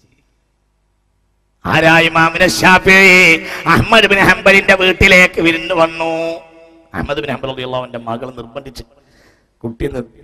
നിർബന്ധിച്ച് നിങ്ങളെ ഉസ്താദായ ഷാഫി ഇമാമിനെ ഒന്ന് വീട്ടിലേക്ക് വിരുന്ന് കൊണ്ടുവരി. കുട്ടി എന്തിനെ നിർബന്ധിച്ച്? ഉസ്താദിന്റെ രാത്രി ഇബാദത്ത് കണ്ട് കുട്ടിക്ക് പഠിക്കാൻ വേണ്ടിയിട്ട്. ഉസ്താദ് വന്ന് ഭക്ഷണം കഴിച്ച് രാത്രി നിസ്കാരമൊക്കെ കഴിഞ്ഞ് പിന്നെ റൂം കാണിച്ചു കൊടുത്ത് റൂമിന്റെ മുന്നിൽ വെള്ളവും വെച്ച്. എന്തിന്? ഉസ്താദിന് രാത്രി തഹജ്ജുദ് നിസ്കരിക്കാൻ. സുബഹിയുടെ നേരാവുന്നവരെ കുട്ടി ഉറങ്ങിയില്ല. എന്തിന്? എപ്പോഴാണ് ഷാഫി ഇമാം തഹജ്ജുദിന് എണീക്കുന്നത് ആ നേരം കണക്കാക്കി കുട്ടിക്കും പിറ്റേ ദിവസം ആ ഇബാദത്ത് ദായിമാക്കാൻ വേണ്ടിയിട്ട്, ആ നേരം ഒന്ന് കൃത്യമാക്കി കിട്ടാൻ വേണ്ടിയിട്ട് സുബഹിയുടെ വാങ്ങെടുക്കുന്നവരെ വെള്ളം എടുത്തില്ല. അപ്പോൾ ഒരു വിഷമം തോന്നി. ഇത്ര വലിയ ഓറായിട്ട് ഒരു തഹജ്ജുദ് നിസ്കാരം വരെ ഇല്ല. അപ്പോൾ കുട്ടിക്കൊരു വിഷമം തോന്നി. മുറി ഇറങ്ങി വന്നപ്പോൾ ഷാഫി ഇമാം റളിയല്ലാഹു അൻഹു പറഞ്ഞു, വജത്തു മിനൽ ഖുർആനി അൽഫ മസ്അലത്തിനിൽ ബാരിഹ. ഇന്നലെ രാത്രി ഞാൻ ഖുർആനിൽ നിന്ന് 1000 മസ്അല കണ്ടുപിടിച്ചു. ഇമാമിനെ ഷാഫി ഉറങ്ങിയിട്ടില്ല. തഹജ്ജുദ് സുന്നത്തുള്ളൂ, ഉറങ്ങിയിട്ടില്ല ഇമാമിനെ ഷാഫി. എങ്ങനെയുണ്ട്? ഇശ നിസ്കരിച്ചിരുന്ന അതേ ഉളൂ കൊണ്ട് സുബഹി നിസ്കരിച്ചിരുന്ന ഇമാമിനെ ഷാഫി. നാളെ ഇനിയും പറയാണ്ട്, നാളെ ഞാൻ പറയാം. അങ്ങനത്തെ മനുഷ്യന്മാർ ആ ഷാഫി ഇമാം, അതാണ് ഇമാമിനെ ഷാഫി. തമാശയല്ല. ഞാനിവിടെ സിയാറത്ത്, ഞാൻ ഈ കാര്യങ്ങളൊക്കെ ചെയ്യുന്നതിന് മുമ്പ് സിയാറത്ത് ചെയ്തിട്ട് ഇതൊക്കെ ചെയ്യാറുള്ളൂ. സൗകര്യമുള്ളവർക്ക് വന്നാൽ മതി. അങ്ങനെ എല്ലാ ദുനിയാവുള്ളവർക്ക് മുഴുവനും കൂടെ ഹിദായത്തെത്തിക്കലും നമ്മളെ ഉത്തരവാദിത്തമല്ല. ഞാൻ ഈ പരിപാടി തുടങ്ങുന്നതിന് മുമ്പ് തന്നെയും നിയത്താക്കിയിട്ടുണ്ട്. നിയത്താക്കല്ല, പോയി മടവൂർ പോയി സിയാറത്ത് ചെയ്തിട്ടാണ് ഈ പരിപാടി കൊല്ലാൻ തീരുമാനിച്ചത്. സൗകര്യമുള്ളവർ വന്നാൽ മതി, സൗകര്യമുള്ളവർ വന്നാൽ മതി. അള്ളാഹു എല്ലാവർക്കും അതിനൊക്കെ ഒരു സൗകര്യം തരട്ടെ. പടച്ചോൻ എല്ലാവരും തല നന്നാക്കി തരട്ടെ. ഏത് വിഷയമാണെങ്കിലും ഒന്നും ഇവിടെ പോയി ആ ഷേഖിന്റെ വഴി പോയി ഞാൻ സിയാറത്ത് ചെയ്യാറുണ്ട്. കാരണം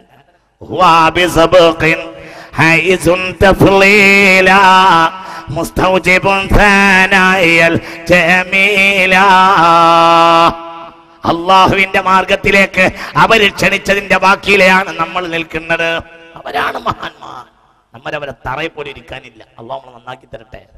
അതുകൊണ്ട് മുഅ്മിനീങ്ങളെ ഖബർ സിയാറത്ത് ചെയ്യാ വളരെ പ്രധാനപ്പെട്ട കാര്യം. അത് വലിയ കാര്യമാണ്. പ്രബോധകന്മാർ പ്രത്യേകിച്ചും കൊല്ലത്തിലൊരിക്കലെങ്കിലും ഹാജാന്റെ അടുത്തേക്ക് പോകണം. എന്തുകൊണ്ട്? സിയാറത്തിന് പോകുന്ന ആളുകൾക്കൊക്കെ അത് സുഖമാണ്. അതൊക്കെ വലിയ കാര്യം തന്നെയാണ്. ഹാജ ഖരീബ് നവാസ നാളെ ഞാൻ നിങ്ങളോട് പറയും. ഇൻഷാ അല്ലാഹ് അല്ലാഹു തആല തൗഫീഖ് ചെയ്യട്ടെ. അതുകൊണ്ട് മുഅ്മിനീങ്ങളെ അതൊക്കെ നിസ്സാരമായി കാണാൻ ഒരിക്കലും പാടില്ല. വലിയ വിഷയം തന്നെയാണ്. അതുകൊണ്ട് മഹാന്മാരെ സിയാറത്ത് ചെയ്യൽ വളരെ പ്രധാനമാണ്. മുസ്തഫായ നബി സല്ലല്ലാഹു അലൈഹി വസല്ലമയെ സിയാറത്ത് ചെയ്യുന്ന ആളുകൾ 70,000 മലക്കുകൾ സദാ നേരവും ഹബീബിന്റെ റൗളയെ പൊടിഞ്ഞു നിൽക്കുന്നു എന്നാണ് മഹാന്മാർ രേഖപ്പെടുത്തിയത്. അവിടുത്തെ റൗളയെ 70,000 മലക്കുകൾ പൊടിഞ്ഞു നിൽക്കുന്നു. രാവിൽ വേറെ പകൽ വേറെ മലക്കുകൾ പൊടിഞ്ഞു നിൽക്കും. അള്ളാഹു അവിടേക്ക് നമ്മൾ എത്തിച്ചേരട്ടെ. റൗളയിലേക്ക് പോയി കാണാൻ അള്ളാഹു നമുക്ക് തൗഫീഖ് ചെയ്യട്ടെ. അവിടുത്തെ മുന്നിൽ എന്നിട്ടാണ് സലാം പറയാ. എന്നിട്ട് ഹബീബായ നബിയെ സിയാറത്ത് ചെയ്യുക. മുസ്തഫ റസൂലുള്ളാഹി കഅന്നഹു ഫിൽ ഖബരി ഹയ്യുൻ നാതിഖൂ. നാതിഖാണ്, മിണ്ടാൻ കഴിയുന്ന രൂപത്തിലാണ് ഇപ്പോഴും ഖബറിൽ കിടക്കുന്നത് മുഹമ്മദ് നബി. സഈദ് ബിൻ മുസയ്യിബ് റളിയല്ലാഹു അൻഹു പറയുന്നു, സമിഅത്തുൽ അദാന മിൻ ഖബരി റസൂലില്ലാഹ്.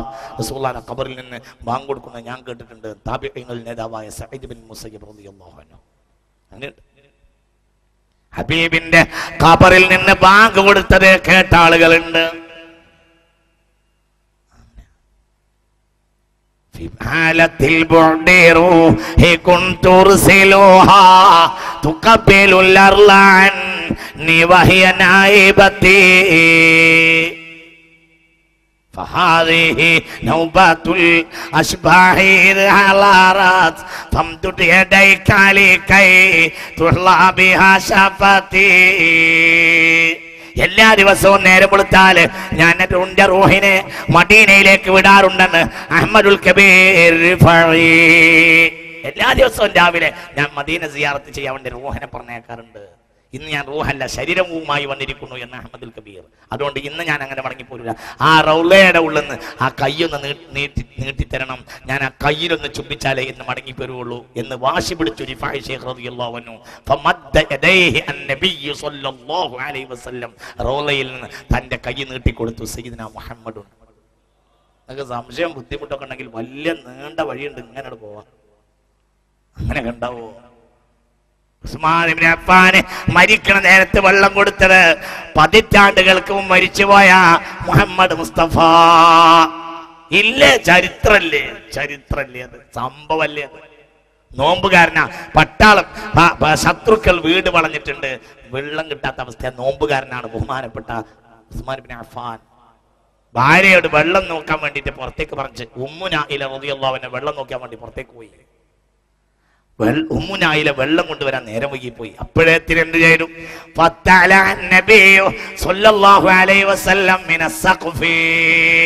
നേരെ മാളികയെന്ന് വീട്ടിന്റെ മച്ചിന്റെ ഭാഗത്തേക്ക് ഓടിന്റെ ആ വീട്ടിന്റെ മുകൾ ഭാഗത്ത് നിന്ന് ഹബീബായ റസൂൽ അങ്ങോട്ട് നോക്കി. യാ ഉസ്മാൻ യാ ദന്നുറൈൻ എന്ന് പറഞ്ഞു. ബക്കറ്റ് ഇറക്കി കൊടുത്തു. ആര്? റസൂലുള്ളാഹി. ഹബീബായ മുഹമ്മദ് നബി. വിശ്വാസമുള്ളവർ മാത്രം ഇരുന്നാൽ മതി. എന്നിട്ട് പറഞ്ഞു, യാ ഉസ്മാൻ നിശ്റബ്, ഉസ്മാനെ കുടിച്ചോന്ന് പറഞ്ഞിട്ട് വെള്ളം ഇറക്കി തന്നു. വെള്ളം ഇറക്കി കൊടുത്തു. റസൂലുള്ളാഹി മാസങ്ങൾ കൊല്ലങ്ങൾക്കും മരിച്ചുപോയ ആളാണ് മുഹമ്മദ് മുസ്തഫ. മനസ്സിലായില്ലേ? ഉസ്മാൻ ഇബ്നു അഫ്ഫാൻ വീട് കളഞ്ഞു. റസൂൽ വഫാത്തായിട്ട് സിദ്ദീഖ് തങ്ങളെ ഭരണകാലം കഴിഞ്ഞു, ഉമർ ഇബ്നുൽ ഖത്താബിന്റെ ഭരണകാലം കഴിഞ്ഞു, ഉസ്മാൻ ഇബ്നു അഫ്ഫാന്റെ ഭരണകാലത്തിന് അവസാനമായി സംഭവം. മനസ്സിലായില്ലേ പറഞ്ഞത്? താരിഖ് മദീനയിൽ എല്ലായിടത്തും കാണാം. ഹാഫിദ് ഇബ്നു കസീർ വഫാത്ത് ഉസ്മാനിൽ ഈ സംഭവം വ്യക്തമായി രേഖപ്പെടുത്തിയിട്ടുണ്ട്. അൽബിനായത്ത് വന്യായ എടുത്തു നോക്കുക. ഇതേ ഹാഫിദ് ഇബ്നു കസീർ ഇബ്നു തൈമിയ്യയുടെ ശിഷ്യനാണ്. ഇതൊന്നും പറഞ്ഞിട്ട് കാര്യമല്ല. എല്ലാവർക്കും കാര്യം ലോകം തിരിഞ്ഞിട്ടുണ്ട്. ആ വരട്ട് തത്വവാദം ഇനി നടക്കില്ല. ബഹുമാനപ്പെട്ട ഹബീബായ റസൂലുള്ളാഹി ഇങ്ങനെയാ ഫത്തല അന്നബിയ്യ സ്വല്ലല്ലാഹു അലൈഹി വസല്ലം മിന സഖഫി മാളികയെ വീട്ടിന്റെ മുകൾ ഭാഗത്തിലൂടെ റസൂലുള്ളാഹി ഫഅദ്ല ദൽവഹു ബക്കറ്റ് താഴ്ത്തി കൊടുത്തു. യാ ഉസ്മാൻ ഇശ്റബ്, ഉസ്മാനെ കുടിക്ക് എന്ന് പറഞ്ഞു. ഫശരിബതു, ഞാൻ കുടിച്ചു. നോമ്പൊക്കെ തുറന്ന് കുടിച്ച് പിന്നെ കുറച്ച് കഴിഞ്ഞിട്ട് വെള്ളം കൊണ്ട് ഭാര്യ വരുന്നു. അപ്പോൾ പരിസരവും ഉസ്മാന്റെ നെഞ്ചും ആകെ വെള്ളം നിറഞ്ഞിട്ടുണ്ട്.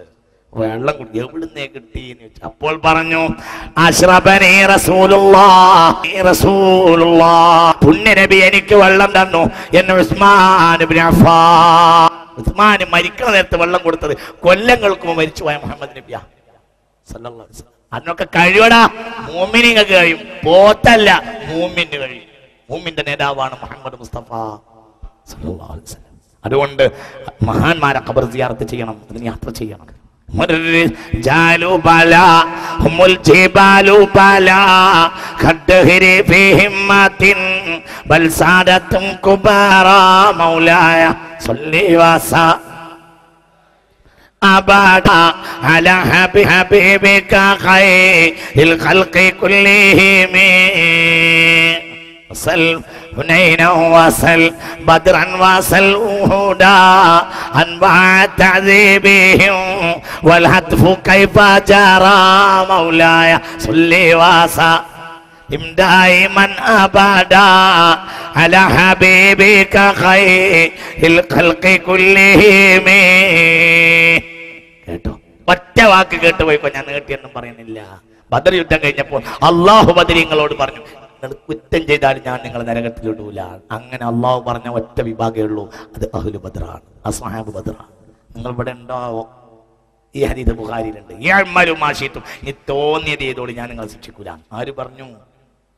ഒന്ന് പറയഷ്ട. അള്ളാഹ് പറഞ്ഞു. എവിടെ ഉണ്ട് ഹദീസ്? സ്വഹീഹുൽ ബുഖാരിയിലുണ്ട്. ബദർ യുദ്ധം കഴിഞ്ഞപ്പോൾ അല്ലാഹു തആല ബദരീങ്ങളുടെ മേൽ പ്രത്യേകമായ ദർശനം കൊടുത്തു. എന്നിട്ട് ബദരീങ്ങളോട് പറഞ്ഞു, യഅ്മലു മാ ശിഅ്തും, ഇനി തോന്നിയത് ചെയ്തോളൂ, ഞാൻ നിങ്ങളെ ശിക്ഷിക്കുകയില്ല. ഒറ്റ വാക്കുകൊണ്ടാണ് അവസാനിപ്പിക്കുക. ബദരീങ്ങൾ വലിയ മഹാന്മാർ തന്നെയാണ്. അവരെ മാത്രം ഈ പറഞ്ഞോണ്ട് ഇല്ലാതാവൂല. നീ പറയേണ്ടതില്ല അവർ മഹാന്മാരാകാൻ. നിനക്ക് വേണമെങ്കിൽ സ്വാഹിബുൽ മിസ്കിന്റെ കൂടെ നിൽക്കുക. കസ്തൂരി കയ്യിൽ പിടിച്ചവന്റെ കൂടെ നിന്നാൽ നിനക്ക് കസ്തൂരി ആസ്വദിക്കാം. അല്ലാതെ നീ നിൽക്കേണ്ട ആവശ്യം അവനില്ല. നീ നിന്നാൽ നിനക്ക് ആസ്വദിക്കാം. മഹാന്മാരെ കൂടെ നിന്നാൽ നിനക്ക് നല്ലവരാകാം. അല്ലാഹു തആല തൗഫീഖ് ചെയ്യട്ടെ. അത്രേ ഉള്ളൂ. നിനക്ക് അവർക്ക് എന്താണ് കുട്ടി? നീ ഹബീബ റസൂലുള്ളാഹി സ്വല്ലല്ലാഹു അലൈഹി വസല്ലം അറിയാതെ ഒരു സ്വഹാബി അബൂലുബാബ എന്ത് ചെയ്തു? അറിയാതെ മക്കക്കാർക്ക് ഒരു എഴുത്ത് കൊടുത്തയച്ചു. അതിന്റെ പേരിൽ അദ്ദേഹത്തെ കുറിച്ച് അഭിപ്രായക്കേടുണ്ടായി. മദീനയിൽ അദ്ദേഹത്തെ കൊലപ്പെടുത്തണം എന്ന് പോലും അഭിപ്രായം സയ്യിദുനാ ഉമർ ഇബ്നുൽ ഖത്താബ് റളിയല്ലാഹു അൻഹു. അപ്പോൾ പറഞ്ഞു, ലാ തർഫഅ സൈഫക ഇന്നഹു മിൻ അഹ്ലി ബദരിൻ എന്ന് പുണ്യ നബി സല്ലല്ലാഹു അലൈഹി വസല്ലം. അതിൽ പങ്കെടുത്ത ആളാ, ഇത് പറയാൻ പാടില്ല. ആയിഷ ബീവി റളിയല്ലാഹു അൻഹക്കെതിരെയും സഫ്വാൻ ഇബ്നു മുഅത്തലിനെതിരെയും അനാവശ്യങ്ങളെ ചില ആളുകൾ പറഞ്ഞുണ്ടാക്കി. കുറെ മുനാഫിഖീങ്ങൾ മദീനയിൽ പറഞ്ഞുണ്ടാക്കി. ചില മുസ്ലിമീങ്ങൾ അതിൽ പെട്ടുപോവുകയും ചെയ്തു. മുനാഫിഖീങ്ങൾ പറഞ്ഞുണ്ടാക്കി. പിന്നെ റസൂലുള്ളാഹി ആയത്തിറങ്ങിയപ്പോൾ നിശ്ചിതമായി അവരെ വിമർശിച്ചു. രണ്ട് കാര്യം പറഞ്ഞിട്ടാണ് റസൂലുള്ളാഹി വിമർശിച്ചത്. നിങ്ങൾ ആയിഷക്കെതിരെയും സഫ്വാനെതിരെയും പറയാൻ നിങ്ങൾക്ക് എങ്ങനെ ധൈര്യം വന്നു? ആരാണ് ആയിഷ? ആയിഷ എന്റെ കീഴിലുള്ള പെണ്ണാണെന്ന് നിങ്ങൾ എന്തുകൊണ്ട് ആലോചിച്ചില്ല? ഒന്ന്. രണ്ട്, നിങ്ങൾ ആരെ പറ്റിയാ പറഞ്ഞത്? നിങ്ങൾ സഫ്വാൻ ഇബ്നു മുഅത്തലിനെ പറ്റിയല്ലേ പറഞ്ഞത്? മിന്നഹു മിൻ അഹ്ലി ബദരിൻ, അദ്ദേഹം ബദറിൽ പങ്കെടുത്ത സ്വഹാബിയല്ലേ? മനസ്സിലായില്ല. ആയിഷ ബിബിയെയും ഒരു ചെറുപ്പക്കാരനെയും കൂട്ടി അനാവശ്യങ്ങൾ പറഞ്ഞുണ്ടാക്കിയപ്പോൾ ആയത്തിറങ്ങി കുറച്ച് ദിവസം കഴിഞ്ഞ് സൂറത്തുൻ നൂർ. അന്ന് റസൂലുള്ളാഹി എണീറ്റിട്ട് മദീനയിൽ ആ പറഞ്ഞുണ്ടാക്കിയ മുനാഫിഖീങ്ങളെ നിശിതമായി വിമർശിച്ചു. രണ്ട് ന്യായാണ് പറഞ്ഞത്. ഒന്ന്, ആയിഷക്കെതിരെ പറയാൻ എങ്ങനെ ധൈര്യം വന്നു? ആയിഷ എന്റെ കീഴിലുള്ള പെണ്ണല്ലേ എന്ന് റസൂലുള്ളാഹി പറഞ്ഞു സല്ലല്ലാഹു അലൈഹി വസല്ലം. പിന്നെ നിങ്ങൾ ആർക്കെതിരാ പറഞ്ഞത്? സഫ്വാനെതിരാ. സഫ്വാനാരാ? സഫ്വാനെ പറ്റി അങ്ങനെ പറയാൻ പാടുന്നു? ഇന്നഹു മിൻ അഹ്ലി ബദരിൻ, അദ്ദേഹം ബദറിൽ പങ്കെടുത്ത സ്വഹാബിയല്ലേ എന്ന് പുണ്യ നബി. അദ്ദേഹത്തിന്റെ പേര് സഫ്വാൻ ഇബ്നു മുഅത്തൽ എന്നാണ് റളിയല്ലാഹു അൻഹു. കുറ്റം പറഞ്ഞതിന്റെ പേരിൽ ബദറിൽ പങ്കെടുത്ത ആയിഷ ബീവിയെയും സഫ്വാനെയും കുറ്റം പറഞ്ഞതിന്റെ പേരിൽ മുനാഫിഖീങ്ങൾ റസൂലുള്ളാഹി വിശദമായി വിമർശിച്ചു. മുസ്ലിമീങ്ങൾക്ക് വരെ അതിന്റെ പേരിൽ ആപത്ത് വന്നു, കുരുത്തക്കേട് വന്നു. ആർക്ക്? സ്വഹാബികൾക്ക് കുരുത്തക്കേട് പറ്റി. അതായത് മുനാഫിക്കങ്ങൾ പറഞ്ഞു പരത്തിയപ്പോൾ ചിലരയിൽ കൂട്ടം കൂടി. അങ്ങനെയുണ്ടല്ലോ, ചില ആളുകൾ ഇല്ലാത്ത പറഞ്ഞു പരത്തുമ്പോൾ നല്ല ആളുകളൊന്നും കൂടിപ്പോകും. അത് നമ്മുടെ നാട്ടിൽ സ്ഥിരമുള്ള ഒരു ഏർപ്പാടാണ്. അത് ഞാൻ പറയുന്നില്ല, അതിനെല്ലാവർക്കും ലൈസൻസ് ആണ്. തോന്നിയത് അങ്ങനെ വിളിച്ച് പറയാ, ആരോ പറയാ, പിന്നെ അങ്ങനെ പറയുന്നേ ഏതോ പറയാ. പഞ്ചായത്ത് റേഡിയോ എന്ന് പറയാറുണ്ടായിരുന്നു. ഇപ്പൊ പഞ്ചായത്ത് റേഡിയോ അല്ലാത്തത് കൊണ്ട് അതുമല്ല, അങ്ങനെ പറയുന്നേ, എന്താ പറയാ, അങ്ങനെ പറയാ, തോന്നിയതൊക്കെ വിളിച്ചു പറയാം. ആരോ പറഞ്ഞാൽ അതിന്റെ പിന്നാലെ ചില ആളുകൾ കൂടുക. ഇതൊരു രീതിയാണ്. അത് പറഞ്ഞു പരത്തി മുനാഫിക്കങ്ങൾ. അപ്പോൾ കൂടെ കൂടിയ ചില സ്വഹാബികൾ, ആ സ്വഹാബികളിൽ ഹസ്സാന്റെ കണ്ണുപൊട്ടി. ഹസ്സാൻ ഇബ്നു സാബിത്ത് റളിയല്ലാഹു അൻഹു കുരുടനായി എന്തിന്റെ പേരിൽ? ആയിഷ ബീവിയെയും സഫ്വാനെയും ആക്ഷേപിച്ചതിന്റെ പേരിൽ. ഇന്നഹു മിൻ അഹ്ലി ബദറിൻ, ബദറിൽ പങ്കെടുത്ത സ്വഹാബിയാണ് സഫ്വാൻ റളിയല്ലാഹു അൻഹു. പറഞ്ഞരുത്, ഒറ്റ വാക്ക് ഞാൻ അവസാനിപ്പിക്കാം. മനസ്സിലായില്ലേ? ഹസ്സാന്റെ കണ്ണു പൊട്ടി. ഹസ്സാൻ കുരുടനായി. ഹസ്സാൻ ഇബ്നു സാബിത്ത് റളിയല്ലാഹു അൻഹു കുരുടനായി. എന്തുകൊണ്ട് കുരുടനായി? സഫ്വാൻ ഇബ്നു മുഅത്തലിനെയും ആയിഷ ബീവിയെയും ആക്ഷേപിച്ചു പറഞ്ഞു. ആരാ? സഫ്വാൻ മിൻ അഹ്ലി ബദറിൻ, ബദറിൽ പങ്കെടുത്ത സ്വഹാബിയാണ് സഫ്വാൻ റളിയല്ലാഹു അൻഹു. ആ സഫ്വാൻ ഇബ്നു മുഅത്തലിനെയും ആയിഷ ബീവിയെയും മോശമായ അഭിപ്രായം പറഞ്ഞതിന്റെ പേരിൽ മുഅ്മിനീങ്ങളുടെ കൂട്ടത്തിൽ നേതാവായ ഹസ്സാൻ പോലും കുരുടനായി എന്നാണ് ചരിത്രം. എങ്കിൽ ബദരീങ്ങളെ പറ്റി ആക്ഷേപിച്ച് പറഞ്ഞാൽ ഈ ദുന്യാവിൽ അബദ്ധം പറ്റും.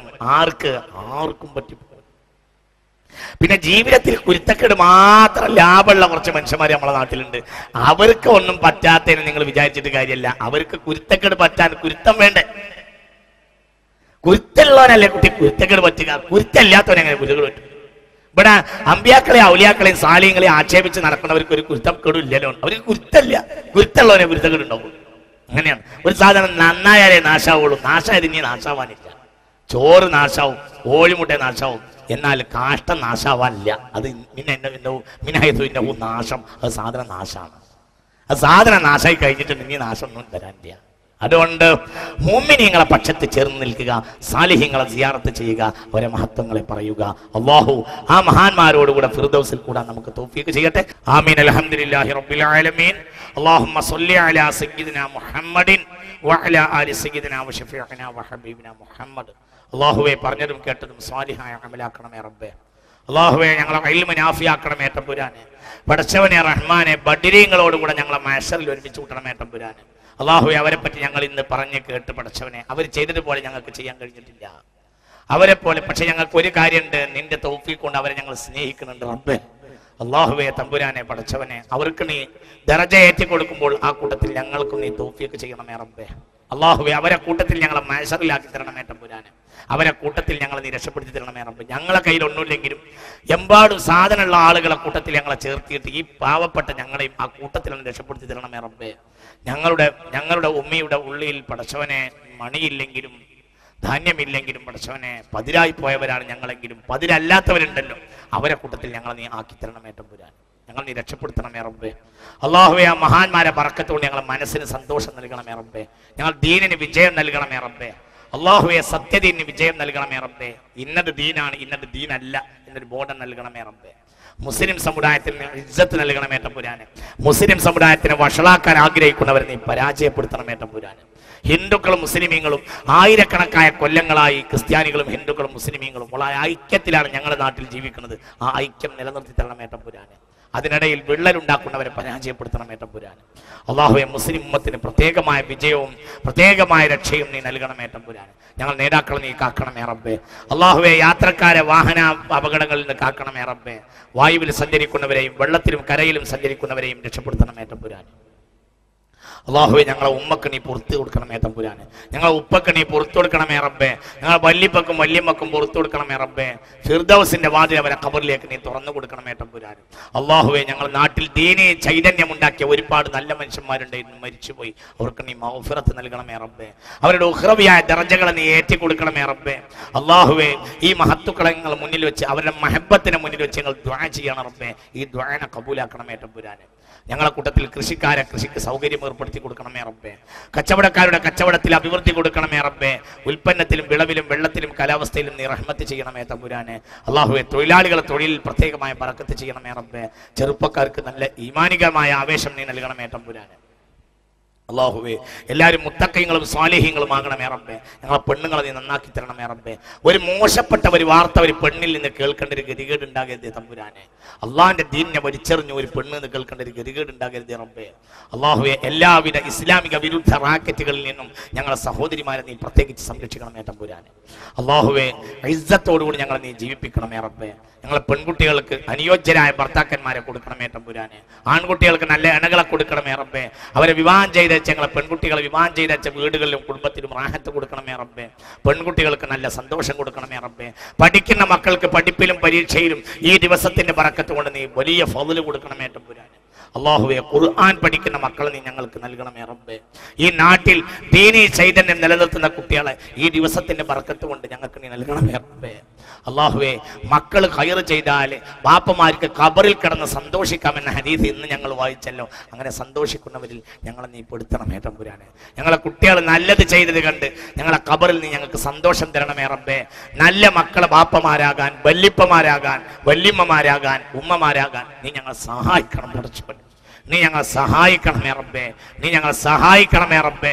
അല്ലാഹുവേ ഈ പരിപാടി സംഘടിപ്പിച്ചവർ, ഇതിനു വേണ്ടി അധ്വാനിച്ചവർ, ഇതിനു വേണ്ടി ഓടി നടന്നവർ, കമ്മിറ്റി ഒന്നും അംഗമല്ലാതിരുന്നിട്ടും കമ്മിറ്റിയേക്കാൾ പ്രവർത്തിച്ചവരൊക്കെ ഈ കൂട്ടത്തിലുണ്ട്. പൈസയും വേണ്ടതൊക്കെ ഇതിന് ചെയ്തു കൊടുക്കുന്നവരുണ്ട്. ഇതിനു വേണ്ടി ഓടി നടന്നവരുണ്ട്. ഇതിനു വേണ്ടി പോക്കറ്റ് തുറന്നു വെച്ചവരുണ്ട്. ഈ ദീനിന്റെ ദഅവത്തിന് വേണ്ടി റബ്ബേ അവരെ പോക്കറ്റിന് ഏറ്റി കൊടുക്കണമേ തമ്പുരാനെ. അല്ലാഹുവേ ദീനി സ്ഥാപനങ്ങളൊക്കെ പ്രവർത്തിപ്പിക്കുന്ന ഒരുപാട് ആളുകളുണ്ട്. പലജാതി വിഷമങ്ങളിൽ ഏർപ്പെട്ട ആളുകളുമുണ്ട്. കീഴ്പറമ്പിൽ നമ്മളൊരു സ്ഥാപനത്തിന് വേണ്ടി ദുആ ചെയ്യാൻ വേണ്ടി, പലജാതി പ്രയാസമുള്ള ഒരു സ്ഥാപനമാണ്. ആ സ്ഥാപനത്തിന് വേണ്ടി ദുആ ചെയ്യണമെന്ന് പ്രത്യേകം പറഞ്ഞ് അതിന്റെ കമ്മിറ്റി ബന്ധപ്പെട്ട ആളുകൾ ഇവിടെ വന്നിട്ടുണ്ട്. അല്ലാഹുവേ അതൊക്കെ നീ അഭിവൃദ്ധിയിലാക്കി കൊടുക്കണമേ തമ്പുരാനെ. നീ റാഹത്തിലാക്കി കൊടുക്കണമേ തമ്പുരാനെ. എല്ലാ പ്രയാസങ്ങളിൽ നിന്നും, എല്ലാ സ്ഥാപനങ്ങളിലെയും എല്ലാ കേസുകളിൽ നിന്നും രക്ഷപ്പെടുത്തണമേ തമ്പുരാനെ. നീ വിജയം നൽകണമേ റബ്ബേ. നീ രക്ഷ നൽകണമേ റബ്ബേ. നിന്റെ റഹ്മത്ത് നീ ചൊരിഞ്ഞു തരണമേ തമ്പുരാനെ. അല്ലാഹുമ്മ റബ്ബന അലൈക തവക്കൽനാ വ ഇലൈക അനബ്നാ വ ഇലൈക്കൽ മസീർ. അല്ലാഹുമ്മ അഅതിഖനാ മിനൻ നാർ.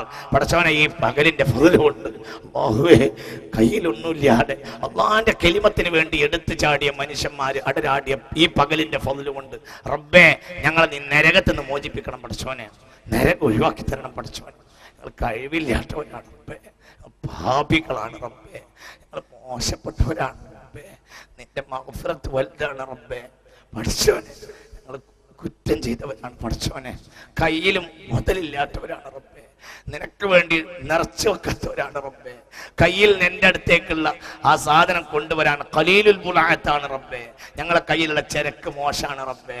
ഞങ്ങളെ കയ്യിലുള്ള ചരക്ക് കമ്മിയാണ് റബ്ബേ. നീ ഞങ്ങൾക്ക് മഗ്ഫിറത്ത് തന്ന് ഈ പകലിൽ ഞങ്ങളെ മുത്തഖീങ്ങളെ പട്ടികയിൽ ചേർക്കണമേ റബ്ബേ. മുഖറബീങ്ങളെ പട്ടികയിൽ ചേർക്കണമേ റബ്ബേ. മരിച്ചു കഴിഞ്ഞാൽ അയാളൊരു നല്ല മനുഷ്യനായിരുന്നു എന്ന് നിന്റെ മലായിക്കത്ത് വരെ വാനലോകത്ത് പറയുന്ന ഒരു ജീവിതം ഞങ്ങൾക്ക് നൽകണമേ റബ്ബേ. ഞങ്ങൾ കഴിഞ്ഞ കാലത്ത് എന്തൊക്കെ ബന്ധം പറ്റിയിട്ടുണ്ടോ ഒക്കെ പുറത്തേണം പഠിച്ചോനെ. എല്ലാം മാപ്പാക്കണമേ റബ്ബേ. ബിമഖാമിനാ ഹാദാ ബിബറകത്തി യൗമിനാ ഹാദാ ബിബറകത്തി നഹാരിനാ ഹാദാ ഹാദിഹി. പഠിച്ചോനെ നീ പൊറുക്കണമേ തമ്പുരാനെ. നീ പൊറുക്കണമേ റബ്ബേ.